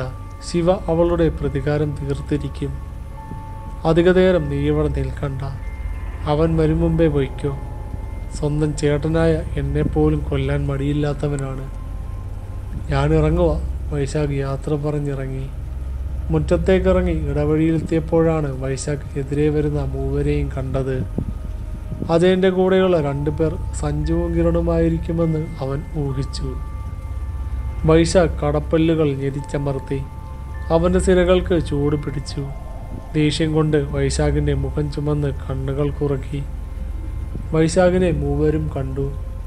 ആ വരുന്നതാണ് വൈശാഖ്, മറ്റവളുടെ കാമുകൻ. അജയൻ കൂട്ടുകാരോട് ശബ്ദം താഴ്ത്തി പറഞ്ഞു. ഇവനാണല്ലേ അവളുടെ കാമുകൻ? നിന്റെ വീട്ടിൽ നിന്നാണല്ലേ വരുന്നത്? കിരൺ ചോദിച്ചു. ചേട്ടനെ കാണാൻ വന്നതാവും. പക്ഷെ അവൻ്റെ വരവ് കണ്ടിട്ട് എന്തോ പന്തികേട് തോന്നുന്നുണ്ടല്ലോ. സഞ്ജു നടന്നു വരുന്ന വൈശാഖിനെ നോക്കി പറഞ്ഞു. എന്തായാലും നമ്മൾ 3 പേരില്ലേ, ഇവനെ അങ്ങ് പൊക്കിയേക്കാം. അവളുടെ കാര്യം എന്തായാലും കുളക്കാടൻ മാന്ത്രികൻ നോക്കിക്കോളും. അവളുടെ കൂടെ തന്നെ ഇവനെയും പറഞ്ഞയച്ചേക്കാം. അപ്പോഴേക്കും വൈശാഖ് അവരുടെ അടുത്തെത്തിയിരുന്നു. തൊട്ടടുത്ത നിമിഷം വൈശാഖ് അജയൻ്റെ നെഞ്ചിൽ ആഞ്ഞു ചവിട്ടി. അവനിൽ നിന്നും അത്ര പെട്ടെന്ന് ഒരാക്രമണം അവർ പ്രതീക്ഷിച്ചിരുന്നില്ല. അടിതെറ്റി അജയൻ നിലത്ത് വീണു. സഞ്ജുവും കിരണും വൈശാഖിൻ്റെ നേർക്ക് പാഞ്ഞു. രണ്ടുപേരെയും അവൻ കറക്കി നിലത്തടിച്ചു. കൈക്കരുത്തിൽ അവൻ്റെ മുന്നിൽ തങ്ങൾക്ക് പിടിച്ചു നിൽക്കാനാവില്ലെന്ന് വളരെ വേഗം തന്നെ അവർക്ക് ബോധ്യമായി. 3 പേരോടും വൈശാഖ് ഒരേ സമയം പൊരുതി. അവനും നല്ല പ്രഹരമേൽക്കുന്നുണ്ടായിരുന്നുവെങ്കിലും അവൻ എതിർത്ത് നിന്ന് തിരിച്ചടിച്ചു. ഒടുവിൽ സഞ്ജു കയ്യിൽ കിട്ടിയൊരു തടിക്കഷ്ണമെടുത്ത് വൈശാഖിൻ്റെ പിന്നിലൂടെ വന്ന് അടിച്ചു. അവൻ്റെ ശ്രദ്ധ മാറിയ നിമിഷം അജയനും കിരണും അവൻ്റെ മേൽ ചാടി വീണു. മൂവരും ചേർന്ന് വൈശാഖിനെ പിടിച്ചു കെട്ടി. മുറമുണങ്ങി വന്ന ഭാഗത്ത് തന്നെ വീണ്ടും അടി കിട്ടിയതിനാൽ വൈശാഖിന് ബോധം മറയുന്നതായി തോന്നി. ഇവനെ എന്തു ചെയ്യടാ? സഞ്ജു അജയനോട് ചോദിച്ചു. തൽക്കാലം ഇവനെ കാര്യം കാണാതെ പത്തായപ്പുരയിൽ അടയ്ക്കാം. നാളെ രാത്രി ശ്രീമംഗലത്ത് കൊണ്ടുപോകാം. അവിടെ വെച്ച് ഇവനെ തട്ടിക്കളയാം. നിങ്ങളിൽ ആരെങ്കിലും ഒരാൾ ഇവൻ്റെ കൂടെ പത്തായപ്പുരയിൽ ഉണ്ടാവണം. മൂവരും ചേർന്ന് വൈശാഖിനെ പൊക്കിയെടുത്ത് പത്തായപ്പുരയിൽ കൊണ്ടുവന്നു. കിരൺ പത്തായപ്പുരയിൽ നിന്നോളാമെന്ന് പറഞ്ഞു. അതേസമയം ഇളവന്നൂർ മഠത്തിൽ വൈശാഖിനെ കാണാതെ തിരിഞ്ഞു നടക്കുകയായിരുന്നു ദേവി. അമ്മേ, വൈശാഖൻ എവിടെ പോയി? ഇവിടെയെങ്കിലും കാണുന്നില്ലല്ലോ. അവൻ അജിത്തിനെ കാണാൻ പോയി. എന്തോ അത്യാവശ്യ കാര്യമുണ്ടെന്ന് പറഞ്ഞാൽ പോയത്. എൻ്റെ ദേവി ചതിച്ചോ? എന്താ മോളെ, എന്തു പറ്റി? അവളുടെ പരിഭ്രമം കണ്ട് പാർവതി തമ്പുരാട്ടി ചോദിച്ചു. അത് പിന്നെ അമ്മേ, ഏട്ടന് സുഖമായി വരുന്നതല്ലേ ഉള്ളൂ. പുറത്തു പോയി ഇനി എന്തെങ്കിലും പറ്റിയാലോ എന്ന് പേടിച്ചിട്ടാ. ദേവി ഒരുവിധം പറഞ്ഞൊപ്പിച്ചു. അവനിപ്പോൾ വരും, നീ വെറുതെ പേടിക്കണ്ട. എപ്പോഴാ പോയത്? വൈകുന്നേരമായപ്പോഴാണ് പോയേ. ശരിയമ്മേ, ഞാൻ ഉമ്മറത്തേക്ക് ചെല്ലട്ടെ. വൈശാഖിൻ്റെ കാര്യം ആലോചിച്ചപ്പോൾ ദേവിക്ക് ആകെ പേടിയായി. നേരം ഇരുട്ടി തുടങ്ങിയിട്ടും അവനെ കാണാതായപ്പോൾ ഒന്ന് പോയി നോക്കിയാലോ എന്ന് അവൾ ചിന്തിച്ചു. വരാനിരിക്കുന്ന ആപത്തറിയാതെ വൈശാഖിനെ തിരിഞ്ഞ് അവൾ മഠത്തിൽ നിന്നും പുറത്തിറങ്ങി. വഴിയിൽ ഇരുട്ട് വീണ് തുടങ്ങിയിരുന്നു. ദേവി ധൃതിയിൽ നാരായണൻ വൈദ്യരുടെ വീട് ലക്ഷ്യമാക്കി നടന്നു. ദേവി അവിടെ എത്തിയപ്പോഴേക്കും നേരം ഒത്തിരി വൈകിയിരുന്നു. വൈദ്യരുടെ വീട്ടിലേക്ക് പോകുന്ന ഇടവഴി കടന്നപ്പോൾ അവളൊന്ന് ശങ്കിച്ച് നിന്നു. അങ്ങോട്ട് പോണോ വേണ്ടയോ എന്ന് അവൾ ആലോചിച്ചു. അപ്പോഴാണ് സഞ്ജുവും അജയനും അങ്ങോട്ട് വന്നത്. അജയനെ ദേവി തിരിച്ചറിഞ്ഞു. സഞ്ജുവിനെ അവൾക്ക് മനസ്സിലായില്ല. ശിവപ്രിയയ്ക്കുണ്ടായ ദുരന്തം ഒരു നിമിഷം അവളുടെ മനസ്സിലൂടെ കടന്നുപോയി. അവിടേക്ക് വരേണ്ടിയിരുന്നില്ല എന്ന് അവൾക്ക് തോന്നി. പെട്ടെന്നുണ്ടായ ആവേശത്തിൽ മഠത്തിൽ നിന്നും ഇറങ്ങിപ്പോരാൻ തോന്നിയ നിമിഷത്തെ അവൾ മനസ്സാൽ ശപിച്ചു. വൈശാഖിന് എന്തെങ്കിലും ആപത്ത് സംഭവിച്ചു കാണുമോ എന്നോർത്താണ് മറ്റൊന്നും ചിന്തിക്കാതെ ദേവി അവനെ തിരിഞ്ഞിറങ്ങിയത്. എന്ത് ചെയ്യണമെന്നറിയാതെ ദേവി സ്തംഭിച്ചു നിന്നു. പേടി കാരണം ഒരടി ചലിക്കാൻ അവൾക്ക് കഴിഞ്ഞില്ല. ദേവി എന്താ ഇവിടെ? ചെറുചിരിയോടെ അജയൻ അവളോട് ചോദിച്ചു. വൈശാഖേട്ടൻ ഇങ്ങോട്ട് വന്നിരുന്നോ? ഇത്ര നേരമായിട്ട് കണ്ടില്ലല്ലോ. ധാവണിയുടെ തുമ്പുകൊണ്ട് മുഖം അമർത്തി തുടച്ച് അവൾ മറുപടി പറഞ്ഞു. അജയൻ്റെ ചുണ്ടിൽ ഒരു കള്ളച്ചിരി മിന്നി. അവൻ ഇടം കണ്ടിട്ട് സഞ്ജുവിനെ നോക്കി. സഞ്ജു അവനെ നോക്കി കണ്ണിറുക്കി കാണിച്ചു. അജയൻ അവളെ അടിമുടി വീക്ഷിച്ചു. അവൻ്റെ ചുഴിഞ്ഞ നോട്ടത്തിൽ ദേവി വെന്തുരുകി. അവിടെ നിൽക്കുന്നത് അപകടമാണെന്ന് ദേവിക്ക് മനസ്സിലായി. അവൾ പതിയെ പിന്തിരിഞ്ഞ് നടക്കാൻ ഭാവിക്കവേ സഞ്ജു അവളെ കടന്നു പിടിച്ചു. എന്നെ വിട്. ദേവി അവൻ്റെ പിടിവിടുവിക്കാൻ നോക്കി. അവൻ അവളെ മുറുക്കെ കെട്ടിപ്പിടിച്ചു. സർവശക്തിയും എടുത്ത് അവനെ തള്ളി മാറ്റി ദേവി മുന്നോട്ട് നീങ്ങി. അജയൻ കയ്യെത്തി ദേവിയുടെ ധാവണിത്തുമ്പിൽ പിടിച്ചു വലിച്ചു. അവളുടെ ദേഹത്തു നിന്നും ധാവണി പറിഞ്ഞുപോയി. മുന്നിൽ കണ്ട വഴിയിലൂടെ അവൾ ജീവനും കൊണ്ടോടി. ധാവണി കയ്യിൽ ചുരുട്ടിപ്പിടിച്ച് അജയനും സഞ്ജുവും അവൾക്ക് പിന്നാലെ പാഞ്ഞു. അവരിൽ നിന്നും ഓടി രക്ഷപ്പെടാൻ ദേവിക്ക് കഴിഞ്ഞില്ല. ദേവിയെ അവർ പിടികൂടി. അവൾ ഒച്ച വയ്ക്കാതിരിക്കാൻ അജയൻ ധാവണി കൊണ്ട് അവളുടെ വായ മൂടിക്കെട്ടി. ഡൈവളെ എടുത്തോ, അജയൻ പറഞ്ഞു. സഞ്ജു അവളെ പൊക്കിയെടുത്ത് തോളിലിട്ടുകൊണ്ട് അജയൻ്റെ പിന്നാലെ നടന്നു. ആ കാഴ്ച നിസ്സഹായിയായി നോക്കി നിൽക്കാനേ ശിവപ്രിയയ്ക്ക് കഴിഞ്ഞുള്ളൂ. അവരുടെ കഴുത്തിൽ ആ മാലയുള്ളതിനാൽ ശിവയ്ക്ക് അവരുടെ സമീപത്തേക്ക് പോകാൻ കഴിയുമായിരുന്നില്ല. തനിക്ക് സംഭവിച്ച ദുരന്തം ദേവിക്ക് സംഭവിക്കരുതെന്ന് അവൾ ആത്മാർത്ഥമായി ആഗ്രഹിച്ചു. പക്ഷേ ദേവിയെ രക്ഷിക്കാൻ ആരുമില്ലായിരുന്നു. സഞ്ജുവിൻ്റെ ചുമലിൽ കിടന്ന് അവൾ കുതറി. അവളെയും കൊണ്ട് അവർ മുന്നോട്ട് നടന്നു. കരയാൻ മാത്രമേ ദേവിക്ക് കഴിഞ്ഞുള്ളൂ. ദേവിയെയും കൊണ്ട് സഞ്ജുവും അജയനും പോയത് ശിവപ്രിയയുടെ തറവാട്ടിലേക്കാണ്. ഇതാണ് പറ്റിയ സ്ഥലം, ആരും ഒന്നും അറിയില്ല, അജയൻ സഞ്ജുവിനോട് പറഞ്ഞു. അതെ, പേടിച്ചിട്ടാരും ഇതുവഴി വരികയുമില്ല. നമ്മുടെ ആവശ്യം കഴിഞ്ഞാൽ ഇവിടെ വെച്ച് തന്നെ ഇവളെ തീർത്ത് കളയാം, സഞ്ജു പറഞ്ഞു. അവളെയും കൊണ്ട് അവർ ശ്രീമംഗലത്തിൻ്റെ പടിപ്പുര കടന്ന് അകത്ത് കയറി. പെട്ടെന്നാണ് മുന്നിൽ നടന്ന അജയൻ എന്തിലോ കാലു തട്ടി കമഴ്ന്നടിച്ച് വീണത്. അവൻ്റെ നെറ്റി കല്ലിലടിച്ച് ചോര പൊടിച്ചു. നോക്കി നടക്കണ്ടേടാ. തൊട്ട് പിന്നാലെ വന്ന സഞ്ജു അരണ്ട വെളിച്ചത്തിൽ മുന്നിൽ ആരോ കിടക്കുന്നത് കണ്ട് അതെയാ, ഒരു നിലവിളി സഞ്ജുവിൻ്റെ തൊണ്ടയിൽ കുരുങ്ങി. നെറ്റി തടവിക്കൊണ്ട് അജയൻ എഴുന്നേറ്റിരുന്നു. വീഴ്ചയിൽ കയ്യിൽ നിന്നും തെറിച്ചു പോയ ടോർച്ച് അജയൻ തപ്പിയെടുത്ത് അവിടേക്ക് തെളിയിച്ചു. ചോര വാർന്നൊലിച്ച് കിടക്കുന്ന ആ മൃതദേഹം കണ്ട് അവനും ഒന്ന് ഞെട്ടി. ആരാടാ ഇത്? മുഖം വികൃതമായി മനസ്സിലാവുന്നില്ലല്ലോ. ആരാടാ ഇത്? മുഖം വ്യക്തമായി മനസ്സിലാവുന്നില്ലല്ലോ, സഞ്ജു അവനോട് ചോദിച്ചു. നോക്കട്ടെ ആരാന്ന്. അജയൻ ടോർച്ചിൻ്റെ പ്രകാശത്തിൽ ആ മൃതദേഹം പരിശോധിച്ച് നോക്കി. ഒരു മാത്രം ആ മുഖം കണ്ടതും അവൻ ഞെട്ടിത്തരിച്ചു. ശരീരത്തിൽ കൈകാലുകൾ വേർപെട്ട നിലയിലായിരുന്നു. ചുറ്റിലും രക്തം തളം കെട്ടി കിടക്കുന്നുണ്ടായിരുന്നു. ഇത് രാവിലെ വന്ന മാന്ത്രികൻ്റെ ഭൃത്യനാണ് സഞ്ജു, തെല്ല് വിറയലോടെ അവൻ പറഞ്ഞു. അവളാണോ ഇവനെ കൊന്നത്? അതെ, ശിവപ്രിയ പ്രതികാരം തീർക്കുന്നതാ. ഭൃത്യൻ്റെ മരണം എന്തായാലും കുളക്കാടൻ ഇതിനോടകം അറിഞ്ഞിട്ടുണ്ടാകും. എൻ്റെ ഊഹം ശരിയാണെങ്കിൽ അദ്ദേഹം ഇന്ന് രാത്രി തന്നെ ഇവിടെ എത്തും. നമ്മളിനി എന്താ ചെയ്യുക? സഞ്ജു ചോദിച്ചു. എന്തായാലും പൂജയ്ക്കുള്ള ഒരുക്കങ്ങൾ വേഗം തുടങ്ങണം. മിക്കവാറും നാളെ നേരം പുലരും മുമ്പേ അവളുടെ കാര്യത്തിൽ തീരുമാനമാകും. നമുക്ക് സമയം ഒട്ടും കളയാനില്ല സഞ്ജു. അപ്പം ഇവളെ എന്ത് ചെയ്യും? തൽക്കാലം ദേവിയെ നമുക്ക് അവൻ്റെ ഒപ്പം പത്തായത്തിൽ പൂട്ടിയിടാം. ഇതൊക്കെയൊന്ന് കഴിഞ്ഞിട്ട് വിശദമായി തന്നെ ഇവളെ അങ്ങ് ആഘോഷിക്കാം. അയാളിവിടെ ഇവളെ കണ്ടാൽ ശരിയാവില്ല. ഈ മൃതദേഹം ഇവിടുന്ന് മാറ്റണ്ടേ?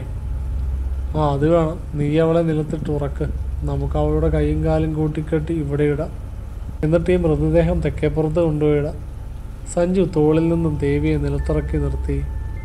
അജയൻ അവളുടെ അടുത്തേക്ക് നടന്നു. സഞ്ജുവിൻ്റെ ശ്രദ്ധ തെറ്റിയ നിമിഷത്തിൽ അവനെ തള്ളി മാറ്റി ദേവി പടിപ്പുര ലക്ഷ്യമാക്കി ഓടി. പിടിക്കടാ സഞ്ജു, അവളെ രക്ഷപ്പെടാൻ അനുവദിക്കരുത്, അജയൻ അലറി. പടിപ്പുരയ്ക്ക് മുന്നിലെത്തിയ ദേവി മുന്നിൽ നിൽക്കുന്ന ആളെ കണ്ട് തറഞ്ഞു നിന്നു. അവളുടെ വഴി മുടക്കിക്കൊണ്ട് ആചാനുബാഹുവായ കുളക്കാടൻ മാന്ത്രികൻ നിലകൊണ്ടു. ചുവന്ന മുണ്ടും കഴുത്തിൽ ചുറ്റിയിരിക്കുന്ന പട്ടുചേലയും രോമാവൃതമായ നെഞ്ചിൽ പറ്റിച്ചേർന്ന് കിടക്കുന്ന നക്ഷത്ര പതക്കമണിഞ്ഞ മാല, ഇടത് കൈയിൽ മുകളിലായി കറുത്ത ചരടിൽ കോർത്ത് കെട്ടിയ സ്വർണ്ണ ഏലസ്, ചുവന്ന് കലങ്ങിയ കണ്ണുകൾ, കറുത്തു തടിച്ച കട്ടിയുള്ള കൂട്ടുപിരികം, കട്ടിമീശയും മുഖത്ത് കലകൾ വീണ പാടും ഒക്കെ കൂടി കണ്ടാൽ തന്നെ ഭീതി ഉളവാക്കുന്ന മുഖം, 6 അടി ഉയരവും ഒത്ത വണ്ണവും.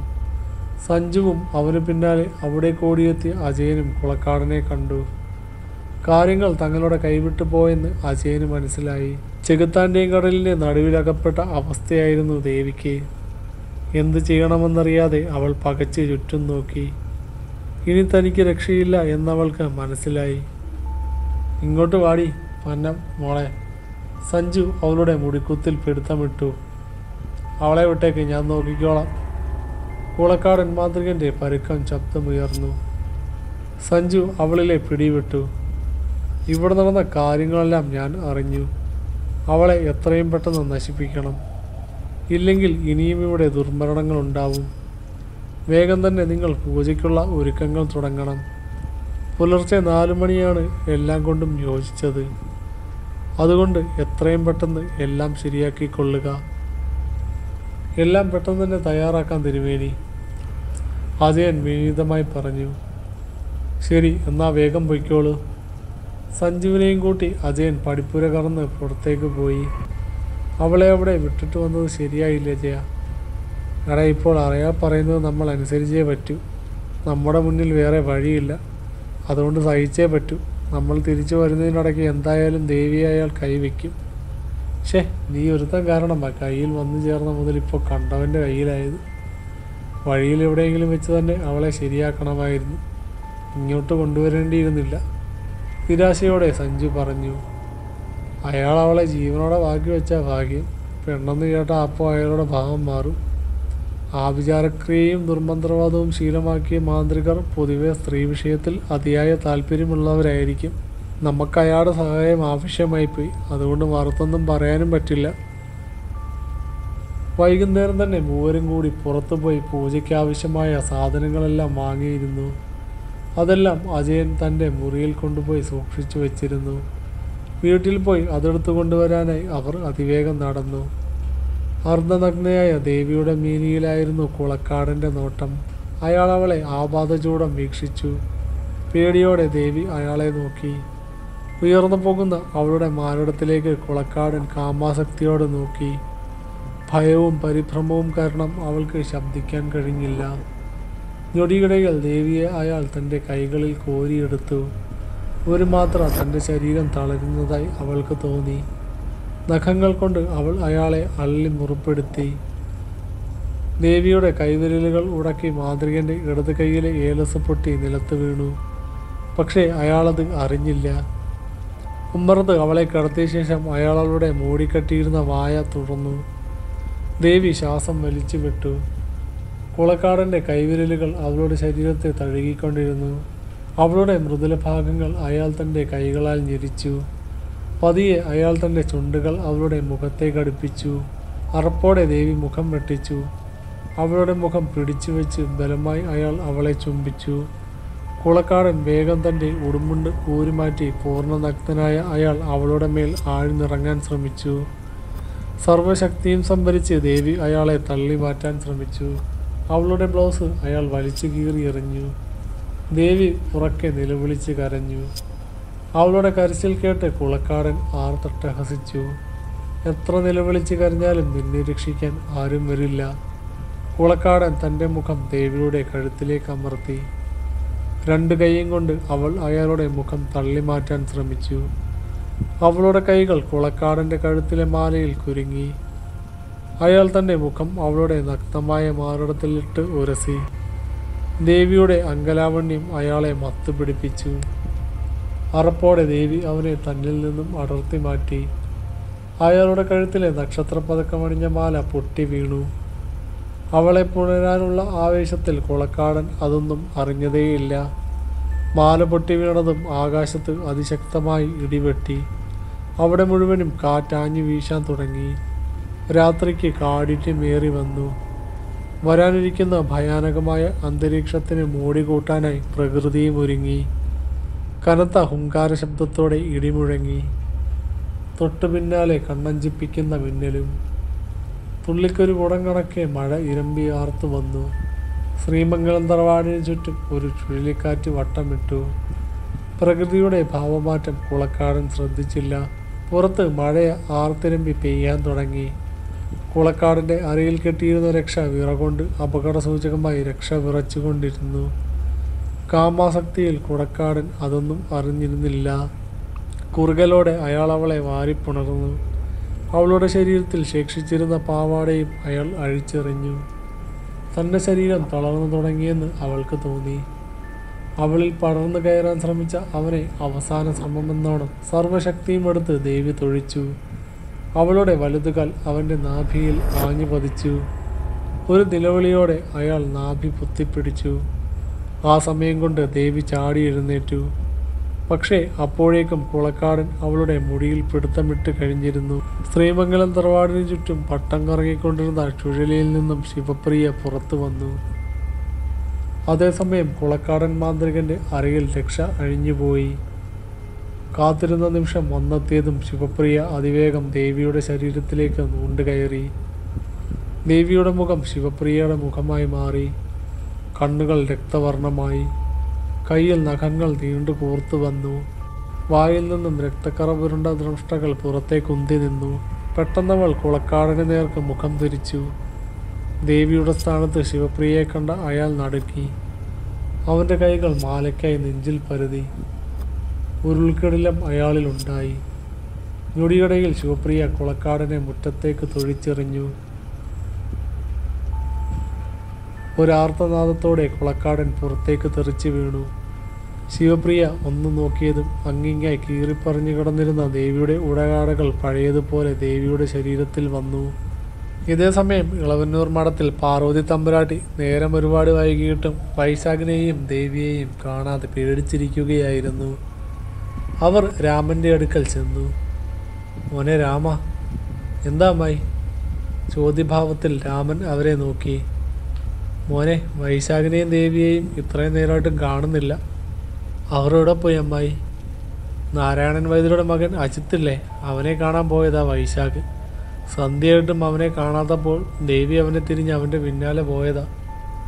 അവനെന്താ കൊച്ചുകുട്ടിയാണോ തിരിഞ്ഞു പോവാൻ? ഇവിടെ വേറെ ആണുങ്ങളില്ലാഞ്ഞിട്ടാണോ സന്ധ്യാസമയം നോക്കി അവൾ ആരോടും പറയാതെ ഇറങ്ങിപ്പോയത്? രാമന് കലി കയറി. നീ അവളെ ഇനി വഴക്ക് പറയാൻ നിൽക്കണ്ട, ഒന്നും പോയി നോക്കിയിട്ട് വാടാ. ശരി അമ്മായി, ഞാനൊന്ന് നോക്കിയിട്ട് വരാം. രാമൻ ഷർട്ടെടുത്തിട്ടുകൊണ്ട് മുണ്ട് മടക്കി കുത്തി പുറത്തേക്കിറങ്ങി. രാമ! പിന്നിൽ മുത്തശ്ശൻ്റെ വിളി കേട്ട് രാമൻ ഞെട്ടിത്തിരിഞ്ഞു. മുത്തശ്ശ! രാമൻ പിന്തിരിഞ്ഞു. എവിടേക്കായി രാത്രി, അതും മഴ ഇങ്ങനെ തകർത്ത് പെയ്യുമ്പോൾ? സന്ധ്യയ്ക്ക് ശേഷം ആരും പുറത്തു പോകരുതെന്ന് പറഞ്ഞിട്ടുള്ളതല്ലേ ഞാൻ, മറന്നോ നീ? അത് പിന്നെ മുത്തശ്ശ, ഒരു അത്യാവശ്യ കാര്യമുണ്ടായിരുന്നു. രാമൻ പതറി. എന്തായി രാത്രി അത്യാവശ്യം? മുത്തശ്ശൻ വിടുന്ന ഭാവമില്ലെന്ന് അവന് മനസ്സിലായി. വൈശാഖും ദേവിയും പുറത്തേക്ക് പോയിട്ട് ഇതുവരെ കണ്ടില്ല. അമ്മായി ഒന്ന് പോയി തിരിഞ്ഞിട്ട് വരാൻ പറഞ്ഞു. ഈ കുട്ടികൾക്ക് തീരെ അനുസരണയില്ലാണ്ടായല്ലോ. വെറുതെ ആപത്ത് ക്ഷണിച്ചു വരുത്താനായിട്ട്. ഞാൻ പോയി നോക്കിയിട്ട് വരട്ടെ. എന്തായാലും പോകാൻ ഇറങ്ങിയതല്ലേ, ഞാനായിട്ട് തടയണില്ല. ഒറ്റയ്ക്ക് ഏതായാലും പോകണ്ട, അനന്തുവിനെയും കൂട്ടിക്കോളൂ. അനന്തുവിനെ കൂടെ കൂട്ടാൻ അവന് തീരെ താല്പര്യമില്ലായിരുന്നു. പക്ഷേ മുത്തശ്ശൻ പറഞ്ഞത് എതിർക്കാൻ കഴിയാത്തതിനാൽ ഗത്യന്തരമില്ലാതെ രാമന് അനന്തുവിനെയും ഒപ്പം കൂട്ടേണ്ടി വന്നു. കയ്യിലൊരു ടോർച്ചുമെടുത്ത് കുട നിവർത്തി പിടിച്ചുകൊണ്ട് രണ്ടുപേരും മഴയത്തിറങ്ങി നടന്നു. രാമേട്ടാ, എനിക്കെന്തോ പേടിയാവുകയാ. ഏട്ടനെയും ദേവിയെയും അജയൻ അഭയപ്പെടുത്തി കാണുമോ എന്നാ എൻ്റെ പേടി. നീ വെറുതെ ഓരോന്ന് ചിന്തിച്ചു കൂട്ടല്ലേ അനന്തു. ആദ്യം നമുക്ക് വൈദ്യരുടെ വീട് വരെ പോയി നോക്കാം. രാമൻ അവനെ ശാസിച്ചു. പത്തായപ്പുരയിൽ ബോധം കെട്ട് കിടന്നിരുന്ന വൈശാഖ് ഉണർന്നു. തലയ്ക്ക് പിന്നിൽ അവന് അസഹ്യമായ വേദന അനുഭവപ്പെട്ടു. എങ്കിലും അവനത് കാര്യമാക്കിയില്ല. അവനെഴുന്നേറ്റ് ചുറ്റും നോക്കി. കുറച്ചകലെ മാറിയിരുന്ന് ഉറക്കം തൂങ്ങുന്ന കിരണിനെ അവൻ കണ്ടു. കഴിഞ്ഞു പോയ കാര്യങ്ങൾ വൈശാഖ് ഓർത്തെടുത്തു. ഒറ്റക്കുതിപ്പിന് തന്നെ അവൻ കിരണിൻ്റെ അടുത്തെത്തി. ഷർട്ടിൻ്റെ കോളറിൽ കുത്തിപ്പിടിച്ച് വൈശാഖ് അവനെ പൊക്കിയെടുത്തു. ഇഞ്ച ചതയ്ക്കുന്നത് പോലെ വൈശാഖ് അവനെ അടിച്ചവശനാക്കി. എവിടെയാടാ മറ്റവന്മാർ? വൈശാഖ് അലറി. എനിക്കറിയില്ല. എന്നെ ഇവിടെ ഇരുത്തിയിട്ട് അവർ പുറത്തേക്ക് പോയതാ. ചിലപ്പോൾ വീട്ടിലുണ്ടാവും. ഞരങ്ങിക്കൊണ്ട് കിരൺ മറുപടി പറഞ്ഞു. അവനെയും തൂക്കിയെടുത്തുകൊണ്ട് വൈശാഖ് പത്തായപ്പുരയിൽ നിന്നും പുറത്തിറങ്ങി. നാരായണൻ വൈദ്യരുടെ വീട് മുഴുവനും വൈശാഖ് അവരെ തിരഞ്ഞു. പക്ഷേ അവിടെയെങ്ങും സഞ്ജുവോ അജയനോ ഉണ്ടായിരുന്നില്ല. ഇവിടെയെങ്ങും അവന്മാർ ഇല്ലല്ലോ. എവിടെ പോയടാ അജയനും മറ്റവനും? വൈശാഖ് കിരണിനെ കുത്തിപ്പിടിച്ച് ചോദിച്ചു. സത്യമായിട്ടും എനിക്കറിയില്ല, എന്നെ കൊല്ലല്ലേ, കിരൺ അവനോട് കെഞ്ചി. നിന്നെ എൻ്റെ കൈകൊണ്ട് എന്തായാലും കൊല്ലില്ല. അതിന് ശിവപ്രിയയുണ്ട്. അവളുടെ കൈകൊണ്ടാവും നിന്റെ മരണം. നിന്നെ ഞാൻ അവളുടെ അടുത്തേക്ക് കൊണ്ടുപോവുകയാണ്. അവന്മാരെ ഞാൻ പൊക്കിക്കോളാം. കോരിച്ചൊരിയുന്ന മഴയൊന്നും വകവയ്ക്കാതെ വൈശാഖ് അവനെയും കൊണ്ട് ശ്രീമംഗലത്തേക്ക് നടന്നു. വൈശാഖ് ഉണരുന്നതിന് തൊട്ടു മുമ്പാണ് അജയനും സഞ്ജുവും വന്ന് പൂജയ്ക്ക് ആവശ്യമായ സാധനങ്ങൾ എടുത്തുകൊണ്ട് പോയത്. മുറ്റത്ത് വീണുകിടക്കുന്ന കുളക്കാടൻ്റെ അടുത്തേക്ക് ശിവപ്രിയ നടന്നെടുത്തു. ഭയന്ന് വിറച്ചുകൊണ്ട് അയാൾ പിന്നിലേക്ക് ഞരങ്ങി നീങ്ങി. കാരമുള്ളു കണക്കെ മഴത്തുള്ളികൾ അയാളുടെ മേലേക്ക് വീണു. അവൻ വേദന കൊണ്ട് പുളഞ്ഞു. മനസ്സിൽ മന്ത്രങ്ങൾ ഉരുവിട്ട് നോക്കിയെങ്കിലും ഒന്നും പൂർത്തിയാക്കാൻ അവന് കഴിഞ്ഞില്ല. ഓർമ്മകൾക്ക് മേൽ കാർമേഘങ്ങൾ വന്നു മൂടിയതുപോലെ അവൻ അനുഭവപ്പെട്ടു. സ്വയരക്ഷയ്ക്കുള്ള മന്ത്രങ്ങൾ പോലും ഓർത്തെടുക്കാൻ കുളക്കാടന് കഴിഞ്ഞില്ല. എല്ലാ ദുർമാന്ത്രികരും ഇതുപോലെ ഒരന്ത്യം സുനിശ്ചിതമാണ്. നിന്റെ അന്ത്യം എൻ്റെ കൈകൊണ്ടാണ് കുളക്കാട. നിന്റെ എല്ലാ കർമ്മഫലത്തിനുമുള്ള ശിക്ഷ ഞാൻ ഇന്ന് വിധിക്കുകയാണ്. ശിവപ്രിയ ആർത്തട്ടഹസിച്ചു. അരുത്, എന്നെ കൊല്ലരുത്. ഒരിക്കലും ഞാൻ നിന്നെ ശല്യം ചെയ്യാൻ വരില്ല. എന്നെ ജീവനോടെ വിട്ടാൽ മാത്രം മതി. അവൻ അവളുടെ മുന്നിൽ ജീവനു വേണ്ടി യാചിച്ചു. മരണത്തിൽ കുറഞ്ഞ ഒരു ശിക്ഷയും നീ അർഹിക്കുന്നില്ല. നിന്നെ ജീവനോടെ വിടുന്നത് തന്നെ ആപത്താണ്. ധർമ്മം മാത്രമേ എന്നും ജയിച്ചിട്ടുള്ളൂ. ശിവപ്രിയ അവനെ കഴുത്തിനു പിടിച്ച് പൊക്കിയെടുത്തു. അവളുടെ നീണ്ടുകൂർത്ത ദംഷ്ടകൾ അവൻ്റെ കഴുത്തിൽ ആഞ്ഞിറങ്ങി. കുളക്കാടൻ വേദന കൊണ്ട് ഉറക്കെ ഉറക്കെ നിലവിളിച്ചു. അവനിൽ ജീവൻ ബാക്കി നിൽക്കെ തന്നെ ശിവപ്രിയ നഖം കൊണ്ട് അവൻ്റെ വയറ് പിളർന്നു. ദേഷ്യം അടക്കാനാവാതെ ശിവപ്രിയ മാന്ത്രികൻ്റെ കാലിൽ ചവിട്ടിപ്പിടിച്ച് അവനെ നെടുകെ വലിച്ചു കീറി. അതേസമയം എവിടുന്ന് ഓടിവന്ന ഒരു കൂട്ടം ചെന്നായ്ക്കൾക്ക് നേരെ അവൾ ആ ശരീരം വലിച്ചെറിഞ്ഞു. ആർത്തിയോടെ ചെന്നായ്ക്കൾ ആ മനുഷ്യ ശരീരം പിച്ചി ചീന്തി തിന്നു. മഴയ്ക്ക് ശാന്തി പ്രാപിച്ചു വന്നു. അല്പസമയം കഴിഞ്ഞപ്പോൾ അജയനും സഞ്ജുവും പൂജാ സാധനങ്ങളുമായി അവിടെ എത്തിച്ചേർന്നു. അവർ ശ്രീമംഗലത്തിൻ്റെ പടിപ്പുര കടന്ന് അകത്തേക്ക് കയറിപ്പോകുന്നത് അതുവഴി വന്ന രാമനും അനന്തവും കണ്ടു. അവരുടെ പിന്നാലെ രാമനും അനന്തവും അകത്തേക്ക് പ്രവേശിച്ചു. ദേവിയുടെ ശരീരത്തിൽ കയറിയ ശിവപ്രിയ എല്ലാം നോക്കിക്കണ്ട് അദൃശ്യയായി നിലകൊണ്ടു. വൈശാഖ് കിരണിനെയും കൊണ്ട് അവിടെ എത്തുന്നതും കാത്ത് അവൾ നിന്നു. സാധനങ്ങൾ ഉമ്മറത്ത് കൊണ്ടുവച്ച ശേഷം അവർ കുളക്കാടനെയും ദേവിയെയും നോക്കി. ഡാ, അവരെ എവിടെയെങ്കിലും കാണുന്നില്ലല്ലോ സഞ്ജു, അജയൻ പറഞ്ഞു. വാതിൽ തുറന്നു കിടക്കുകയല്ലേ, അകത്ത് കാണും. അവർ അകത്തേക്ക് കയറാൻ തുടങ്ങവേ പിന്നിൽ രാമൻ്റെ ശബ്ദം അവർ കേട്ടു. അജയ, വൈശാഖും ദേവിയും എവിടെ? സഞ്ജുവും അജയനും ഒരുമിച്ച് പിന്തിരിഞ്ഞു നോക്കി. പിന്നിൽ നിൽക്കുന്ന രാമനെയും അനന്തുവിനെയും കണ്ടപ്പോൾ അജയന് ചിരി പൊട്ടി. എൻ്റെ കൈകൊണ്ട് ചാവുണ്ടെങ്കിൽ വിളിച്ചോണ്ട് പോടാ നിൻ്റെ ചേട്ടനെ, അജയൻ പുച്ഛിച്ചു. അജയ, അവനെ പേടിപ്പിക്കും പോലെ എന്നെ പേടിപ്പിക്കല്ലേ. എല്ലാം അറിഞ്ഞിട്ട് തന്നെയാണ് രാമൻ നിൻ്റെ മുന്നിൽ നിൽക്കുന്നത്. കൂടുതൽ അഭ്യാസം കാണിക്കാതെ മര്യാദയ്ക്ക് ദേവിയും വൈശാഖും എവിടെയാണെന്ന് പറയടാ.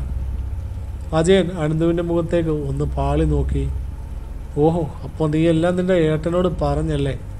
സഞ്ജു, ഇങ്ങനെയാണെങ്കിൽ നമുക്ക് രണ്ടുപേരെ കൂടി തീർക്കേണ്ടി വരുമല്ലോ. അത് പറഞ്ഞതും അജയൻ കാലുകൾ കൊണ്ട് രാമനെ തൊഴിക്കുകയും ചെയ്തു കഴിഞ്ഞിരുന്നു. അപ്രതീക്ഷിതമായി കിട്ടിയ ചവിട്ടിൽ രാമൻ മഴവെള്ളത്തിലേക്ക് തെറിച്ച് വീണു. എടാ, അനന്തു ചീറിക്കൊണ്ട് അജയനെ അടിക്കാനായി പാഞ്ഞു. അജയൻ അരയിൽ കരുതിയിരുന്ന കത്തി വലിച്ചൂരി തനിക്ക് നേരെ പാഞ്ഞുവന്ന അനന്തുവിൻ്റെ വയറ്റിൽ കുത്തിയിറക്കി. രാമേട്ടാ! അനന്തു ഒരു നിലവിളിയോടെ വയറ് പൊത്തിപ്പിടിച്ച് നിലത്തിരുന്നു. അപ്പോഴേക്കും മുറ്റത്തേക്ക് ചാടിയിറങ്ങിയ സഞ്ജു രാമേട്ടനെ വട്ടം പിടിച്ചു. അജയ, ഇവനെയും കുത്തി വളർത്തറ. സഞ്ജുവിനെ തള്ളി മാറ്റി രാമൻ അവൻ്റെ ശിരസിൽ മുഷ്ടി ചുരുട്ടി ആഞ്ഞടിച്ചു. അജയൻ കത്തിയുമായി രാമൻ്റെ മുന്നിലേക്ക് ചാടി വീണു. രാമൻ്റെ താണ്ഡനമേറ്റ് അജയൻ്റെ കയ്യിലെ കത്തി തെറിച്ച് നിലത്ത് വീണു. 3 പേരും തമ്മിൽ പൊരിഞ്ഞ അടിയായി. അജയൻ രാമൻ്റെ കൈകൾ പിന്നോട്ടാക്കി കൂട്ടിപ്പിടിച്ചു വെച്ചു. സഞ്ജു, ആ കത്തിയെടുത്ത് കുത്തി വളർത്തറായി നായിൻ്റെ മോനെ. നിലത്ത് വീണ് കിടന്ന കത്തിയെടുത്തുകൊണ്ട് സഞ്ജു രാമന് നേർക്ക് നടന്നെടുത്തു. തൊട്ടുപോകരുത് രാമേട്ടനെ. ആ കാഴ്ച കണ്ടുകൊണ്ട് അവിടേക്ക് വന്ന വൈശാഖ് അലറി. സഞ്ജുവും അജയനും പടിപ്പുരയ്ക്ക് നേരെ ദൃഷ്ടികൾ പായിച്ചു. കിരണിനെ കുത്തിപ്പിടിച്ച് നിൽക്കുന്ന വൈശാഖിനെ കണ്ട് അവർ ഞെട്ടി. എൻ്റെ രാമേട്ടൻ എന്തെങ്കിലും സംഭവിച്ചാൽ പിന്നെ ഇവനെ ഞാൻ അങ്ങ് തീർക്കും. സഞ്ജുവിൻ്റെ കയ്യിൽ നിന്നും കത്തി ഊർന്നു പോയി. അജയൻ രാമേട്ടൻ്റെ കയ്യിലെ പിടിയയച്ചു. പെട്ടെന്നാണ് ശ്രീമംഗലം തറവാടിൻ്റെ തെക്ക് ഭാഗത്തു നിന്നും ഒരു കൂട്ടം ചെന്നായ്ക്കളുടെ ഓരിയിടൽ അവർ കേട്ടത്. നിമിഷങ്ങൾ കഴിയവേ ആ ശബ്ദം അടുത്തടുത്ത് വരുന്നതായി അവർക്ക് തോന്നി. വൈശാഖിൻ്റെ ചുണ്ടിൽ ഒരു വിജയച്ചിരി മിന്നി. ശിവപ്രിയ വേട്ട തുടങ്ങിക്കഴിഞ്ഞുവെന്ന് അവന് മനസ്സിലായി. അജയനും സഞ്ജീവും ഭീതിയോടെ മുഖാമുഖം നോക്കി. അവർ നോക്കി നിൽക്കെ ഒരു കൂട്ടം ചെന്നായ്ക്കൾ അവിടേക്ക് നടന്നു വന്നു. പടിപ്പുരവാതിൽ തനിയെ അടഞ്ഞു. ആർത്ത് പെയ്ത മഴ ഒരു നിമിഷം നിശ്ചലമായി. ഇടിയും മിന്നലും നിന്നു. ഒരു നിശബ്ദത അവിടമാകെ തളം കെട്ടി നിന്നു. കടിച്ചു കീറാനുള്ള വെമ്പലോടെ ആരുടെയോ ആജ്ഞയ്ക്കായി ചെന്നായ്ക്കൾ അക്ഷമരായി കാത്തു നിന്നു. ചെന്നായ്ക്കളുടെ ഏറ്റവും മുന്നിലായി ശിവപ്രിയ പ്രത്യക്ഷപ്പെട്ടു. അവൾക്ക് മുന്നോട്ട് പോകാനായി വഴിയൊരുക്കിക്കൊണ്ട് ചെന്നായ്ക്കൾ ഇരുവശത്തേക്കും ഒതുങ്ങി. മുന്നിലെ ഭീകര ദൃശ്യം കണ്ട് തറഞ്ഞു നിൽക്കുകയാണ് അജയനും സഞ്ജുവും കിരണും. പേടിച്ചിരണ്ട അനന്തു ദയനീയ ഭാവത്തിൽ രാമനെ നോക്കി. രാമൻ അവൻ്റെ അടുത്തേക്ക് വന്ന് തൻ്റെ ഷർട്ടൂരി അവൻ്റെ വയറിന് മുകളിൽ ചുറ്റിക്കെട്ടി. രാമേട്ടാ, ശിവപ്രിയ എന്നെയും കൊല്ലും, ഭീതിയോടെ അനന്തു പറഞ്ഞു. നീ പേടിക്കണ്ട, രാമേട്ടനില്ലേ നിൻ്റെ ഒപ്പം. വൈശാഖിൻ്റെ പിടിയിൽ നിന്നും കുതറി കിരൺ പടിപ്പുര ലക്ഷ്യമാക്കി ഓടി. പക്ഷേ എത്ര ശ്രമിച്ചിട്ടും അവന് പടിപ്പുരവാതിൽ തുറക്കാൻ കഴിഞ്ഞില്ല. ശിവപ്രിയ ഒരു നിമിഷം വിരൽ ഞൊടിച്ചു. കേൾക്കേണ്ട താമസം. ചെന്നായ്ക്കൾ കിരണിൻ്റെ നേർക്ക് ഓടി വന്നു. അവ കൂട്ടമായി അവനെ ആക്രമിച്ചു. കണ്ണടച്ചു തുറക്കുന്ന നിമിഷം കൊണ്ട് കിരണിനെ ചെന്നായ്ക്കൾ വലിച്ചു കീറി. അവൻ്റെ നിലവിളി അവിടമാകെ മുഴുകി. അത് കണ്ടതും അജയനും സഞ്ജുവും ഒരടി പോലും ചലിക്കാൻ കഴിയാതെ വിറങ്ങലിച്ചു നിന്നു. മരണം മുന്നിൽ വന്നു നിൽക്കുന്നത് അവർ അറിഞ്ഞു. കുളക്കാടൻ മാന്ത്രികനെ അവിടെയെങ്ങും കാണാത്തതിനാൽ അവർ അപകടം മനസ്സിലാക്കി. ശിവപ്രിയ അവരുടെ തൊട്ടു മുന്നിൽ വന്നു നിന്നു. അവസാന ആശ്രയമെന്നോണം കഴുത്തിൽ കിടന്ന മാലയിൽ അജയൻ പിടിച്ചു. അത് കണ്ട് ശിവപ്രിയ പൊട്ടിച്ചിരിച്ചു. ആ മാല ഇനി നിങ്ങളെ രക്ഷിക്കില്ല. അത് നിങ്ങൾക്ക് തന്നവനെ ഞാൻ പറഞ്ഞയച്ചു കഴിഞ്ഞു. ഇനി നിങ്ങളുടെ ഊഴമാണ്. മരണശിക്ഷ നിനക്കൊന്നും ഒന്നുമല്ല എന്നറിയാം. പക്ഷേ നിന്നെയൊക്കെ കൊല്ലാതെ വിട്ടാൽ ശരിയാവില്ല. പ്രാണൻ പോകുന്ന വേദന അറിഞ്ഞു വേണം നിങ്ങൾ മരിക്കാൻ. വേണ്ട, ഞങ്ങളെ ഒന്നും ചെയ്യരുത്, സഞ്ജുവും അജയനും അവളുടെ മുന്നിൽ അപേക്ഷിച്ചു. അത് പാടെ അവഗണിച്ചുകൊണ്ട് ശിവപ്രിയ അജയനെയും സഞ്ജുവിനെയും ചെന്നായ്ക്കൾക്ക് മുന്നിലേക്ക് വലിച്ചെറിഞ്ഞു. ശേഷം അവൾ 3 വട്ടം വിരഞ്ഞൊടിച്ചു. അവളുടെ നിർദ്ദേശങ്ങൾ തിരിച്ചറിഞ്ഞ ചെന്നായ്ക്കൾ സാവധാനം സഞ്ജുവിനെയും അജയനെയും വളഞ്ഞു. അവരുടെ ഉടുപ്പുകൾ ചെന്നായ്ക്കൾ വലിച്ചു കീറി. ശേഷം 2 ചെന്നായ്ക്കൾ അവരുടെ കാലിൽ കടിച്ചു പിടിച്ചു. അവിടെ മൊത്തം ഓടി നടന്നു. അവരുടെ കരച്ചിൽ ഉയർന്നു കേട്ടു. തെക്കേപ്പറമ്പിൽ കൂട്ടമായി വളർന്നു നിൽക്കുന്ന കള്ളിമുൾ ചെടികൾക്ക് ഇടയിൽ കൂടി ചെന്നായ്ക്കൾ അവരെ ഇഴച്ചുകൊണ്ടുപോയി. വീണ്ടും മഴ പെയ്തു തുടങ്ങി. ചെന്നായ്ക്കൾ അവരെ യഥാസ്ഥാനത്ത് കൊണ്ടുവന്നു. അവളുടെ അടുത്ത ആജ്ഞയ്ക്കായി അവ കാതോർത്ത് നിന്നു. ശരീരം മുഴുവൻ പൊട്ടിയൊലിച്ച് ചോര വാർന്ന് അവർ കിടന്നു. മഴവെള്ളം അവരുടെ മേലേക്ക് ശക്തിയായി പതിച്ചപ്പോൾ ഇരുവരും വേദന കൊണ്ട് ഉറക്കെ കരഞ്ഞു. അപ്പോഴേക്കും ഇവിടെ നിന്നോ വന്ന കുറെ കറുത്ത അട്ടകൾ അവരുടെ ശരീരം പൊതിഞ്ഞു മൂടി. ശിവപ്രിയ ചെന്നായ്ക്കൾക്ക് നേരെ ഒന്ന് നോക്കി. ഉടൻ തന്നെ ചെന്നായ്ക്കളും അവരെ കടിച്ചു പറിച്ചു. അതുകണ്ട് ശിവപ്രിയ ആർത്തു ചിരിച്ചു. അവൾ തലചരിച്ച് അനന്തുവിനെ നോക്കി. എന്നിട്ട് പറഞ്ഞു, നിന്നെ ഞാൻ വെറുതെ വിടുന്നു. പൊയ്ക്കോ എൻ്റെ മുന്നിൽ നിന്ന്. ഇനിയും നിന്നെ ഇവിടെ കണ്ടാൽ ചിലപ്പോൾ എൻ്റെ മനസ്സ് മാറും. രാമേട്ടാ, അവനെയും കൂട്ടി പൊയ്ക്കോ, വൈശാഖ് പറഞ്ഞു. എടാ, ദേവിയെ കാണുന്നില്ല, നിന്നെ തിരക്കി ഇറങ്ങിപ്പോയതാ അവൾ, രാമൻ പറഞ്ഞു. അത് ഞാൻ നോക്കിക്കോളാം, ഏട്ടൻ പൊയ്ക്കോ, വൈശാഖ് രാമനെയും അനന്തുവിനെയും പറഞ്ഞു വിട്ടു. പതിയെ അന്തരീക്ഷം ശാന്തമായി. ശിവ, വൈശാഖ് അവളുടെ അടുത്തേക്ക് ചെന്നു. അവളുടെ മുഖത്ത് രൗദ്രഭാവം മാറി. ആ മുഖത്ത് ഒരു വിഷാദച്ചിരി പടർന്നു. അവളുടെ നോട്ടം അവൻ്റെ മിഴികളിൽ തറച്ചു നിന്നു. അവിടേക്ക് ഒഴുകിയെത്തിയ കാറ്റിൽ പാലപ്പൂവിൻ്റെ ഗന്ധം നിറഞ്ഞു. ഒരു നിമിഷം ശിവ അവനെ ചേർത്ത് പിടിച്ച് നെറുകയിൽ ചുംബിച്ചു. അവൾ തെരുതെരെ അവനെ ചുംബനങ്ങൾ കൊണ്ട് മൂടി. വൈശാഖ് അവളെ തൻ്റെ നെഞ്ചോട് ചേർത്തണച്ചു. ദേവിയുടെ ശരീരവും ശിവപ്രിയയുടെ ആത്മാവുമാണ് അതെന്ന് അവന് അറിഞ്ഞിരുന്നില്ല.